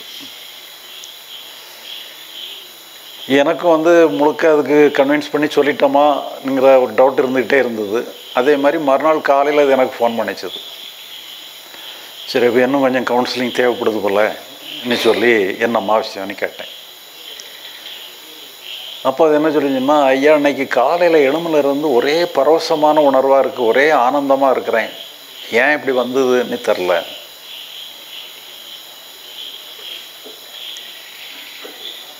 பார்த்தீங்கன்னு சொன்னால் நம்ம மனசை வந்து ஏதோ ஒரு வகையில் ரெகுலேட் பண்ண தான் அங்கே போராட்டங்கள்லாம் இருந்துகிட்டே இருக்கு. அதை விட்டுட்டோன்னு சொன்னால், நீ எப்படி வேணாலும் இருந்துட்டு போன்னு சொல்லி விட்டுட்டோன்னு சொல்லி சொன்னால் அது பாட்டுக்கு போயிடுது. அது போகும்போது எல்லாத்தையும் அடிச்சுட்டு போயிடுது. அந்த நிலையில் சிலவங்களுக்கு இந்த மாதிரி ஆனந்தமான அனுபவங்கள் கூட கிடைக்கலாம். அங்கே இந்த கோயம்புத்தூரில் கூட ஒரு டாக்டர் தம்பதி 2 பேருமே டாக்டர்ஸ் தான். பல வருஷத்துக்கு முன்னால் வந்தாங்க. அவங்களுக்கு என்னன்னு சொல்லி சொன்னால், அந்த நேரத்தில் இப்போ எப்படி பொசிஷனில் இருக்காங்கன்னு தெரில. அந்த நேரத்தில் அவங்களுக்கு ஒரு 1.5 வயசில் ஒரே ஒரு குழந்தை மட்டும் இருந்தது. அது 1.5 வயசில் இறந்து போச்சு. அப்போ அவங்க எங்களுக்கு அதை மறக்க முடியல, அதே நினைவாக இருக்குது சொல்லி அந்த டாக்டர் சொல்கிறாரு. சொல்லிட்டு என்னுடைய மனைவி அதே நினச்சி இப்போ மென்டல் டிஸார்டர் ஆகக்கூடிய கண்டிஷனுக்கு வந்துட்டாங்க. அவங்களே டாக்டர், பட் இருந்தாலும் அவங்கள க்யூர் பண்ண முடியல, அந்த மாதிரி பொசிஷனில் இருக்கிறாங்க.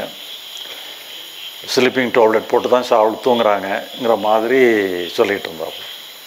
இப்போ அவங்களுக்கு தான் தாட்னா என்ன, திங்கிங்னா என்னன்னு புரிஞ்சுக்கிடுங்க. ஏன்னா உங்கள் நிலையில் யார் இருந்தாலும் அது ஒரு வருத்தம் இருக்கத்தான் செய்யும், அது சம்பந்தமான தாட் வரத்தான் செய்யும். வரக்கூடாது, நாம் எப்படி இருக்கோமான்னு சொல்லலாம் நினைக்கணும்னா, நாமளாக இப்படி ஆகிட்டோமா அப்படி ஆகிட்டோமான்னு சொல்லி இப்படி செஞ்சுருக்கலாமோ, இப்படி செஞ்சால் காப்பாற்றிருக்கலாமோ, அப்படி செஞ்சால் காப்பாற்றிருக்கலாம்னு சொல்லி நீங்களாக எதையாவது நினச்சிங்கன்னு சொல்லி சொன்னால் அதுதான் திங்கிங். அந்த திங்கிங் தான் உங்களுக்கு இப்போ எல்லா ப்ராப்ளத்தையும் கொண்டு வருது. நடந்து முடிஞ்ச சம்பவத்தினால் வரக்கூடிய ஒரு ஆஃப்டர் எஃபெக்டாக வரக்கூடிய தாட்னால எந்த பிரச்சனையும் இல்லை சொல்லி அவங்களுக்கு அனுப்பணும். அப்புறம் அதுக்கு பிறகு அவங்கள்ட்ட தகவல் இல்லை, என்ன நிலையில் இருக்காங்கன்னு தெரில.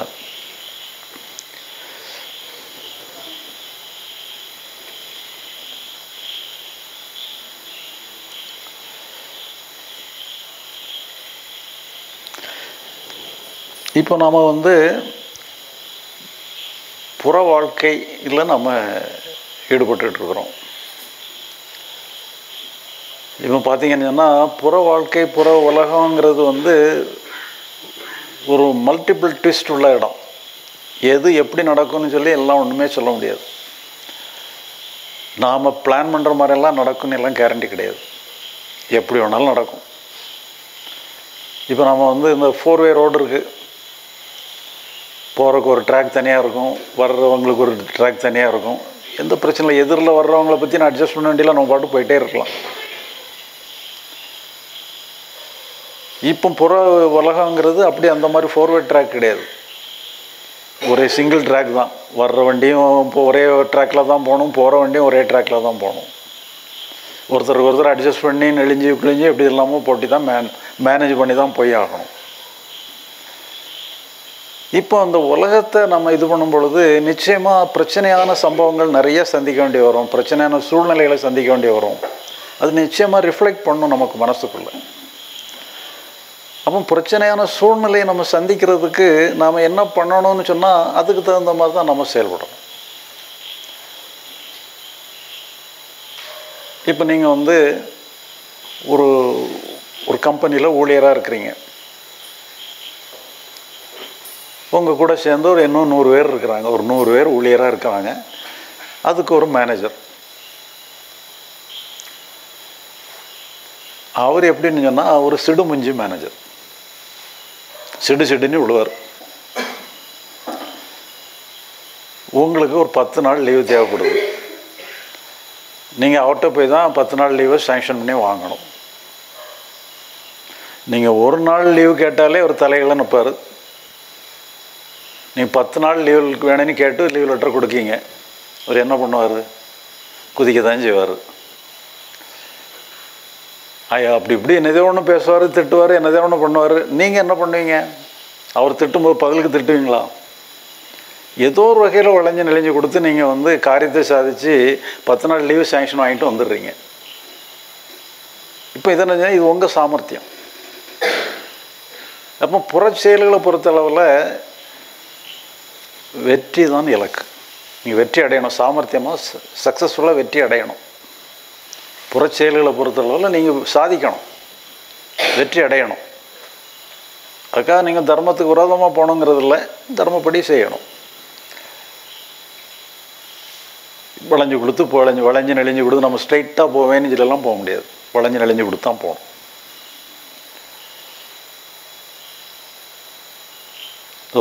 ஒரு திருடன் கதை தான், பட் இருந்தாலும் இந்த உதாரணத்துக்காக சொல்கிறேன். ஒரு பெரிய திருடன், அவன் என்னன்னு சொல்லி சொன்னால், திருடுறது தான் அவனுக்கு தொழில். அவனுக்கும் நல்லா சக்ஸஸ்ஃபுல்லாக திருடுறான், அவனுக்கும் வயசாகிடுது. அப்போ மகன் கேட்குறான், எப்பா உனக்கும் வயசாகிட்டு போகுது, உனக்கு பிறகு நானும் உன்னுடைய தொழிலை கற்றுக்கிடணும் இல்லையா? அப்போ தானே நம்ம குடும்பத்துக்கு ஏதாவது பொருளை கொண்டு வர முடியும், நீ எனக்கு கொஞ்சம் திருட்ட கற்றுக்கூடன்னு சொல்லி கேட்குறான். அப்போ சரி இன்றைக்கி நான் திருட போகும்போது நீ என் கூட வான்னு சொல்லி கூப்பிட்டு போயிடுறான். ஒரு பெரிய பங்களாக்குள்ளே போகிறாங்க. ஒரு பெரிய இரும்பு பெட்டி சாமர்த்தியமாக திறந்துடுறாங்க. அப்போ இந்த பெரிய திருடன் தவப்பா என்ன சொல்கிறான்னு சொன்னால், மகனா நீ உள்ளே போய் நகைகளெல்லாம் எடுத்து ஒரு மூட்டையை கட்டுப்பான்னு சொல்கிறான். இவனும் உள்ளே போய் ஒரு நகையை எடுத்து மூட்டையை கட்டுறான். அந்த தவப்பா என்ன பண்ணுறான்னு சொன்னால், அந்த இரும்பு பெட்டி வெளிப்பக்கமாக பூட்டிட்டு எஸ்கேப் ஆகி ஓடிடுறான். மகன் உள்ளே மாட்டிக்கிட்டான். அந்த மகனுக்கு ஒரே கோபம், என்னடா நம்ம திருட கற்றுக் கொடுக்குறதுக்கு சொன்னதுக்கு இந்த மாதிரி பழி வாங்கி ஆளை க்ளோஸ் பண்ணுறதுக்கெல்லாம் பண்ணிட்டான். சத்தம் போட்டு கூப்பிடவும் முடியாது, ஏன்னா வந்து அடித்து துவைச்சிருவாங்க. அப்படியே இருட்டுக்குள்ளே உட்காந்துருக்கான். விடிஞ்சிட்டு எப்படி தப்புறதுன்னே தெரில. அப்போ என்ன சொன்னால், அங்கே ஒரு வேலைக்காரி வந்து அந்த ரூமை பெருக்கிறதுக்கு வாரான். அப்போ இவன் என்ன பண்ணுறான்னு சொன்னால், ஒரு பூனை சுரண்டுற மாதிரி சுரண்டி அந்த அந்த அந்த அந்த லாக்கரை வந்து ஒரு பூனை சுரண்டுற மாதிரி சுரண்டி பூனை மாதிரி சவுண்டு கொடுக்குறான். அப்போ அந்த வேலைக்காரி என்ன நினைக்கிறான்னு, ஏதோ அவசரத்தில் பூனையை உள்ளே வச்சு பூட்டிட்டாங்க போல் என்ன நினச்சி திறக்கிறான் அந்த கதவை. இவன் என்ன பண்ணிடுறான்னா, உள்ளே இருந்து அப்படியே எஸ்கேப் ஆகி அந்த மூட்டையை கொண்டுக்கிட்டு வீட்டுக்கு வந்துடுறான். வந்து தாப்பனாரை பிடிச்சி திட்டுன்னு திட்டுறான், ஏன்னா இப்படியா பண்ணுறதுப்பா, என்னை க்ளோஸ் பண்ண பார்த்தியான்னு சொல்லி சொல்கிறான். அப்போ அவன் கூலாக சொல்லிடுறான், இப்படி தான்ப்பா திருடுறதுக்கு கற்றுக்கிடணும்.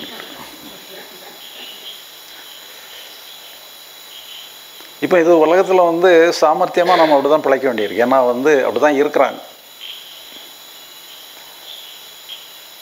இப்போ இதில் என்னன்னு சொல்லி சொன்னால், நம்ம நிறைய விதமான பிரச்சனைகளை நம்ம சந்திக்கிறோம். ஆனால் அந்த பிரச்சனைகள்லாம் நமக்குள்ளே ரிஃப்ளெக்டும் ஆகும். அந்த ரிஃப்ளெக்ட் ஆகிறதையும் நாம் என்ன பண்ணணுங்கிறது, ஒரு தேவையில்லாத ரிஃப்ளெக்ஷன் நமக்கு தேவையில்லை, தேவையான ரிஃப்ளெக்ஷன் வேணும் தான். எல்லா எமோஷனுமே எனர்ஜி தான். இப்போ நம்ம வந்து பயம் ஒரு எனர்ஜி தான், வருத்தம் எனர்ஜி தான். இப்போ ஒரு ஆபத்தில் மாட்டிக்கிட்டோன்னு சொன்னால், பயமே வரலைன்னு சொன்னால் அந்த ஆபத்துலேருந்து வெளியே வர முடியாது. ஏதோ ஒரு வகையில் நமக்கு வந்து ஒரு ரெஸ்பான்ஸ் பண்ணுறதுக்கு, செயலுக்கு தூண்டுதலாக இந்த எனர்ஜியை பயன்படுத்திக்கலாம். இப்போ நெருப்பு வந்து நெருப்புன்னு பார்த்தா பயங்கரமான விஷயந்தான். அது இருந்தாலும் நம்ம சமையலுக்கு அதை தான் பயன்படுத்துகிறோம். அந்த மாதிரி எல்லா எனர்ஜியுமே நம்ம பாசிட்டிவாக பயன்படுத்திக்கலாம், செயலுக்கு பயன்படுத்திக்கலாம். ஆனால் நிறைய இதில் வந்து தாறுமாறாக வரும் பொழுது அந்த கண்ட்ரோலுக்குள்ளே இல்லாதபடி கூட போகிறதுக்கு வாய்ப்பு இருக்குது. இப்போ நம்ம பார்த்து தாட் அண்ட் திங்கிங் எல்லாம் பொறுத்தளவு இருந்துச்சுன்னா, முடிஞ்சு போன பிரச்சனைகளை நம்ம என்ன பண்ணுறதுங்கிறது, பிரச்சனை முடிஞ்சு போச்சு, ஒன்றும் பண்ண முடியாது. மேனேஜர் வந்து ஏதோ ஆக்ஷன் இது பண்ணி ட்ரான்ஸ்ஃபர் ஆர்டர் போட்டார், முடிஞ்சு போச்சு. நாம் அதை ப்ரொசீட் பண்ண விரும்பலை, அதை முடித்தாச்சு. இருந்தாலும் மனசு கொந்தளிச்சிக்கிட்டே இருக்குது. அந்த மாதிரி இதெல்லாம் தாட் அண்ட் திங்கிங்கை நம்ம அப்ளை பண்ணோன்னு சொன்னால், திங்க் பண்ண வேண்டாம், தாட் வந்தால் வந்துட்டு போட்டு விட்டானா அந்த பிரச்சனை முடிஞ்சு போச்சு. இப்போ அதே மாதிரி ஒரு காதலன் கைவிட்டுட்டு போயிட்டான், குழந்தை இறந்து போச்சு, இது முடிஞ்சு போச்சு, இது அவ்வளோதான். அதை நம்ம ஒன்றும் பண்ண முடியாது. இப்போ இந்த மாதிரி இல்லைன்னு சொன்னால், தாட் வரத்தான் செய்யும், திங்கிங்கில் நம்ம இறங்காமல் இருந்தால் போதுங்கிற மாதிரி நம்ம முடிச்சுக்கலாம். ஆனால் உலகத்தில் உள்ள பிரச்சனைகள் எல்லாம் முடிஞ்ச பிரச்சனைகள் இல்லை, தொடர் பிரச்சனை நிறையா இருக்குது. அந்த தொடர் பிரச்சனை வந்து நம்மளை இம்பேக்ட் பண்ணும். இப்போ இந்த தாட்னா என்ன, திங்கிங்னா என்னன்னு புரிஞ்சுக்கிற மாதிரி, கான்சியஸ் மைண்டுனா என்ன, டோட்டல் மைண்டுனா என்னங்கிறத ஒரு கான்செப்டையும் புரிஞ்சுக்கிட்டோம். முடிஞ்சு போன பிரச்சனைக்கு தாட் அண்ட் திங்கிங், இந்த தொடர் பிரச்சனைக்கு வந்து கான்சியஸ் மைண்ட்னா என்ன, டோட்டல் மைண்ட்னா என்னன்னு தெரிஞ்சுக்கிட்டோன்னு சொன்னால், அந்த தொடர் பிரச்சனையை நம்ம ஃபேஸ் பண்ணுறது கொஞ்சம் ஈஸியாக இருக்கும். இப்போ நம்முடைய சாஸ்திரங்களில் வந்து, இப்போ நம்ம பொதுவாக மனம்னு சும்மா சொல்லிடுவோம், மனம் சரியில்லை, மனசு சரி பண்ணணும் நம்ம சொல்லிடுவோம். சாஸ்திரங்களில் இதுக்கு என்ன பேர் கொடுக்காங்கன்னு சொன்னால், அந்த கரணம்னு சொல்லி பேர் கொடுப்பாங்க. அந்த கரணம்னு சொல்லி சொன்னால், மனம், புத்தி, சித்தம், அகங்காரம்னு சொல்லி 4 சேர்ந்த ஒரு பகுதியை வந்து அந்தக்கரணம்னு சொல்லுவாங்க. இந்த 4 சேர்ந்த ஒரு பகுதியை வந்து அந்தக்கரணம்னு சொல்லலாம், டோட்டல் மைண்டுன்னு சொல்லிக்கிடலாம். இந்த 4 பகுதியிலும் ஃபஸ்ட்டு பார்ட்டாக வரக்கூடியது வந்து மனம்னு சொல்கிறோம். அந்த மனம்ங்கிற பகுதி தான் வந்து கான்சியஸ் மைண்டு. இது எல்லாம் சேர்ந்து 4 சேர்ந்த ஒரு டோட்டாலிட்டிக்கு வந்து டோட்டல் மைண்டு. இந்த டோட்டல் மைண்டு தான் உண்மையிலேயே செயல் பண்ணுறதெல்லாம் இந்த டோட்டல் மைண்டு தான் செயல்படுது. இந்த கான்சியஸ் மைண்டுங்கிறது வந்து 1/4 ஆஃப் தி டோட்டல் மைண்டு தான். மொத்த மனசில் ஒரு 25% தான். பட் இருந்தாலும் இது எப்போவுமே ஆசிலேட் ஆகிட்டே தான் இருக்காது. ஏன்னா அதனுடைய நேச்சர் அதை கிட்டத்தட்ட சொன்னால் ஒரு வாட்ச்மேன் வேலையில் பார்க்குற மாதிரி. ஏன்னா அதுக்கு முடிவெடுக்க தெரியாது, அது தேவையில்லாமல் குழம்பிக்கிட்டே இருக்கும். இப்படி செய்யலான்னு நினைக்கும், அப்புறம் அப்படி செய்யலான்னு நினைக்கணும், இது சரிங்க அது சரிங்க மாறி மாறி குழம்பிக்கிட்டே இருக்கும். இந்த டோட்டல் மைண்டு அப்படி கிடையாது. டோட்டல் மைண்டுங்கிறது அது செயலோடு இருக்கும், வீரியமானது. அது செயல் மட்டும்தான் பண்ணும். அது இப்போ நாம் வந்து ஒரு இருட்டுக்குள்ளே, இப்போ நம்ம சொல்ல வேண்டியதில்லை, நம்ம மின்மினி பிச்சை பார்த்துட்டு வரோம், இருட்டுக்குள்ளே தடுமாட்டிட்டு வரோம். இப்போ நம்ம டார்ச் செல்ஃபோன் அடிச்சுட்டா வரோம், செல்ஃபோன் கூட இல்லைன்னு வச்சுக்கிடுங்க, எதுலையா ஈட்டரு இடையிடுவோமோ, எதுலையா விழுந்துருவோமோ, எதுலையா இடிச்சுக்கிடுவோமோன்னு சொல்லி இப்படி தடவிட்டே வரோம். அப்போ நம்ம மனசு சொல்லுது இங்கே முடிச்சிடுவோமோ அங்கே முடிக்கிறோம், பார்த்து போகணும்னு சொல்லி மனசு சொல்லிக்கிட்டே வருது. எங்கேயோ ஒரு இடத்துல நம்ம தடுமாறி விழுந்துடுறோம். இப்போ எழும்பணும், இப்படி எழும்போமா அப்படி எழும்போன்னு எல்லாம் யோசிக்க மாட்டோம். உடனே நம்ம விழுந்தின மாதத்தில் நம்ம பாட்டு எழும்பிடும். எழும்பின பிறகு தான் எழும்புனதே தெரியும். இப்போ முதல்ல வந்து செயல்பட்டது வந்து கான்சியஸ் மைண்டு. இந்த டோட்டல் மைண்டு வந்து ஸ்பான்டேனியஸாக செயல்படாது. அது செயல்படும் பொழுது அது வந்து இந்த புலம்புற வேலைலாம் அது பண்ணாது, அது செயல் மட்டும்தாங்க இருக்கும். இப்போ இந்த 2 அம்சமும் நமக்குள்ளே இருந்துகிட்டு தான் இருக்குது. நம்ம மைண்டிலே வந்து இந்த 2 அம்சமும் இருக்குது. ஆனால் பெரும்பாலும் என்னன்னு சொல்லி சொன்னால், எப்போவுமே இந்த கான்சியஸ் மைண்டுங்கிறது வந்து ஒரு வாட்ச்மேன் மாதிரி எப்போவுமே இருந்த 24 hours டியூட்டி. இந்த டோட்டல் மைண்டு வந்து தேவைக்கு வரும், வந்துட்டு போயிட்டே இருக்கும். அது எப்போவும் இருக்குன்னு சொல்ல வேண்டிய அவசியம் இல்லை. இப்போ ஒரு பங்களா இருக்குது, வாசலில் வாட்ச்மேன் இருக்கிறாப்புல, எப்போவுமே 24 மணி நேரம் பார்த்து வாசலில் யார் வரா என்ன பண்ணுறான்ட்டு காத்துக்கிட்டே இருக்கணும். இந்த வாட்ச்மேன் உட்காந்துருக்கிறான், ஒருத்தர் வராரு, ஜாண்டிக்காக இருக்கார், இடுப்பில் ஒரு பெரிய பட்டாக்கத்தி வச்சுருக்கிறாரு, நான் முதலாளியை பார்க்கணும் நீட்டு சொல்லி மொரட்டு குறமாக சொல்கிறாரு. இப்போ இந்த வாட்ச்மேன் என்ன பண்ணுவான், பயமாக தான் இருக்கும், என் முதலாளி என்ன பண்ணிடுவானோன்னு சொல்லி, முரட்டுத்தனமாக இருக்கிறாரு, முரட்டு குரலில் பேசுகிறாருன்னு சொல்லி. உன்னை இன்டர்காமில் கூப்பிட்டு இப்படி ஒருத்தர் வந்திருக்கிறாரு ஐயா சொன்னால், அவர் என்ன நான் உள்ளே அனுப்புங்கிறாரு. அவர் சரின்னுட்டு உள்ளே அனுப்புகிறாரு. உள்ளே போகிறோம் என்னன்னு சொல்லி சொன்னால், முதலாளிக்கு ஒரு சல்யூட் போட்டுட்டு இந்த பட்டாக்கத்தியை கலத்தி கீழே வச்சுட்டு அவங்கள்ட்ட சல்யூட் போட்டு திரும்பி விட்டு போயிடுறான். அப்போ அந்த முதலாளி டீல் பண்ணும்பொழுது அதுதான் டோட்டல் மைண்டு. அது வந்து செயலில் இருக்கும். அது ஒன்றும் இந்த மாதிரி இப்படி ஆயிருமா அப்படி ஆயிருமான்னு புலம்பாது.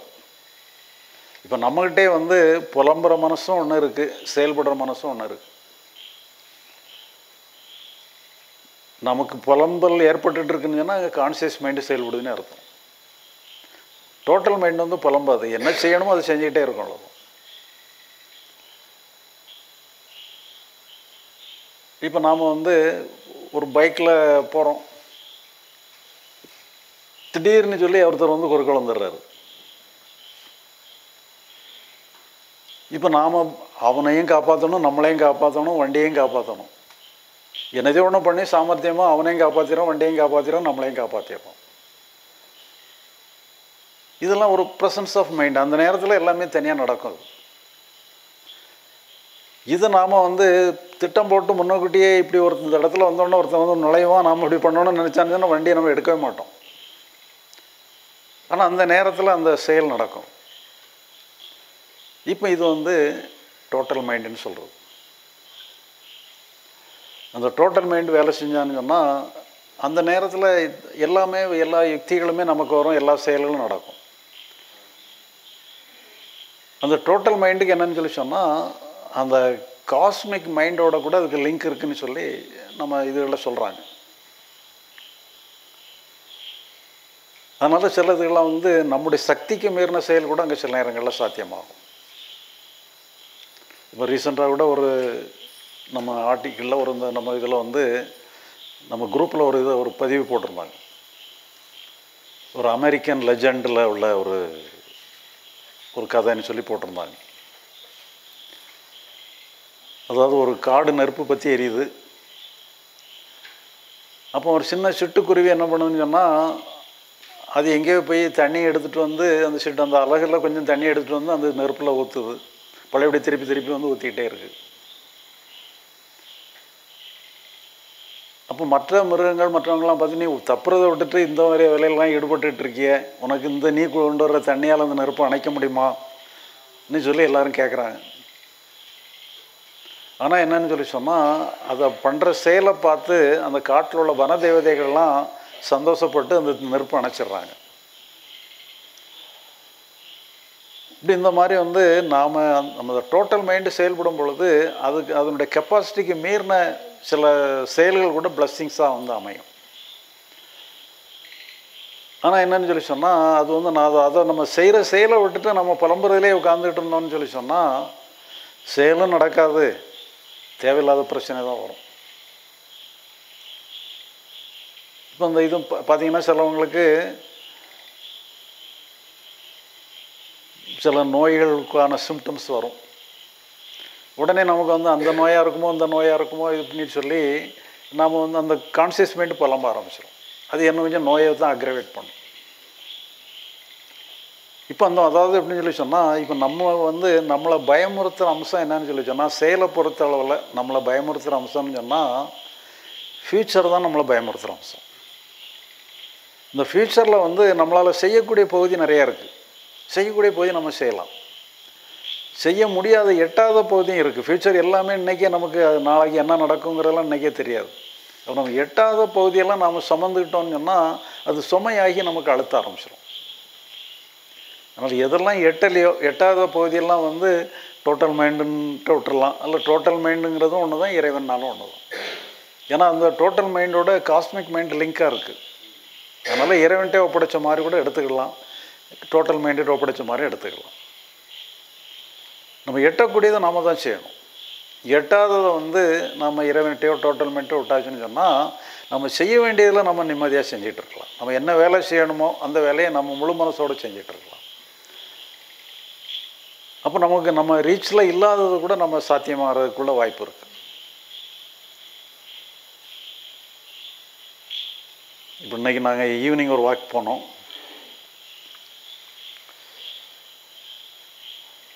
அப்போது நாங்கள் இங்கே உள்ள நாய்கள் வேறு வந்துட்டு,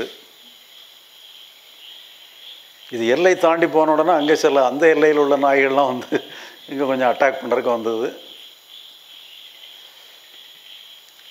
ஆனால் நாங்கள் போகும்போது அங்கே அந்த நாய்கள் வந்து கொஞ்சம் ஓரளவு அடக்கி வாசிச்சுது. ஏன்னா நாங்கள் போகும்போது சில ஸ்டன் மாஸ்டர்லாம் கூப்பிட்டு போனோம். அதனால் அதை கண்டு பயந்து தானே என்ன தெரில. அதனால் அந்த நாய்கள் கொஞ்சம் அடக்கி வாசிச்சுக்கிட்டு ரொம்ப ஒன்றும் அட்டாக் பண்ணலை. இப்போ இதே மாதிரி ஒரு சம்பவம் வந்து நான் சின்ன வயசாக இருக்கும்போது நடந்தது. அப்போ நான் வந்து ஒரு 7ஆம் கிளாஸோ 8ஆம் கிளாஸோ படித்த நேரம். எங்கள் ஊர் வந்து ஒரு கிராமம். எங்கள் வீட்டில் இதே மாதிரி தான் ஒரு நாய் ஒன்று வளர்ந்துக்கிட்டு இருந்தது. நான் ஸ்கூலுக்கு போகும்போது அந்த நாய் என் பின்னால் வந்துட்டு விரட்டி பார்த்தோன்னா அது போக மாட்டேங்கிட்டது. அது எனக்கு முன்னால் என்னையே லீட் பண்ணிட்டு போக ஆரம்பிச்சிட்டது.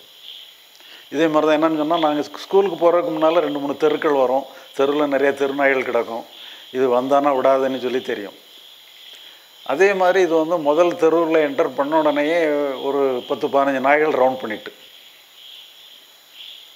சரி அப்போ நம்ம நாய் இன்னைக்கு தொலைஞ்சுதுன்னுட்டு ஒரு முடிவு பண்ணிட்டேன். நம்மளால் காப்பாற்ற முடியாது, நானும் சின்ன பையன்தான். ஆனால் அங்கே நடந்தது வேறு. இப்போ நீங்கள் வந்து ரொம்ப நாள் கழித்து உங்கள் பழைய நண்பர்கள்லாம் பார்த்தீங்கன்னா என்ன பண்ணுவீங்க? எப்பா நீ நல்லா இருக்கியா, நீ நல்லா இருக்கியான்னு சொல்லி ரொம்ப ஆசையோடு கேட்டு ஒருத்தர் இது பண்ணுவீங்க.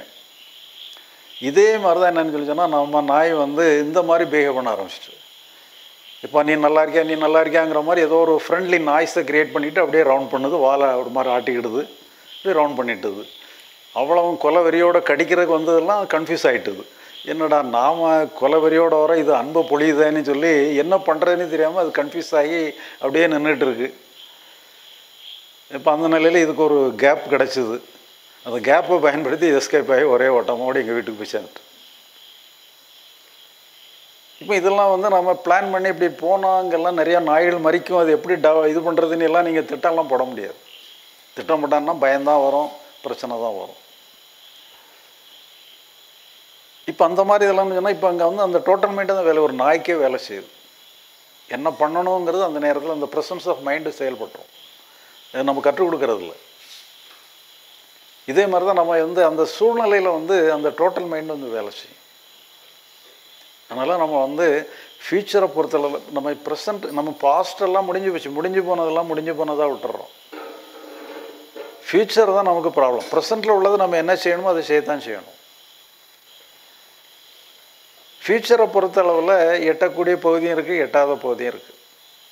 அந்த எட்டாத பகுதியை வந்து டோட்டல் மைண்டுகிட்டையோ அல்லது இறைவன்கிட்டையோ ஒப்படைக்கிறது மூலமாக என்ன ஆயிருன்னு சொல்லி சொன்னால்,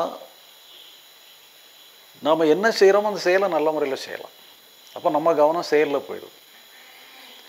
சொல்லப்போனால் இப்போ இந்த கீதையில் தான் சொல்லியிருக்காரு, பலன் மேலே பற்று வைக்காமல் கடமை செய்யுங்கிறதெல்லாம் அது ஒரு வகையான அணுகுமுறை. அது இப்போ இது நம்ம அறிவியல் பூர்வமான அணுகுமுறை. அப்போ நமக்கு வந்து செயல் மட்டும்தான் இருக்கும் பொழுது அந்த கான்சியஸ் மைண்ட் வந்து கொஞ்சம் அடக்கி வாசிக்க ஆரம்பிச்சிடும். ஏன்னா அந்த டோட்டல் மைண்டுங்கிறது கான்சியஸ் மைண்டையும் உள்ளடக்குன்னு ஒன்று தான், அதுவும் சேர்ந்தது ஒரு தான். அதனால் எல்லாருமா சேர்ந்து மொத்தமாக டோட்டல் மைண்டாக இருந்து ஒரு செயலை அணுகும் பொழுது இங்கே செயல் மட்டும்தான் இருக்குது. அப்போ இந்த செயலும் நல்லா இருக்குது. நம்ம மனசில் வந்து தேவையில்லாத அழுத்தங்கள் ஏற்படாது. இல்லைன்னு சொன்னால் நமக்கு எட்டாதது எல்லாத்தையும் நம்ம வந்து ஒரு சுமையாக தூக்கிட்டோம்னு சொன்னால் நம்மளை அழுத்தம். அது எட்டக்கூடியது நமக்கு ஒரு மேட்டராக இல்லை. எட்டாததை நம்ம இது பண்ணும் பொழுது அது சுமையாக இருந்து நம்மளை அழுத்துது, திணற வச்சிருது. அப்போ நம்ம ஃப்யூச்சரை பொறுத்தளவுலையும் நம்ம இந்த எட்டக்கூடியது எட்டாததுன்னு சொல்லி நாம் பிரிச்சுக்கிட்டோம்னு சொன்னால் கொஞ்சம் ஈஸியாக இருக்கும். அது போக என்னன்னு சொல்லி சொன்னால் இன்னொரு அணுகுமுறை நம்ம ஏன்னா இது வந்து அகத்தை பொறுத்தளவில் ஒரே ஒரு மேட்டர் தான். அங்கே ஒன்றும் பண்ண தேவையில்லை, எது வேணாலும் எப்படி வேணாலும் இருந்துட்டு போட்டோன்னு சொல்லி அகமாக ஒன்றும் பண்ண தேவையில்லைன்னு விட்டுடலாம். புறத்தை பொறுத்தளவில் நம்ம சில அணுகுமுறைகளை சில அரேஞ்ச்மெண்ட்ஸை பண்ணணும்னு சொல்லி சொன்னால் அது சரியாக இருக்கும். இப்போ பார்த்திங்கன்னா நம்ம நிறைய சட்டங்கள் இருக்குது. நம்ம நாட்டில் வந்து எத்தனையோ விதமான சட்டங்கள் இருக்குது. இந்த சட்டப்படி நடக்கிறேன்னுட்டுலாம் ஒன்றும் கிடையாது. சட்டப்படியெல்லாம் யாருமே நடக்க முடியாது. நீ இதெல்லாம் செய்யக்கூடாதுன்னு சொல்லி இதை செஞ்சான்னா தப்புங்கிற மாதிரி தான் சட்டங்கள் நிறையா இருக்கும். அதனால் அதை பார்த்து அதை அவாய்ட் பண்ணிவிட்டு நம்ம போயிட்டே இருக்கணும், அவ்வளோதான். அதே மாதிரி சில நம்முடைய செயல்பாடுகளுக்கு சில எல்லைகளை வகுத்துக்கிட்டோம்னு சொல்லி சொன்னால் செய்கிற செயல்கள் வந்து கொஞ்சம் பிரச்சனை இல்லாமல், முட்டி மோதல் இல்லாமல், ஒரு செல்ஃப் கான்ட்ரடிக்ஷன் இல்லாதபடி கொஞ்சம் சீராக இருக்கிறதுக்கு வாய்ப்பு இருக்குது. இப்படி சில அந்த தான் என்ன சொல்லி சொன்னால் சில முடிவுகளை நம்ம எடுத்துக்கிடணும். நம்ம வாழ்க்கையை அணுகும்போது, நம்ம செயல்களை அணுகும்போது சில விதமான முடிவுகள் நம்ம எடுத்துக்கிடணும். முதலாவது முடிவு என்னன்னு சொன்னால் என்ன செய்யணும், என்ன செய்ய வேண்டாம்ங்கிற மாதிரி செய்யணுங்கிறதுல வந்து செய்யணுங்கிற முடிவு எடுத்துக்கிடணும். இல்லைன்னா செய்ய வேண்டான்ட்டு இருக்கோம், ஒரு செயல் நமக்கு செய்ய வேண்டான்ட்டு இருக்கோம், அதை செய்ய வேண்டானே முடிவு எடுத்துக்கிடணும். என்ன சொல்லி சொன்னால் நம்ம மனசு எப்போவுமே தேவையில்லாதெல்லாம் சொல்லிக்கிட்டே இருக்கும். இப்போ செய்யணும்னு சொன்ன பிறகு செய்ய வேண்டான்னு சம்மந்தப்பட்டு வேண்டாங்கிற மாதிரி உள்ள தாட்டுகளெல்லாம் நம்ம நிராகரிச்சிடலாம். ஏன்னா நம்ம முடிவு எடுத்துட்டோம், செய்யணும்னு முடிவு எடுத்துட்டோம். அப்போ செய்ய வேண்டான்னுட்டு சொல்லிகிட்டு இருக்க தாட்டுகள்லாம் அது வரத்தான் செய்யும், அதை கண்ட்ரோல் பண்ண முடியாது. அப்போ அந்த தாட்டை வந்து நம்ம நிராகரிக்கணும்னு சொன்னால் நம்ம செய்யணுங்கிற முடிவு எடுத்துக்கிட்டோம்னு சொன்னால் தான் செய்ய வேண்டாங்கிற தாட்டெல்லாம் நிராகரிச்சிடலாம். அதே மாதிரி சில இதில் வந்து செய்ய வேண்டான்னு முடிவு எடுப்போம். செய்ய வேண்டானே முடிவு எடுத்துட்டோம்னு சொன்னாலும் கூட செய்யணுங்கிற தாட்டு வந்துக்கிட்டே இருக்கும். அப்போ நீங்கள் வேண்டாங்கிற முடிவுக்கு வந்த பிறகு செய்யணுங்கிறது முடிவு எல்லாத்தையும் நீங்கள் தாட்டுகளெல்லாம் நிராகரிச்சிடலாம். சில நேரங்களில் முடிவே எடுக்க முடியாது. அந்த மாதிரி நேரத்தில் என்னன்னு சொன்னால் ஒரு மூணாவது ஒரு முடிவு, கொஞ்சம் பெண்டிங்கில் வச்சுக்கிடணுங்கிற முடிவு எடுத்துக்கிடும். நீங்கள் பெண்டிங்கில் வச்சுக்கிடணும்னு முடிவு எடுத்த பிறகும் கூட செய்யணுங்கிற தாட் வரலாம், செய்ய வேண்டாங்கிற தாட் வரலாம். அந்த 2 தாட்டையுமே நிராகரிச்சிடலாம். பிறகு நம்ம நிதானமாக டைம் எடுத்து அதுக்கு பிறகு நாம் ஆலோசனை பண்ணி ஒரு முடிவுக்கு வரலாம். இந்த மாதிரி நம்ம பண்ணும் பொழுது தான் நமக்கு வந்து செய்கிற செயல்கள் கொஞ்சம் நல்லாயிருக்கும், பிரச்சனை இல்லாமல் இருக்கும். தேவையில்லாத எமோஷன்ஸ் வந்து நம்மளை தொந்தரவு பண்ணாது. எல்லா எமோஷன்ஸுமே ஒரு கண்ட்ரோல்டாக இருக்கும். அடுத்தாப்புல இன்னொரு உதாரணம். இப்போ இந்த ரூமில் நீங்கள் மட்டும்தான் தனியாக இருக்கிறீங்க. உங்களோட சேர்ந்து இன்னொரு 10 பேர் இருக்கிறாங்க. நீங்கள் ஒரு ஆள் இருக்கிறீங்க, வேறு இன்னொரு 10 பேர் இருக்கிறாங்க. இந்த 10 பேரை என்னன்னு சொல்லி சொன்னால் உங்களுக்கு ஜென்ம விரோதிகள்.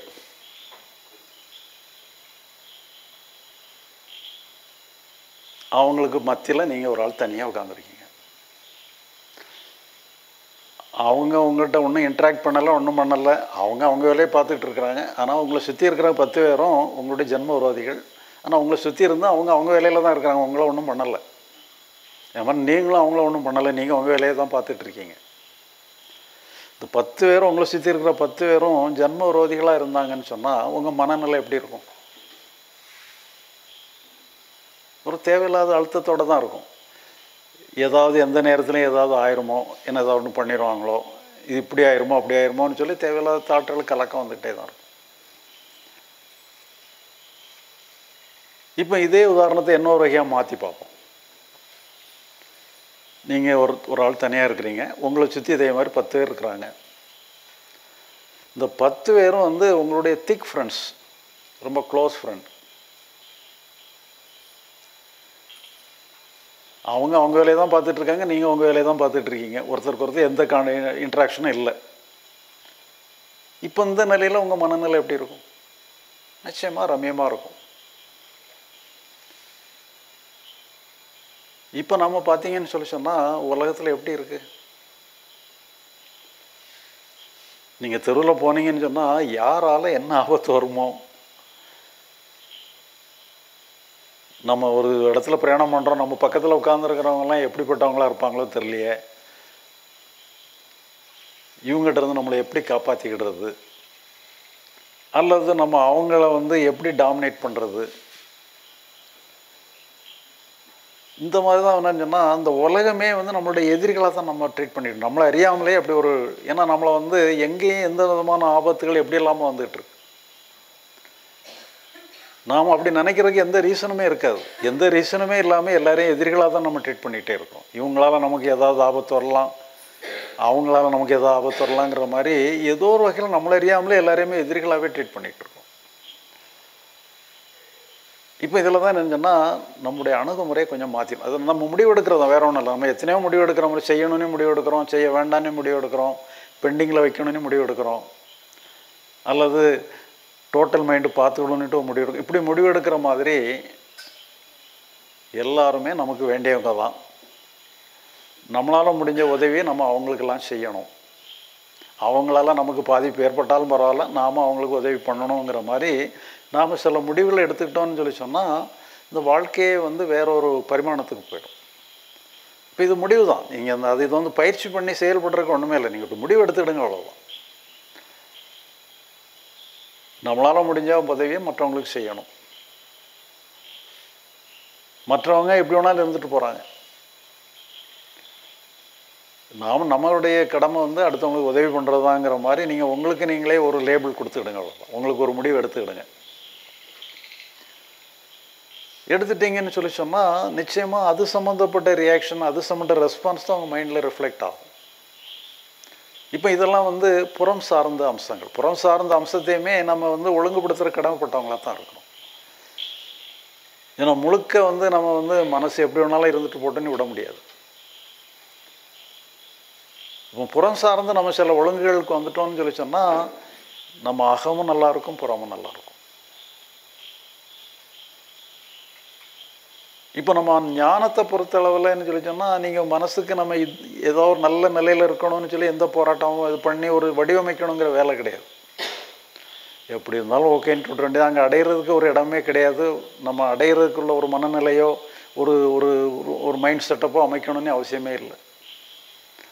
ஆனால் புறச்செயல்களை பொறுத்தளவில் நாம் நம்மளை அரேஞ்ச் பண்ணிக்கிடலாம், நம்முடைய அணுகுமுறையை அரேஞ்ச் பண்ணிக்கிடலாம், அடுத்தவங்களை எப்படி டீல் பண்ணணும், எதை எடுத்துக்கிடணும் எதை எடுக்கக்கூடாதுங்கிற மாதிரி சில அரேஞ்ச்மெண்ட்டை நம்ம பண்ணிக்கிடலாம். இப்போ இதெல்லாம் புறச்செயல்களுக்கு ஒரு அரேஞ்ச்மெண்ட். இந்த மாதிரி அரேஞ்ச்மெண்ட் பண்ணினா தான் என்னன்னு சொல்லி சொன்னால் இந்த அகமும் புறமும் வந்து நல்லா ஒன்றுக்கு ஒன்று ஒரு துணையாக இருக்கும். நம்ம செய்கிற செயல்களும் சிறப்பாக இருக்கும். நமக்கு வாழ்க்கையில் வந்து பிரச்சனைன்னிட்டே ஒன்றுமே வெட்டி பார்க்காத அளவுக்கு போயிடுவாங்க. ஏன்னா எல்லாமே வரும் போயிடும்ங்கிற மாதிரி ஒரு நிலைக்கு போயிடும். அதனால் பிரச்சனைங்கிறதே வந்து அப்படி ஒன்று இருந்ததான்னு சொல்கிற அளவுக்கு கூட போயிடும். அப்போ நம்ம வந்து சில அரேஞ்ச்மெண்ட்ஸ் பண்ணி புறத்தை பொறுத்தளவில் சில அரேஞ்ச்மெண்ட்ஸ் பண்ணிக்கிட்டதுனால, ஏன்னா புறங்கிறது நிறைய காம்ப்ளிகேட்டட் உள்ள இடம். அப்போ நான் பார்த்தீங்கன்னு சொன்னால் எல்லா பிரச்சனைகள்லையுமே ஒரு 2 பகுதி இருக்குது. அகம்னிட்டு ஒரு பகுதி இருக்குது, புறம்னிட்டு ஒரு பகுதி இருக்குது. இதில் அகம்னா என்ன புறம்னா என்னன்னு தெரிஞ்சிட்டோன்னு சொன்னால் அந்த இந்த பிரச்சனைகளை டீல் பண்ணுறதும் கொஞ்சம் ஈஸியாகிடும். இப்போ இதே மாதிரி தான் ஒருத்தர் கல்கத்தாவில் இந்த பாதிரியாருக்கு ட்ரைனிங் எடுத்துக்கிட்டு இருக்கார். அவர் அந்த ட்ரைனிங் முடிச்சாச்சுன்னா அவர் பாதிரியாராக அப்பாயின்மெண்ட் பண்ணிடுவாங்க. அவருக்கு எப்படி ட்ரைனிங் கொடுக்காங்கன்னா பிரசங்கம் பண்ணுறதுக்கு ட்ரைனிங் கொடுக்குறாங்க. இவர் என்னன்னு சொல்லி சொன்னால் அந்த மைக்கு கையில் எடுத்தானுன்னா கிட்டக்கிட்டே ஆட ஆரம்பிச்சிடும் பயம். இந்த பயத்துலேருந்து விடுபடுறது எப்படின்ட்டு அவருக்கு தெரில. இந்த பயத்துலேருந்து விடுபடணும்னுட்டு என்ன இருக்குது, ஆனால் விடுபட முடியல, பயம் அதிகமாகிட்டு தான் போகுது. நம்ம இந்த வேலைக்கே தகுதி இல்லையோன்னுட்டு சொல்லி பயப்படுற அளவுக்கு ஆகிப்போச்சு. இப்போ நம்ம இதை யூடியூப்பில் ஏதோ பார்த்துருப்பார் போல தருது. இப்போ இதில் என்னன்னு சொல்லி சொன்னால் அந்த பயங்கிறது நம்முடைய சைக்கலாஜிக்கல் ஆஸ்பெக்ட். நம்முடைய செய்ய வேண்டிய செயல் தான் ஃபிசிக்கல் ஆஸ்பெக்ட். நம்ம கவனம் ஃபிசிக்கல் ஆஸ்பெக்டில் நோக்கி தான் இருக்கணும். பயங்கிறது சைக்கலாஜிக்கல் ஆஸ்பெக்ட். அதை நோக்கி நம்ம இருந்தோம்னு சொல்லி சொன்னால் நம்ம தேவையில்லாத இடத்துல கவனத்தை செலுத்திடுறோம். பயத்தை நோக்கி செலுத்தணும்னு சொல்லி சொன்னால் பயம்தான் அதிகமாகிட்டு தான் போயிட்டுருக்கும். பயத்தோட சண்டை போட்டு அதை அதிகப்படுத்துகிற மாதிரி ஆயிரும். இப்போ நம்ம கவனம் என்னன்னு சொன்னால் செய்ய வேண்டிய செயலில் இருந்தோம்னு சொன்னால் பயம் தானாகவே அதே மாதிரி அவர் செய்ய வேண்டிய செயல்களில் ஈடுபடும் பொழுது தேவையில்லாத பயம் தானாகவே போயிட்டு. இது மாதிரி நீங்கள் எந்த பிரச்சனையும் எடுத்துக்கிட்டாலும் சரி, A to Z எந்த பிரச்சனை எடுத்தாலும் சரி, இல்லை சைக்கலாஜிக்கல் பார்ட் என்ன ஃபிசிக்கல் பார்ட் என்னன்னு சொல்லி 2 பார்ட் இருக்குது. அதில் ஃபிசிக்கல் பார்ட்டை மட்டும் எடுத்துக்கிட்டு சைக்கலாஜிக்கல் பார்ட்டை அப்படியே விட்டுட்டா போதும். அதை நம்ம சரி பண்ண வேண்டிய அவசியமே இல்லை, அது தானாகவே சரியாயிடும். இப்போ நீங்கள் வந்து வீட்டில் உட்காந்துருக்கீங்க, உங்களுக்கு வேண்டாத ஒருத்தர் வராரு, வந்தான்னா அதுக்கு தகுந்த மாதிரி எமோஷன் தான் உங்களுக்கு வரும். உங்களுக்கு வேண்டியவர் வந்தாருன்னு சொன்னால் அதுக்கு தகுந்த மாதிரி எமோஷன். நீங்கள் தான் ஒரே ஆள் தான், தேவை சூழ்நிலைக்கு தகுந்த மாதிரி எமோஷன் மாறி மாறி வந்துக்கிட்டே இருக்கும். அதே மாதிரி என்னன்னு சொல்லி சொன்னால் இப்போ ஒரு எந்த பிரச்சனையை எடுத்துக்கிட்டோம்னாலும் அந்த பிரச்சனையில அது சம்மந்தப்பட்ட ஒரு எமோஷன் வந்துட்டு தான் இருக்கும். இப்போ நான் எமோஷனை பற்றி நம்ம கவலைப்பட வேண்டியதில்லை. சூழ்நிலையை நம்ம என்ன பண்ணணும், ஃபிசிக்கல் ஆஸ்பெக்டில் செயலில் என்ன பண்ணணும்னு தெரிஞ்சோன்னு சொல்லி சொன்னால் அந்த செயலுக்கு தேவையான எமோஷன் நம்மளை அறியாமலே வர ஆரம்பிச்சிடும். அப்போ நம்ம திருத்த வேண்டியது சரி பண்ண வேண்டியது எல்லாமே செயல்களை தான ஒழிய நம்முடைய எமோஷனல் பார்ட் ஒன்றும் இல்லை. இந்த எமோஷனல் பார்ட்டுங்கிறது தான் இந்த என்லைட்டன்மெண்ட் ஞானம்னு சொல்கிற மாதிரி அந்த பகுதி. அந்த பகுதியில் நம்ம ஒன்றும் வேலையே இல்லை. அதேமாதிரி ஒவ்வொரு செயல்லையுமே ஃபிசிக்கல் பார்ட் சைக்கலாஜிக்கல் பார்ட்னு 2 ஆஸ்பெக்ட் இருக்குது. அதை நீங்கள் கொஞ்சம் ஐடென்டிஃபை பண்ணிக்கிட்டீங்கன்னு சொன்னால் எந்த பிரச்சனையாக இருந்தாலும் சரியாயிடும். நம்ம சில அணுகுமுறையில் நம்ம சில எல்லை போட்டிருக்கிறோம், முடிவுகள் எடுத்துக்கிடணும்னு சொல்லி அந்த முடிவுகள் படி நீங்கள் செயல்பட்டீங்கன்னு சொன்னாலும் அந்த முடிவுகளுக்குள்ளே செயல் நடக்கும் பொழுது தேவையில்லாத நெருக்கடிகள் பிரச்சனைகள்லாம் கூட வராது, எல்லாமே மினிமைஸ் ஆகிரும். இப்போ இது புறத்தை பொறுத்தளவில் சில அரேஞ்ச்மெண்ட்ஸ் பண்ணி ஆகணும். அகத்தை பொறுத்தளவில் ஒரே இதுதான், ஒரே மாத்திரை ஒரே மருந்து தான், ஒன்றும் பண்ண தேவையில்லைங்கிறது தான். புறத்தை பொறுத்த அளவில் சில ஒழுங்குகள்ங்கிற மாதிரி ஒழுங்குபடுத்திக்கிடுங்க. நம்ம முழு வாழ்க்கையுமே ஒரு நல்ல வாழ்க்கையாகவும் இருக்கும், அடுத்தவங்களுக்கு பிரயோஜனப்படுற மாதிரி வாழ்க்கையாகவும் இருக்கும், எல்லோரும் நல்லா இருக்கக்கூடிய ஒரு நல்ல உலகமாகவே மாறிடும்.